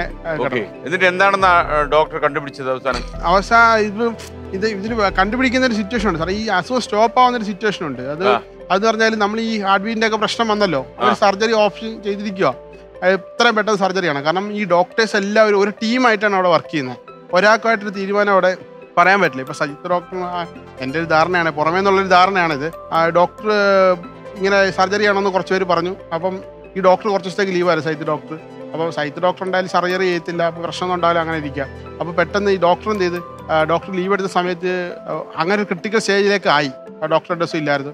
അപ്പോൾ സർജറി എന്ന് പറയുന്നത് തിങ്കളാഴ്ച ഡോക്ടർ വന്നു. തിങ്കളാഴ്ച ഡോക്ടർ വന്നതിന് ശേഷം അപ്പോൾ ഞാൻ ഡോക്ടറോട് ചോദിച്ചു, ഡോക്ടർ ഇത് കണക്ക് ഇങ്ങനെയാണെന്ന് പറയുന്നത്. അപ്പോൾ ഡോക്ടർ എന്നെ നോക്കിയിട്ട് പറഞ്ഞ് നിങ്ങൾ വിഷമിക്കേണ്ടെന്ന് കരുതിയിട്ട് ഞാൻ പറയേണ്ടിരുന്നതാണ്. അങ്ങനെ ഒരു ഡൗട്ട് എല്ലാവർക്കും ഉണ്ട്. പിന്നെ പൊതുവെ പനിയും കാര്യങ്ങളൊക്കെ വരുമ്പം ഇത് ഞാനിങ്ങനെ പുറമെ പറയുന്നത് വെച്ചാൽ പനി വന്നു കഴിഞ്ഞാൽ ക്യാൻസർ അങ്ങനെയൊന്നും ഉണ്ടാവില്ല എന്നാണ് സാറിൻ്റെ ഒരു കണക്കൂട്ടൽ. പിന്നെ അതിൻ്റെ ഒരു ഇമേജും ഇങ്ങനെയല്ല എന്ന് പറഞ്ഞു. പിന്നെ ഒരു സൈഡിൽ നിന്ന് പെട്ടെന്ന് ഇടത് സൈഡിലല്ല വലത് സൈഡിലാണ് ആദ്യം വന്നത് ഇൻഫെക്ഷൻ. അതായത് തലച്ചോറിൻ്റെ ഇവിടെ വന്നതിന് ശേഷം ഇപ്പുറത്തേക്ക് പോയി. അങ്ങനെയായിരുന്നു. അതങ്ങനെ പെട്ടെന്ന് സംഭവിക്കത്തില്ല. അതൊക്കെ പറഞ്ഞിട്ട് സാറ് കുഴപ്പമൊന്നും ഉണ്ടാവില്ല എന്നൊക്കെ പറഞ്ഞു. ഒരു കാര്യം ചെയ്യാം, നമുക്കൊരു 5 ദിവസം മാറ്റി വെക്കാം. 5 ദിവസം വരെ ഒന്നും കൂടെ ഈ മെഡിസിൻ ഒന്ന് പോട്ടെ. എന്നിട്ട് തലച്ചോറിനെ ബാധിക്കാത്ത ഏതെങ്കിലും ഭാഗത്തു നിന്ന് നമുക്ക് ബയോപ്സി എടുക്കാം. ഒരു കോശം എടുത്തിട്ട് നമുക്ക് ടെസ്റ്റിന് വിടാന്ന് പറഞ്ഞു പുറത്തേക്ക്. അപ്പം അങ്ങനെ വിടുമ്പം ഇത് വെച്ചിട്ട് നമുക്ക് മെഡിസിൻ എന്തെങ്കിലും ചെയ്യാം. എന്നാലും ചെറിയ പ്രശ്നങ്ങൾ ഉണ്ടാവും. പക്ഷേ ഇപ്പം റിസ്ക് എടുത്തേ പറ്റുള്ളൂ എന്നുള്ള ലീവിൽ ആയി. അങ്ങനെ വന്നപ്പോഴാണ് 5 ദിവസം വെയിറ്റ് ചെയ്തു. 5 ദിവസം വെയിറ്റ് ചെയ്തപ്പം എന്തോ അറിയില്ല. ആ ഡോക്ടറെ അങ്ങനെ തീരുമാനം എടുത്ത് എന്തോ അറിയില്ല. 5 ദിവസം കഴിഞ്ഞ് നമ്മൾ MRI എടുക്കുകയാണ്. MRI എടുത്ത് നോക്കുമ്പോഴാണ് ലിജിയുടെ തലച്ചോറിൽ കുറച്ചൊരു 20% ഇൻഫെക്ഷൻ കുറവ് വന്നു. അന്നേരം ലിജി എണീറ്റിട്ടില്ലായിരുന്നു. അങ്ങനെ ഡോക്ടർ വന്നിട്ട് പറഞ്ഞ് കുറച്ച് കുറവുണ്ട്, നമുക്ക് മുന്നോട്ട് നോക്കാം. എന്നിട്ട് തോളയിലൊക്കെ തട്ടിയിട്ട് വേറെ ഒരാളോടും അങ്ങനത്തെ കാരണം ഡോക്ടർ കാണിച്ചിട്ടില്ല. എന്നോടത് കാണിച്ചിട്ടുണ്ട്. കാരണം ഞാൻ എത്രത്തോളം അവർക്കും പ്രിയപ്പെട്ട ഒരാളായിട്ട് മാറി. അത്രയും മാസം അവിടെ നിന്ന് സ്ഥിരമായിട്ട് അവിടെ നിന്ന് അവർ കാണുന്ന ഒരാളായിട്ട് മാറി. അപ്പോൾ എന്നോട് ആ ഒരു കെയറിങ്ങും എല്ലാം കാണിച്ചു. അത് കഴിഞ്ഞിട്ട് 2 ദിവസം കഴിയുമ്പോൾ ഡോക്ടറിനോട് പറഞ്ഞു സുഹിത്തിനെ ലിജിനെ കാണണമെന്ന് ചോദിച്ചു. അപ്പം അന്ന് വരെ കണ്ടിട്ടില്ല, ഞാൻ അടുത്തേ കണ്ടിട്ടില്ല. ഒരു 4-5 മാസങ്ങളായിട്ട് ലിജിനെ അടുത്ത് കാണുന്നില്ല. കാരണം എനിക്ക് അങ്ങനെ കാണാനും വയ്യ, ഞാൻ ദൂരെ നിന്ന് കാണും. അങ്ങനെ ഡോക്ടർ പറഞ്ഞ് PP കിറ്റൊക്കെ മേടിച്ചിട്ട് വരാൻ പറഞ്ഞു. ഡോക്ടർ കയറാൻ പറഞ്ഞ് അങ്ങനെ ഞാൻ കയറുമ്പോൾ ലിജി ഇങ്ങനെ കിടക്കുവാണ്. കണ്ണിങ്ങനെ തുറന്നു വെച്ചിട്ടുണ്ട്. അപ്പോൾ ഡോക്ടർ നേരത്തെ പറഞ്ഞായിരുന്നു ഇടയ്ക്ക് കണ്ണ് തുറന്ന് നോക്കുന്നുണ്ടെന്ന് പറഞ്ഞായിരുന്നു. അപ്പം നേഴ്സിനോട് ഞാൻ നേരത്തെ പറഞ്ഞു വെച്ചായിരുന്നു എപ്പോഴാണ് ലിജി കണ്ണ് തുറക്കുന്നത് അപ്പം എന്നെ ഒന്ന് വിളിക്കണേന്ന് പറഞ്ഞു. കാരണം ഇവർ പറയുന്നുണ്ടെങ്കിൽ കണ്ണ് തുറക്കുന്നത് ഞാൻ അറിയുന്നില്ല. അങ്ങനെ ഒരു ദിവസം 10-11 മണിയായപ്പോൾ ലിജി കണ്ണ് തുറന്ന് കിടക്കുക, വാ കാണാമെന്ന് പറഞ്ഞു. ഞാൻ ചെല്ലുമ്പോൾ ലിജി മുകളിലേക്ക് നോക്കി ഇങ്ങനെ കിടക്കുവാണ്. ഞാൻ ചെന്നു കുറേ നേരം തമാശകൾ പറഞ്ഞു. അവിടെ നമ്മൾ അവിടെ പോയില്ലേ ഇവിടെ പോയില്ലേ എന്നൊക്കെ കുറേ നേരം. കാരണം ഇയാളെ എങ്ങനെ സന്തോഷത്തിലേക്ക് തിരിച്ചുകൊണ്ട് ഞാൻ ഓരോന്ന് പഠിക്കാൻ തുടങ്ങി. ഇയാളുടെ മനസ്സിൽ എന്തായിരിക്കും ചിന്തയെന്നൊക്കെ പഠിക്കാൻ തുടങ്ങി. ഞാൻ പറഞ്ഞ ലിജി നമുക്ക് നാളെ പോകണം, ഞാൻ നാളെ വണ്ടിയായിട്ട് വരും, നമുക്ക് പോകണം, ഇപ്പം പ്രശ്നമൊന്നുമില്ല, ഇനി ഫിസിയോതെറാപ്പി ചെയ്താൽ മതി എന്നൊക്കെ പറഞ്ഞ് ലിജി ഒരനക്കവും ഇല്ല. ഒരു 10-20 മിനിറ്റോളം അവിടെ സംസാരിച്ചു. ഒരു നേഴ്സ് അപ്പുറത്ത് ഇപ്പിട്ടായിരുന്നു. അപ്പം അവർ പറഞ്ഞിട്ടൊന്നും ലിജി റെസ്പോണ്ട് ചെയ്യുന്നില്ല. അങ്ങനെ ഞാൻ ഇറങ്ങാൻ നേരത്ത് ലിജി പൊട്ടിക്കരഞ്ഞു. പൊട്ടിക്കരഞ്ഞിട്ട് എന്നെ ഇങ്ങനെ തലയിരിച്ചൊന്ന് നോക്കി. അപ്പം എനിക്ക് മനസ്സിലായി. അപ്പം എനിക്ക് പാതി ആശ്വാസമായി. ലിജിക്ക് എന്നെ അറിയാത്ത പ്രശ്നങ്ങളൊന്നും ഇല്ല ജീവിതത്തിൽ. അപ്പം എനിക്ക് മുന്നോട്ട് ഷുവറായിട്ടും നല്ല രീതിയിൽ പോവാം, അവൾ റെഡിയായി വരുന്നത് മനസ്സമാനായിട്ട് പോകാന്നുള്ളൊരു സിറ്റുവേഷനിലേക്ക് അങ്ങനെ. അതാണ് ഫസ്റ്റ് ടൈം ലിജിനെ ഞാൻ ഇത്രയും മാസത്തിനിടയ്ക്ക് ലിജി തിരിച്ച് ജീവിതത്തിലേക്ക് വരുന്നുള്ള എൻ്റെ പ്രതീക്ഷ അവിടെയായിരുന്നു തുടങ്ങുന്നത്. അങ്ങനെ അത് കഴിഞ്ഞിട്ട് ഒരു 2-3 മാസം കഴിഞ്ഞു. നവംബർ കഴിഞ്ഞപ്പോഴത്തേന് ICU വാർഡിലേക്ക് മാറ്റി. അത്രയും നേരം ക്രിട്ടിക്കൽ ICU തന്നെയായിരുന്നു. ICU വാർഡിലേക്ക് മാറ്റി. ICU സംവിധാനങ്ങളൊക്കെ ഉള്ളൊരു വാർഡ്, കുറേ ആൾക്കാരധികം ഒക്കെ ഉള്ള അവിടെ നേഴ്സിംഗ് സംവിധാനങ്ങളൊക്കെ ഉള്ള ഒരു സംവിധാനം. അപ്പം അവിടെ വെച്ചിട്ടാണ് ലിജിക്ക് പിന്നെ ചെറിയ സ്റ്റെപ്പ് ബൈ സ്റ്റെപ്പായിട്ട് ഇമ്പ്രൂവ്മെൻറ്റ് ഇങ്ങനെ തിരികെ വരുന്നത്. ആ സമയത്താണ് ലിജി കുറച്ചുകൂടെ ബെറ്ററായിട്ട് കണ്ണുകൾ തുറക്കാനും വിരലുകൾ അനക്കാനും ഒക്കെ തുടങ്ങുന്നത്. അങ്ങനെ ഒരു 8-9 മാസത്തോളായപ്പോൾ ഡിസ്ചാർജ് ചെയ്തു. ഡോക്ടർ പറഞ്ഞു ഇവർക്ക് ഉണ്ടാക്കുന്ന പ്രശ്നം എന്ന് പറഞ്ഞാൽ ന്യൂറോ മിലിയോഡയോസിസ് എന്നൊരു അസുഖമാണ്. എന്താണ് അസുഖം? അസുഖം എന്ന് പറഞ്ഞാൽ ഒരു ബാക്ടീരിയൽ ഇൻഫെക്ഷനാണ്. തലച്ചോറിനെ ബാധിക്കുന്ന ഒരു ബാക്ടീരിയ ഇൻഫെക്ഷൻ. അത് വളരെ ഫോറിൻ ആയിട്ടൊരു ബാക്ടീരിയ ആണ്. നമ്മുടെ നാട്ടിൽ അത് എങ്ങനെ വന്നു എന്നുള്ളതിനെ കുറിച്ച് അവർക്ക് ധാരണ. നമ്മുടെ ഹിസ്റ്ററികളെല്ലാം പഠിച്ചതിന് ശേഷമാണ് അവരിങ്ങനൊരു ബാക്ടീരിയ ആണ്. കാരണം ഇതിൻ്റെയൊക്കെ ഇമേജുകൾ കറക്റ്റാണ്. അത് കുറേ റിസർച്ചിന് റെഫറൻസൊക്കെ കിട്ടിയതിന് ശേഷമാണ് അവരങ്ങനെ പറയുന്നത്. പക്ഷേ ഇത് പൂർണ്ണമായിട്ട് നമുക്ക് ഇൻഫെക്ഷനൊക്കെ ഇപ്പോൾ മാറിയിട്ടുണ്ട്. ഇനി നമുക്ക് ഫിസിയോതെറാപ്പി ചെയ്യാം. പിന്നെ അയാൾ 9 മാസത്തോളം ഒരു കിടക്കയിൽ സ്ഥിരമായിട്ട് കിടന്നതിൻ്റെ ഭാഗമായിട്ടാണ് ശരീരം ഫുള്ള് മസിൽസുകളൊക്കെ പ്രശ്നങ്ങളായിപ്പോയി. ഇനിയൊക്കെ നമ്മൾ എത്രത്തോളം സ്നേഹവും കെയറും സപ്പോർട്ട് അയാളെ കൂടെ ചേർത്ത് നിർത്തി കാര്യങ്ങൾ ചെയ്യുന്നത് പോലെ ഇരിക്കും എന്നുള്ളത് ഡോക്ടർമാർ നമ്മളോട് പറഞ്ഞു. അത് നമ്മൾ ജീവിതത്തിൽ പാടെ മനസ്സിലാക്കുകയും ചെയ്യുന്നുണ്ട്. ലിജി അങ്ങനെ ഡിസ്ചാർജ് ചെയ്ത് വീട്ടിലേക്ക് വന്നപ്പോൾ ലിജി ഭയങ്കര ഡെസ്പായിട്ട് എപ്പോഴും ഒരു സൈഡിലേക്ക് കിടന്നുണ്ടല്ലോ, അവിടെ ഇങ്ങനെ ഒറ്റ പോയിന്റിലേക്ക് നോക്കി കിടക്കും. അപ്പം ഞാനിങ്ങനെ മനസ്സിലാക്കാൻ തുടങ്ങി ഇയാൾ എന്തായിരിക്കും മനസ്സിൽ ചിന്തിക്കുന്നുണ്ടെന്ന് ഞാൻ മനസ്സിലാക്കാൻ തുടങ്ങി. കാരണം അവൾക്ക് നടക്കാൻ പറ്റണില്ല, സംസാരിക്കാൻ പറ്റണില്ല, അങ്ങനെയൊക്കെ ഞാനിങ്ങനെ മനസ്സിൽ ചിന്തിക്കുക. അപ്പം അത് മറക്കാനായിട്ടുള്ള കാര്യങ്ങൾ ഞാൻ ചെയ്യണമെന്ന് എനിക്ക് മനസ്സിലായി. കൂടുതൽ നേരം സ്പെൻഡ് ചെയ്യാൻ ഞാൻ കൂടുതൽ നേരം അവളുടെ അടുത്ത് ഇരുന്ന് അവൾക്ക് ഒരു മൊബൈൽ വാങ്ങിക്കൊടുത്ത് ഇക്കാലഘട്ടത്തിൽ നന്നാക്കാനായിട്ട് ആരും മൊബൈൽ മേടിച്ചു കൊടുക്കാറില്ല. അപ്പം ഞാൻ മൊബൈൽ വാങ്ങിക്കൊടുത്തിരുന്നു. മൊബൈൽ വാങ്ങിക്കൊടുത്തിട്ട് മൊബൈലില് കോമഡി പരിപാടികൾ വെച്ചു. സ്റ്റാർ മാജിക് ആണ് ആദ്യം കാണുന്നത്. ലിജിയുടെ ജിമെയിൽ അക്കൗണ്ട് നോക്കിയാൽ സാറിന് അറിയാം, അതിനകത്ത് കൂടുതലും 100% വ്യൂസ് ലിജിയുടെ ആയിരിക്കും. ഒരു വീഡിയോ ഇല്ലാതെ ലിജി കണ്ടു തീർത്ത് എല്ലാം കണ്ടു നന്നായി. കാരണം റിപ്പീറ്റഡ് ആയിട്ട് കാണാൻ തുടങ്ങി കോമഡി കാര്യങ്ങൾ. അങ്ങനെ ഔഷധ ഗുണം ഉണ്ടല്ലേ? ഉണ്ട്, അങ്ങനെ ഗുണമുണ്ട്. സത്യം അതിന് അങ്ങനെ ഒരു ഗുണമുണ്ട്. നന്നായി. കാരണം ആൾ പ്ലസന്റ് മൈൻഡിലേക്ക് തിരിച്ചു വരാൻ വന്ന് ഇത് കണ്ടിട്ട് തനിയെ ചിരിക്കും. ഇത് കണ്ടിട്ട് ഞങ്ങൾ അപ്പുറത്തൊക്കെ ദൂരെ ഇരുന്ന് ഞങ്ങളും നോക്കി ചിരിക്കും. കാരണം ഇവിടെ ചിരി കാണാൻ വേണ്ടി കൊതിച്ചിരിക്കുക ഞങ്ങളെല്ലാവരും. അപ്പൊ ഇത് വെച്ച് കൊടുത്തിട്ട് ചിരിക്കുന്ന കാണുമ്പോൾ ഞങ്ങൾ അപ്പുറത്ത് ചിരിക്കുന്നുണ്ട് കേട്ടോ എന്നൊക്കെ പറഞ്ഞ് വീഡിയോ ഒക്കെ എടുത്ത് വെക്കും. അപ്പം അതിലൊത്തിരി മാറ്റമൊക്കെ വന്ന് അങ്ങനെ പിന്നെ ഇതില് റീൽസും കാര്യങ്ങളൊക്കെ കാണാൻ തുടങ്ങി. പിന്നെ നിങ്ങള് റീൽസ് കാണാൻ തുടങ്ങി അല്ലേ? അതെ. അങ്ങനെ ഈ മൊബൈൽ എടുത്ത് വെച്ചിരിക്കുന്ന സമയത്ത് അപ്പൊ ഇടയ്ക്ക് ഫോട്ടോ ഒക്കെ എടുക്കും നമുക്ക്. അപ്പൊ നിങ്ങള് റീൽസ് ചെയ്തോ? പിന്നെ ഞങ്ങൾ അങ്ങനെ റീൽസിലേക്ക് വന്നു. അങ്ങനെ വിഷുവിന്റെ അന്ന് ഞാൻ അമ്പലത്തിൽ പോയിട്ട് വന്നതാ. അമ്പലത്തിൽ പോയിട്ട് വന്നപ്പം ആശുപത്രിയിൽ ഇരുന്ന സമയത്ത് ഞാൻ നമ്മുടെ ആ സമയത്ത് IFFKയുടെ ആ ഒരു പരിപാടി നടക്കുന്ന സമയത്ത് ഷഹബാസ് റഹ്മാൻ എന്ന് പറഞ്ഞിട്ട് മ്യൂസിക് ഡയറക്ടർ ഒരു പാട്ട് പാടുന്നുണ്ട് അവിടെ. അതിനിടയ്ക്ക് ആകാശമായവളെ എന്ന് പറഞ്ഞൊരു പാട്ട് ആ ഒരു ആംബിയൻസിൽ പാടുന്നുണ്ട്. അപ്പൊ അതിങ്ങനെ കേൾക്കുമായിരുന്നു. കാരണം അത്രയ്ക്കും നമുക്ക് ഭയങ്കര റിലേറ്റഡ് ആയിട്ട് തോന്നും ആ സോങ്. കാരണം ജിവാൽ സാറിന്റെ ഭാര്യയെ ഓർത്ത് എഴുതിയതാന്നൊക്കെ എങ്ങനെ കേട്ടിട്ടുണ്ട്. അപ്പൊ ഇത് ഞാൻ ഭയങ്കരമായിട്ട് കേൾക്കും. അപ്പൊ ഈ പാട്ട് എനിക്ക് റീൽസ് ചെയ്യണമെന്നൊരു ആഗ്രഹം. പക്ഷെ ഞാനിത് പ്രൈവറ്റ് ആക്കുള്ളൂ. എനിക്ക് മറ്റൊരാൾ ഇത് കണ്ടിട്ട് ഇതിന് പറയുന്നൊരു വിഷമം. കാരണം ഞാൻ അങ്ങനെ റീൽസോ അങ്ങനെ കാര്യങ്ങളൊന്നും ചെയ്യാറില്ല. അങ്ങനെ ഞാൻ റീൽസ് എടുത്തു. അമ്പലത്തിൽ പോയിട്ട് കുറിയൊക്കെ ഇട്ട് അങ്ങനെയൊക്കെ തന്നെ എടുത്തത്. ആകാശമായള എന്നുള്ള സോങ് എടുത്ത് റീൽസ് ഇട്ടു. എന്നിട്ട് ഇത് പ്രൈവറ്റ് ആക്കി കിട്ടി. ഞാൻ തന്നെ കാണും, ഞാൻ തന്നെ അടച്ചു വെക്കും. അങ്ങനെ 2 ദിവസമൊക്കെ ഇരുന്നപ്പം ലിജി ഞാനൊരു സെൽഫി എടുത്തു. അപ്പൊ ലിജിക്ക് അത് പബ്ലിക് ആക്കണം ആ ഫോട്ടോ. ഞാൻ ശരിക്കും പറഞ്ഞാൽ ലിജിയിൽ കണ്ട ഒരു കാര്യം വളരെ പോസിറ്റീവ് ആയിട്ടുള്ള കാര്യമാണ്. ഞാൻ പലപ്പോഴും ചിന്തിച്ചിട്ടുണ്ട് ലിജിയുടെ അസുഖം കഴിഞ്ഞിട്ട് വന്നു ഫേസ് ഒക്കെ മാറി കുറെ. അപ്പൊ അതൊക്കെ ലിജി മറ്റുള്ളവർ കാണുമ്പോൾ അവൾക്ക് വിഷമം ഉണ്ടാക്കുമെന്നാണ് എൻ്റെ ഒരു ധാരണ.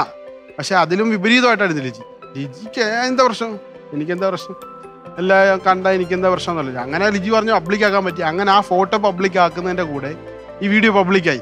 ഓക്കെ, നമുക്ക് അത് നോക്കാം. അല്ല, നിങ്ങൾ ചെയ്ത ഒരു വേറൊരു വീഡിയോ ആണത്. അപ്പൊ അത് നമുക്കൊന്ന് നമ്മുടെ കയ്യിലുണ്ടല്ലോ, നോക്കാം. ഞാൻ ഇതുവരെ നിങ്ങളടുത്ത് പറഞ്ഞില്ലെന്നേ ഉള്ളൂ, എനിക്കും ഒരു പടം കിട്ടി. ആരുടെ പടം? IV ശശിയുടെ. ശശി സാറിന് പടം എങ്ങനെ ഒത്തടാ?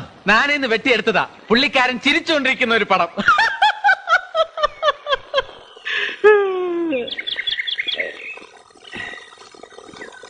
ചിലപ്പോ ഞാൻ ഇങ്ങനത്തെ തല്ലിപ്പൊളി വിറ്റുകളും അടിക്കും. സംഭവം സൂപ്പർ ആയിട്ടുണ്ട് കേട്ടോ, നന്നായിട്ടുണ്ട്, കൊള്ളാം. നന്നായി. അങ്ങനെ അത് നമ്മൾ അറിയാതെ പബ്ലിക് ആയിപ്പോയി. പിന്നെ വൈറലായോ? പിന്നെ ഒരു 65,000 വ്യൂസ് ആയപ്പം ഇങ്ങനെ നിരന്തരമായിട്ട് കമന്റുകൾ വരുന്നു. അപ്പൊ എനിക്കാരപ്പ ഈ കമന്റുകൾ ഇങ്ങനെ അയക്കാൻ നമ്മളൊരു ഫോട്ടോയിലേ ഇട്ടുള്ളൂ. അപ്പം ശ്രദ്ധിക്കുന്നില്ല, ഞാൻ ഫോൺ അധികം അങ്ങനെ ശ്രദ്ധിക്കുന്നില്ല. ലിജി ഹോസ്പിറ്റലിൽ കിടന്ന കാലഘട്ടത്തിൽ ഞാൻ ഫോണേ മറന്നുപോയി. ഞാൻ അതിനിടയ്ക്ക് ഒരു വാർത്ത കണ്ടതെന്ന് വെച്ചാൽ ഞങ്ങളുടെ സാറ് അവിടെ നാട്ടിൽ വന്ന സമയത്ത് ഞാൻ തമ്പാനൂരിൽ നിന്ന് മെഡിക്കൽ കോളേജിലേക്ക് മറ്റേ നമ്മുടെ 10 രൂപ ബസ് ഉണ്ട് അവിടെ, ശ്രദ്ധിച്ചിട്ടുണ്ടോ? ആ ബസ്സിൽ ഞാൻ ഇങ്ങനെ വരികയാണ്. പാള എത്തിയപ്പം പുറത്ത് അവിടെ ഒരു ഹോസ്പിറ്റലിൽ വാതൊക്കെ മൺറോത്തിരുത്തെന്ന് പറഞ്ഞ് എഴുതി കാണിക്കുന്നത് ഈ സ്ക്രീനില്. അങ്ങനെയാണ് ഞാൻ യൂട്യൂബ് എടുത്തിട്ട് നോക്കുന്നത് സാറ്. അപ്പൊ ഞാൻ വീട്ടിലെല്ലാം വിളിച്ചു വരുന്നത് 24 വരുന്നത്. അപ്പൊ ഞാൻ അതിന്റെ സാറെ താഴെ പോയി കമന്റ് ഇട്ടു, സാറേ പടിഞ്ഞാറേക്ക് പോവാ, ഞങ്ങളുടെ വീട്ടിലേക്ക് പോവാന്നൊക്കെ കമന്റ് ഇട്ടാണ്. അങ്ങനെയാണ് മൊബൈൽ ഉപയോഗിക്കുന്നത്. അപ്പൊ പെട്ടെന്ന് കമന്റ് കണ്ടപ്പോ ഭയങ്കര അതിശയായിപ്പോയി. അത് നോക്കുമ്പോ 65,000 വ്യൂസ്. അപ്പൊ നമുക്ക് ഉണ്ടാവുന്ന ഒരു സന്തോഷം നമ്മളെ കുറച്ചേരം ശ്രദ്ധിക്കും. നമ്മളിനി മോട്ടറിലേക്ക് 1 ലക്ഷം രൂപയുടെ ചോദ്യം. അപ്പോ നമ്മൾ അടുത്ത ലെവലിലേക്ക് താങ്കളൊന്ന് പിടിച്ചെന്നുള്ളൂ കുട്ടേട്ടാ. ലെവൽ 3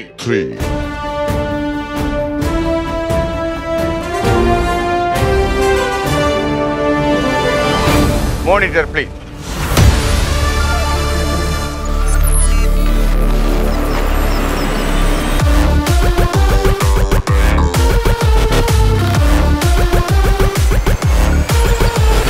തീർത്ഥാടന നഗരമായ ബദ്രിനാഥിലേക്കുള്ള കവാടമായ ജോഷിമഠ് ഏത് സംസ്ഥാനത്താണ് സ്ഥിതി ചെയ്യുന്നത്? Option A Uttarakhand, option B Uttar Pradesh, option C Sikkim, option D Chhattisgarh, option E Bihar.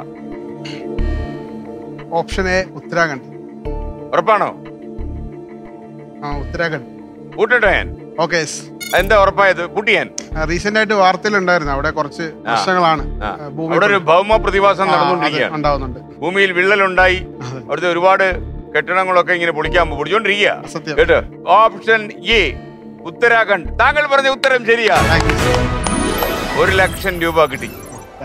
Okay. അപ്പൊ ഇതിലെനിക്ക് വളരെ നന്ദി പറയാനുള്ളത് അച്ഛനോട് ആ കാര്യത്തിൽ. കാരണം എനിക്ക് അതിനുള്ള സമയം കിട്ടില്ല, വാർത്ത കാണാനുള്ള സമയം കിട്ടില്ല. ഞാൻ രാവിലെ കേൾക്കുന്നത് 24 വാർത്ത അച്ഛൻ കേൾക്കുന്നിരുന്ന കേട്ടോണ്ടാ എണീറ്റ് വരുന്നത്.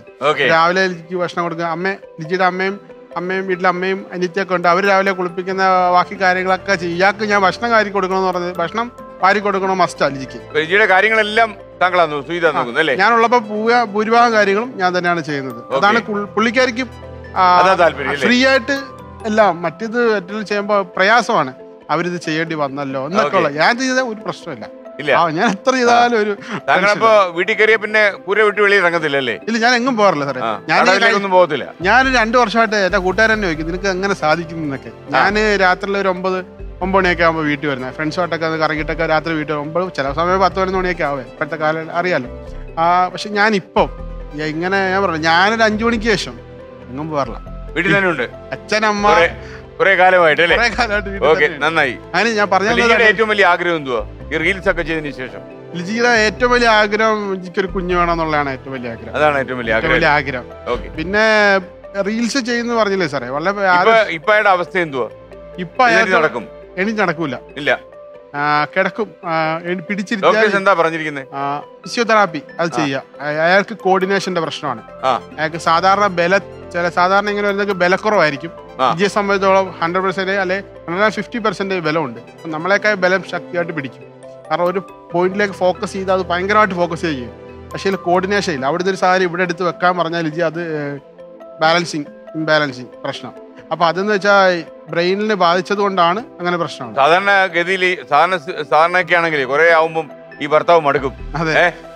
ഇത്രയും ഹോസ്പിറ്റലിൽ ഇങ്ങനെ ഇത്രയും മാസം കഴിയുക, അപ്പോ ഇടയ്ക്ക് തലമിടണമെന്ന് തോന്നിയോ? അത് ലിജി പറഞ്ഞു. അതെ, സത്യം പറഞ്ഞാൽ എനിക്ക് എന്നോട് തന്നെ എനിക്ക് ചോദിക്കും തോന്നുന്നുണ്ട്. അങ്ങനെ എല്ലാം പലരും എന്നോട് സാറെ ചോദിക്കാറുണ്ട്. ഞാൻ മനസ്സിലാക്കുന്നത് എന്താ അറിയോ, സാറായാലും ഞാനായാലും അങ്ങനെ നമുക്കൊരു പാർട്ണർ ഉണ്ടെങ്കിൽ നമ്മൾ ജീവിതത്തിൽ അങ്ങനെ ചിന്തിക്കൂല സാർ. ഞാൻ പറയണം, എൻ്റെ പറയാം, സാറിനോ അല്ല എനിക്ക് അല്ലെങ്കിൽ നമ്മളെ പോലെ എന്നുള്ളതല്ല, ഭൂരിഭാഗം ആൾക്കാർക്കും അങ്ങനെ ചിന്തിക്കാൻ പറ്റി. ഞാൻ ചിലപ്പോൾ അത് നേരിട്ടിട്ടില്ലാത്തതുകൊണ്ടായിരിക്കാം, എനിക്ക് അങ്ങനെ ഒരു സമയത്ത് ചിന്തിച്ചിട്ടില്ല. എനിക്ക് ഓരോ നിമിഷവും ലിജിനെ ഒരു ഇമ്പ്രൂവ്മെന്റ് കൊണ്ടുവരിക അവളുടെ ആഗ്രഹമാണ്. അല്ലാതെ എനിക്ക് ലിജി നടന്നതുകൊണ്ട് എനിക്കൊന്നും നേടാനല്ല. ഉള്ളിലൊരു ആഗ്രഹം ഉണ്ടല്ലോ സാർ, നടക്കണം, മറ്റുള്ളവർ നടക്കുന്ന പോലെ നടക്കണം, സംസാരിക്കണം എന്ന് അവളുടെ ഉള്ളിലൊരു ആഗ്രഹം ഉണ്ടല്ലോ. അത് നടത്തി കൊടുക്കുക എന്നുള്ള ഒരു ടാസ്ക്കാണ് ഞാനിപ്പോൾ കംപ്ലീറ്റ് ചെയ്തുകൊണ്ടിരിക്കുന്നത്. അത് നല്ല രീതിയിൽ കംപ്ലീറ്റ് ചെയ്യാൻ പറ്റുമെന്ന് കരുതുന്നു. അതിനെല്ലാവരും സപ്പോർട്ട് കൂടെ ഉണ്ട്. ലിജി എപ്പോഴെങ്കിലും പറഞ്ഞോ എന്താ സാർ ഒഴിവാക്കി പോകാൻ പറഞ്ഞോ? ലിജി 2 തൊട്ട് എൻ്റെ അടുത്ത് പറഞ്ഞു, നിനക്ക് എന്നെ ഒഴിവാക്കി കൂടെ എന്നൊക്കെ ചോദിക്കാറ്. ഞാനെന്താ പറയാ, പോണ്ട്, അടുത്ത ആഴ്ച പോവാണ് എന്ന് പറയാം. 2 ലക്ഷം രൂപയുടെ ചോദ്യത്തിലേക്ക് 2 lakhs monitor.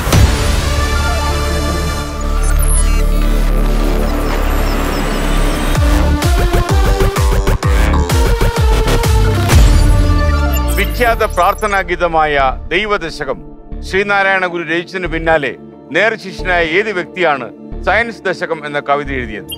Option A Kumaranasan, option B Sahodaran Ayyappan, option C doctor Palpu, option D Ayyankali, option E C Keshavan. എനിക്കൊരു ചോയ്സ് ഉണ്ട്, പക്ഷെ എന്നാ പോലും റിസ്ക് എടുക്കണ്ട. നമുക്ക് ഗെയിം കുറച്ചുകൂടെ മുന്നോട്ട് പോകണമല്ലോ. അതെ അല്ലേ? അപ്പൊ ഒരു പിടിവള്ളി എടുക്കാം. അത് ഇപ്പൊ എടുക്കാൻ പറ്റുമോ? വേണോ കുട്ടേട്ടൻ വേണോ? കുട്ടേട്ടൻ. കുട്ടേട്ടാ. Yes boss. സുജിത് എസ്, ഇത് കുട്ടേട്ടന്റെ അവസാനത്തെ പിടിവള്ളി. 3 ഓപ്ഷൻ പറയും, അതിൽ 1 ശരി ഉത്തരമാണ്. A Kumaranasan, B Sahodaran Ayyappan, C doctor Palpu.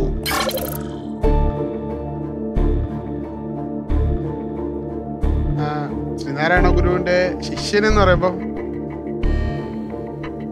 Sahodaran Ayyappan ആണെന്നാണ് തോന്നുന്നത്. ശിഷ്യൻ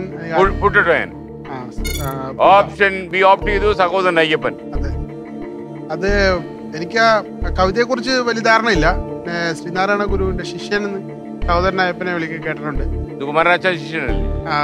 ഡോക്ടർ പൽപ്പു ശിഷ്യനാണ്. എന്നാലും എന്റെ മനസ്സിൽ ആദ്യം ഓടി വന്നത് സഹോദരൻ അയ്യപ്പൻ എന്നൊരു പേരാണ്. അപ്പൊ പച്ചയാണ്, അപ്പൊ മുന്നോട്ട് പോകാന്ന് കരുതുന്നു. ആണോ? അതെ എന്ന് കരുതി. വിജയിച്ചാൽ 2 ലക്ഷം, തെറ്റിയാൽ 10,000 രൂപ. അപ്പൊ താങ്കൾ പറഞ്ഞ ഉത്തരം നല്ല ഫസ്റ്റ് ക്ലാസ് എന്താ പറയാ ഞാൻ? താങ്കളെ പോലെ ഇത്രയും ഒരു കമ്മിറ്റഡ് ആയ ഒരു ഭർത്താവിനോട് എന്താ പറയാ? താങ്കൾ പറഞ്ഞ ഉത്തരം ഒരു ഫസ്റ്റ് ക്ലാസ് ശരിയാണ്. സഹോദരൻ അയ്യപ്പൻ 2 ലക്ഷം. അപ്പൊ അതെന്തായാലും നന്നായി അല്ലേ? അപ്പൊ ഇനി 3 ലക്ഷത്തിലേക്ക് നമുക്ക് കടക്കാം. 3 lakhs. ഒരുപാട് കാശ് വേണമെന്നല്ലേ പറഞ്ഞ്? അപ്പൊ എല്ലാം കൂടെ എത്ര രൂപ കടമുണ്ട്? കടമുണ്ട് കുറച്ച്. കടം 8 ലക്ഷത്തിന്റെ അടുത്ത് കടമുണ്ട്. അതല്ല എന്റെ മെയിൻ ആയിട്ടുള്ള നീഡ് അതല്ല. എനിക്ക് ലിജീനെ സ്വന്തം വീട്ടിലേക്ക് കൊണ്ടുവരണമെന്നൊരു ആഗ്രഹമുണ്ട്. വീട് വെക്കണം.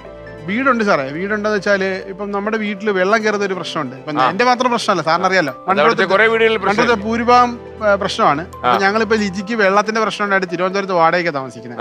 ഫിസിയോതെറാപ്പിക്ക് പോകാൻ പറ്റും. ഇപ്പൊ റീസെന്റ് ആയിട്ട് ഈ കഴിഞ്ഞ ആഴ്ച വീട്ടിൽ വെള്ളം കയറി. ഞങ്ങൾ 2 ദിവസം വീട്ടിൽ പോയി, ഒരു 10 ദിവസം വീട്ടിൽ പോയി നിന്നാലും. അപ്പൊ വെള്ളം കയറിയപ്പോൾ ഞങ്ങൾ തിരിച്ച് തിരുവനന്തപുരത്തേക്ക് പോയി. അപ്പൊ അങ്ങനെ ഒരു പ്രശ്നമുണ്ട്. അപ്പൊ എനിക്ക് വീട് പൊക്കണം. കാരണം എനിക്ക് ലിജിക്ക് മറ്റു പ്രശ്നങ്ങളുണ്ടാകാത്ത രീതിയിൽ വീട്ടിൽ സ്വന്തം വീട്ടിൽ താമസിക്കണം. വീട് വെക്കണം സാർ. ഇപ്പോൾ ഉള്ള വീടൊന്ന് ലിഫ്റ്റ് ചെയ്യാനാണ് പ്ലാൻ. വീട് വെക്കണം. പ്രിയപ്പെട്ട പ്രേക്ഷകർക്ക് വേണ്ടി സഹായിക്കാം ഈ കുടുംബത്തെ. അതെ, ഒരുപാട് സ്ട്രഗിൾ ചെയ്യുന്നവരാണ് ഇവർ. ഓക്കെ, വീടൊന്ന് ലിഫ്റ്റ് ചെയ്യുന്ന സംവിധാനം ഇപ്പൊ ഉണ്ടെന്ന് ഞാനിങ്ങനെ നമ്മുടെ നാട്ടിൽ കുറച്ച് പേര് ചെയ്തെന്നൊക്കെ ഇങ്ങനെ അറിയുന്നത്. അവിടെ പോയി അന്വേഷിക്കണം വീട് ഉയർത്താൻ പറ്റുമോ. ഞാൻ അതിനെ കുറിച്ച് പ്രാഥമിക അന്വേഷണം നടത്തി. അപ്പൊ കുറച്ച് ഫണ്ട് വേണ്ടി. അപ്പൊ ഞാൻ അത് കളക്ട് ചെയ്യുന്നൊരു ഇതിലേക്കാ. മറ്റുള്ളതൊക്കെ പിന്നീട് ആക്കാന്നുള്ള ഒരു ഇതില്. ഓക്കെ, അപ്പൊ നമ്മൾ ഇനി 3 ലക്ഷം രൂപയുടെ ചോദ്യം. 3 lakhs monitor.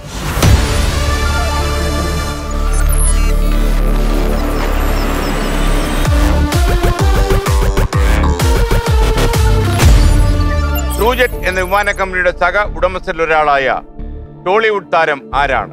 Option A Balayya, option B Ram Charan, option C Allu Arjun, option D Mahesh Babu, option D Prabhas.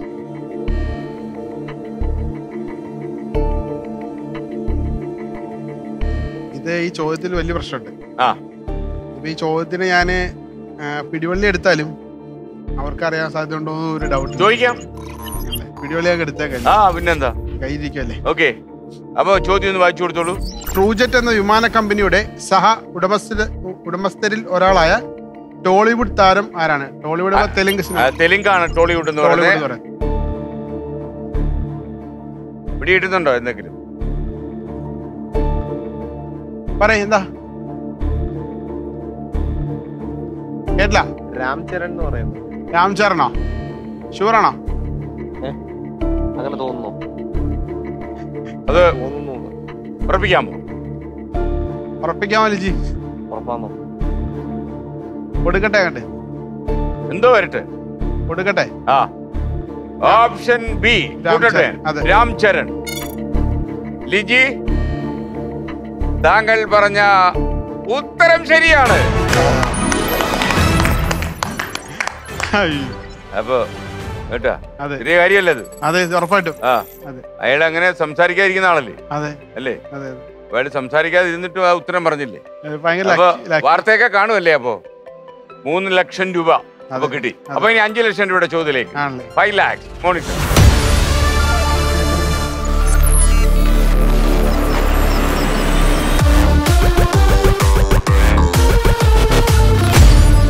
ട്വിറ്ററിന്റെ CEO ആയിരുന്ന ഏത് വ്യക്തിയെയാണ് ഇലോൺ മസ്ക് ആ company സ്വന്തമാക്കിയതോടെ പിരിച്ചുവിട്ടത്? Option A Parag Agarwal, option B Ritesh Agarwal, option C Sachin benzal, option D Kunal Shah, option D സത്യ നദല്ല. 5 ലക്ഷം രൂപയുടെ ചോദ്യമാണ്. വിജയിച്ചാൽ 5 ലക്ഷം, തെറ്റിയാൽ 30,000 രൂപ, പിന്മാറിയാൽ 1.5 ലക്ഷം. പിന്മാറിയാൽ 1.5 ലക്ഷം രൂപ. രണ്ട് ഉത്തരത്തിൽ സംശയം ഉണ്ടെങ്കിൽ മണി ഷെയർ കളിക്കുകയും ചെയ്യും. അതായത് 5 ലക്ഷം ഡിവൈഡ് വെച്ച് കളിക്കാം. പക്ഷെ 2 ഉത്തരത്തിലും തെറ്റായി പോയാൽ വീണ്ടും നമ്മൾ ബാക്ക് ടു 30,000 ആവും. നമുക്ക് മണീഷറായിട്ട് വിജയിച്ച ഗെയിം ഇങ്ങനെ മുന്നോട്ട് പോകും? ഇല്ല, അവിടെ തീരും. അപ്പൊ ഞാനിത് ഈ അടുത്ത് വാർത്തയിൽ കണ്ടിട്ടുണ്ടായിരുന്നു, പക്ഷെ എനിക്ക് അങ്ങോട്ട് ഓർമ്മ കിട്ടുന്നില്ല. സച്ചിൻ ബെൻസാൽ. ഉത്തരം പറയരുത്, ഞാൻ പൂട്ടിക്കഴിഞ്ഞാൽ ദുഃഖപര്യാവസായി. എനിക്ക് എന്റെ മനസ്സിൽ തോന്നുന്നത് ഇങ്ങനെ പറയരുത്, മനസ്സിൽ തോന്നുന്നു പറയരുത്. പറയാൻ പൂട്ടും. അല്ല, പറയാനേ പാടില്ല. അല്ല, ഉത്തരം പറയാം. അല്ല, നീ പിന്മാറണം, അല്ലെങ്കിൽ അറിയില്ലെങ്കിൽ പിന്മാറണം, അല്ലെങ്കിൽ ഉത്തരം പറഞ്ഞ പൈസ പോകരുത്. നിങ്ങൾക്ക് പൈസ ആവശ്യമുണ്ടല്ലോ. അതെ, സത്യമാണ്. എന്നാല് പിന്മാറണം. നല്ല ഉറപ്പിച്ചു പറയാം, ആത്മവിശ്വാസം കുറയണ്ട. ലിജി ഓക്കെ അല്ലേ? ഓക്കെ. അപ്പൊ എന്താ സുജിത്തിന്റെ തീരുമാനം? ഞാന് പിന്മാറാന്നുള്ളതാണ്. അപ്പൊ സുജിത്തെ, താങ്കൾ ഈ മത്സരത്തിൽ നിന്ന് പിന്മാറും.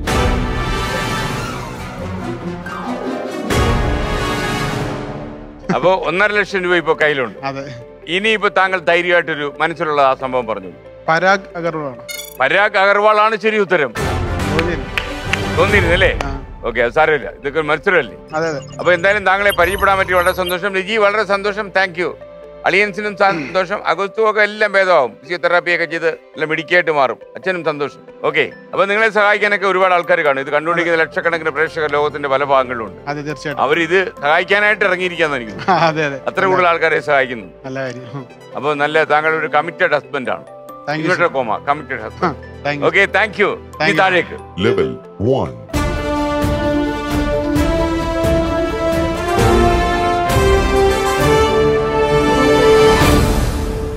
സുജിത്ത്, അപ്പൊ ഞാന് ഒപ്പിട്ട് 1.5 ലക്ഷം രൂപയുടെ ചെക്കുണ്ട്. വരൂ, വാങ്ങൂ, കടന്നു വരൂ. ഓക്കെ, സന്തോഷം. അപ്പൊ ഈ പാർട്ടിസിപ്പേഷൻ സർട്ടിഫിക്കറ്റ് സൂക്ഷിച്ചു വെക്കുക. ഉറപ്പായിട്ടും. Okay, thank you. അപ്പൊ ഒരു നല്ല അനുഭവമായിരുന്നു. ഉറപ്പായിട്ടും. ഓക്കെ, കാണാൻ പോകും. ജീവിതത്തിലെ വളരെ വലിയൊരു അനുഭവമായിരുന്നു. ഓക്കെ, മണ്ടോത്തുരത്തിലേക്ക് ഒഴുകും. Okay, thank you.